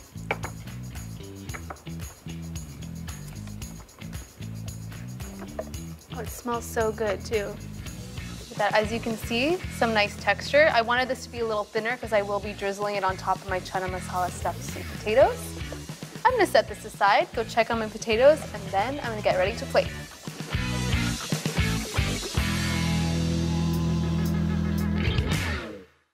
To cover the news, you have to be in it. This is how so many towns and cities are protecting themselves. They're pushing the gates open. Was there a school officer on campus? That's what we've been told. No. Top Story with Tom Llamas, weeknights at 7 on NBC News Now. For breaking news in our changing world, download the NBC News app.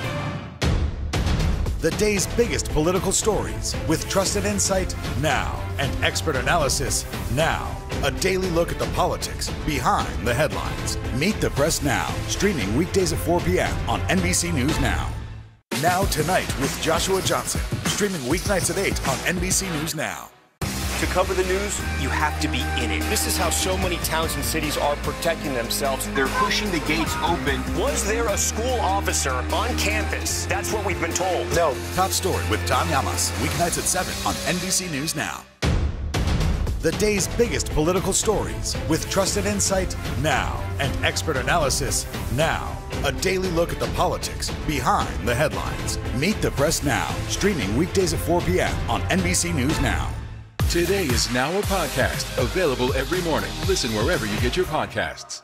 Live from Ukraine, from Uvalde, Texas, from Mayfield, Kentucky. To cover the news, you have to be in it. This is how so many towns and cities are protecting themselves. You can actually see they're pushing the gates open. Was there a school officer on campus? That's what we've been told. No. Do you remember any tornado as bad as this one? You look at this and you're thinking, we're not going to have power for weeks, if not months. Exactly. Every night, it's your news playlist. Top Story with Tom Llamas, weeknights at 7 on NBC News Now. The day's biggest political stories with trusted insight now and expert analysis now. A daily look at the politics behind the headlines. Meet the Press Now, streaming weekdays at 4 p.m. on NBC News Now. I mean, it is literally oozing sweetness. Look at that caramelization. Okay, so I have to tell you something. Chana masala is typically served with roti, naan, or rice, but I wanted to get a little fun here, a little creative, so I'm gonna stuff my chana masala into my sweet potatoes. And I'll take it down now. Thank you, thank you. Okay, I think we're ready to plate. I think I'm ready to eat. That I know for sure. I am gonna get this potato right here. That is the one that I want. This is the chosen one. Look at all of that sugar that's just caramelized around the edges.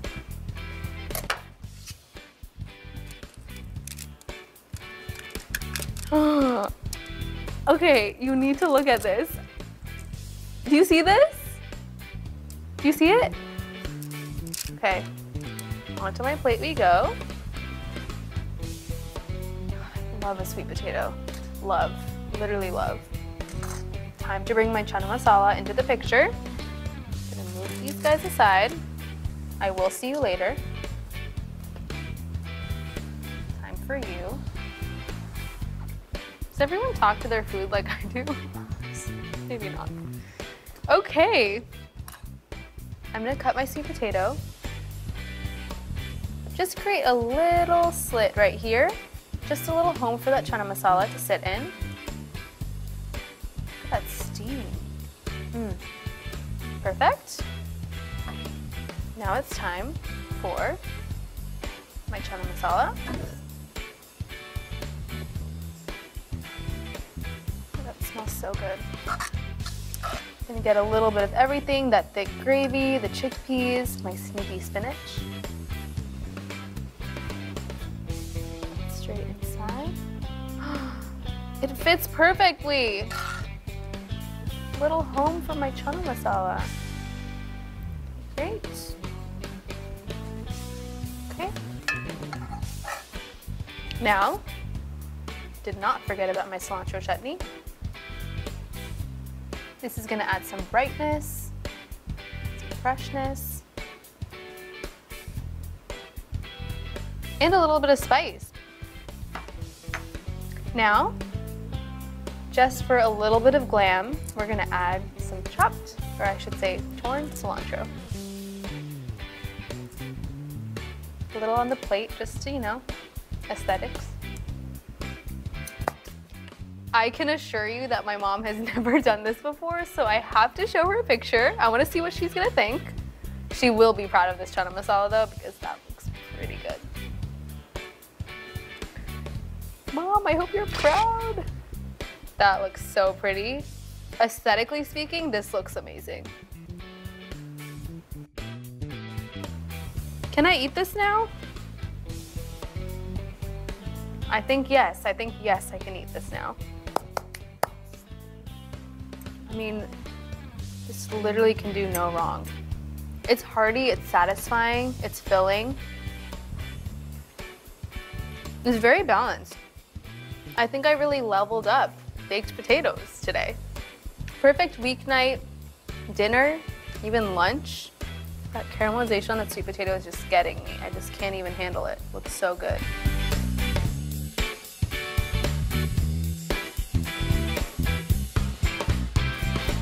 We all think of chickpeas in something like a chana masala, right? But here's the secret, I really like to bake with them in my desserts. I know you're questioning my life choices right now, but just you wait. I'm gonna go get the ingredients for my chickpea brownies.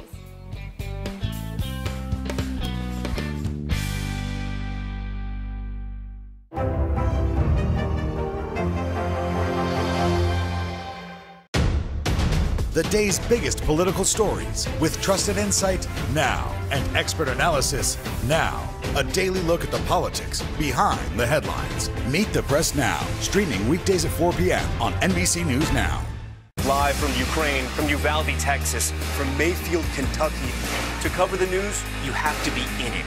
This is how so many towns and cities are protecting themselves. You can actually see they're pushing the gates open. Was there a school officer on campus? That's what we've been told. No. Do you remember any tornado as bad as this one? You look at this and you're thinking, we're not going to have power for weeks, if not months. Exactly.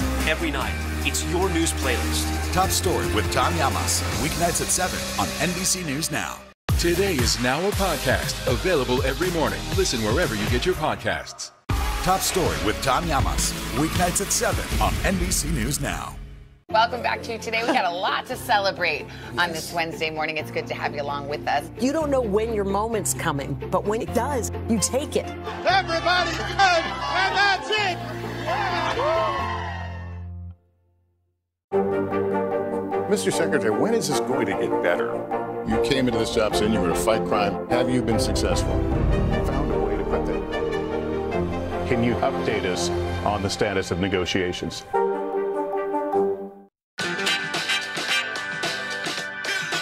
These chickpea brownies are one of the most popular recipes on my blog. And because I know you're wondering, I know you're asking the question, can you taste the chickpeas? All I have to say to you is no. All they do is simply create an irresistible fudgy texture. And with chocolate involved, everyone wins. So let's get to it. First thing I'm gonna add in here is some almond butter. I like this because it's kind of rich, it's nutty, it adds a lot to these brownies.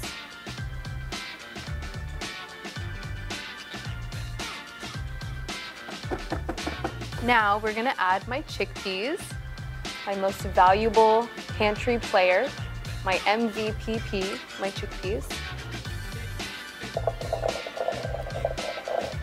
Make sure before you add these chickpeas into your blender, you rinse them super, super well. And just remember, the chickpeas don't add any flavor to these brownies. All they do is help to create a really nice fudgy texture and make it really satiating when you eat it. Now I'm gonna go for some vanilla extract. Delish. To sweeten these chickpea brownies up, I'm gonna use some coconut sugar. Beautiful. Now for my flour in these brownies, I'm not actually using a bunch of it at all. I'm gonna use some almond flour. It's kind of dense, it's delicious. It's also gonna help create a nice and fudgy brownie. What I like about almond flour is that it's just almonds, right? So that creates some really good texture and also a really nice nutty finish. Okay, we've got to have a little bit of cocoa powder. I'm using unsweetened cocoa powder here. This is really important. We don't want anything added to our cocoa powder. We want it to be pure. And we're already adding sugar to our brownie, so no need to buy a sweetened cocoa powder. To help everything blend, I'm gonna add some almond milk now and a little bit later too.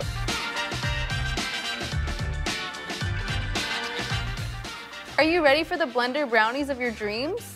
Are you ready to not make a smoothie and make brownies instead? Same. Okay, here we go.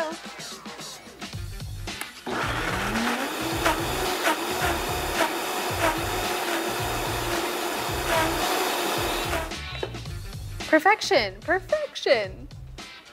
I'm gonna scrape the sides down, give it another little blend. You want it to be super, super smooth. You literally never know there are chickpeas in here. It's actually kind of scary.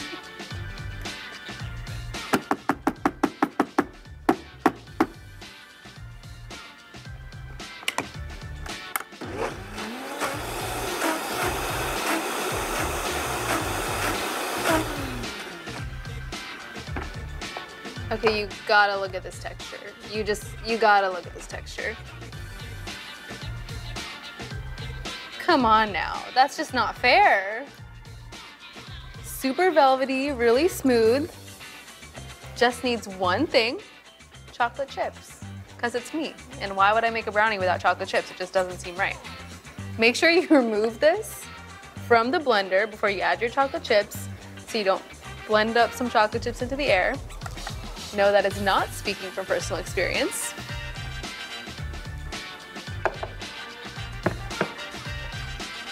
I'm gonna fold in my chocolate chips. I do not measure this with anything but my heart and my soul. Now it's time to transfer into my pan. Gotta get a shot of this. The texture is luscious.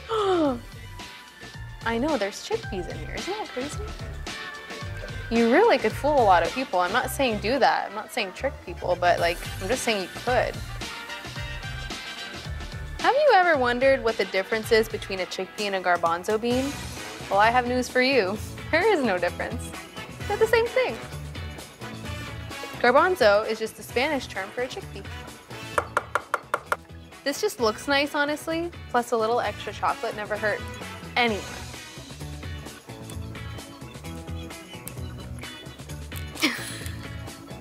I gave up. Okay, we are ready for the oven. Going in 350 degrees for 35 to 40 minutes, and I'm so excited for their journey.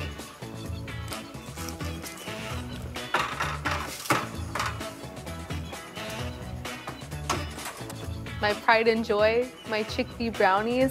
I've let them cool for 25 minutes. This is important because it lets them firm up. And when they come out of the oven, you know that they're done when they start to pull away from the sides of the pan. Look at how easy parchment paper makes my life. All right. I mean, look at how fudgy that is. Delish.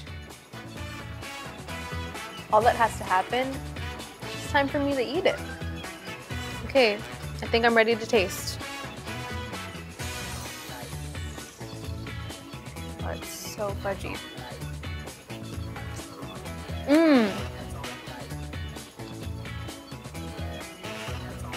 This is my party trick, putting chickpeas into brownies. I just need to take a picture of that interior, that fudgy bit. It's too good.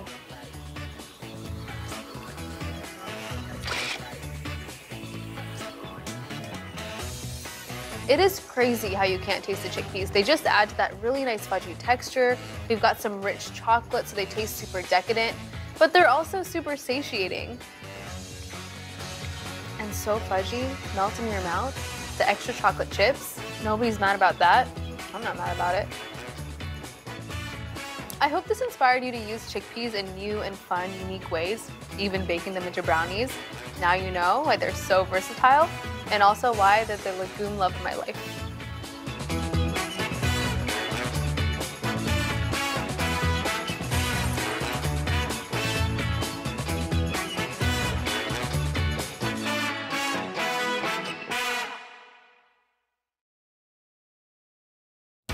Hi, everybody. Happy Tuesday. I've got two major stories for you. The battle between the Justice Department and Donald Trump. And the closely watched Liz Cheney race in Wyoming. It is August the 16th. This is Today.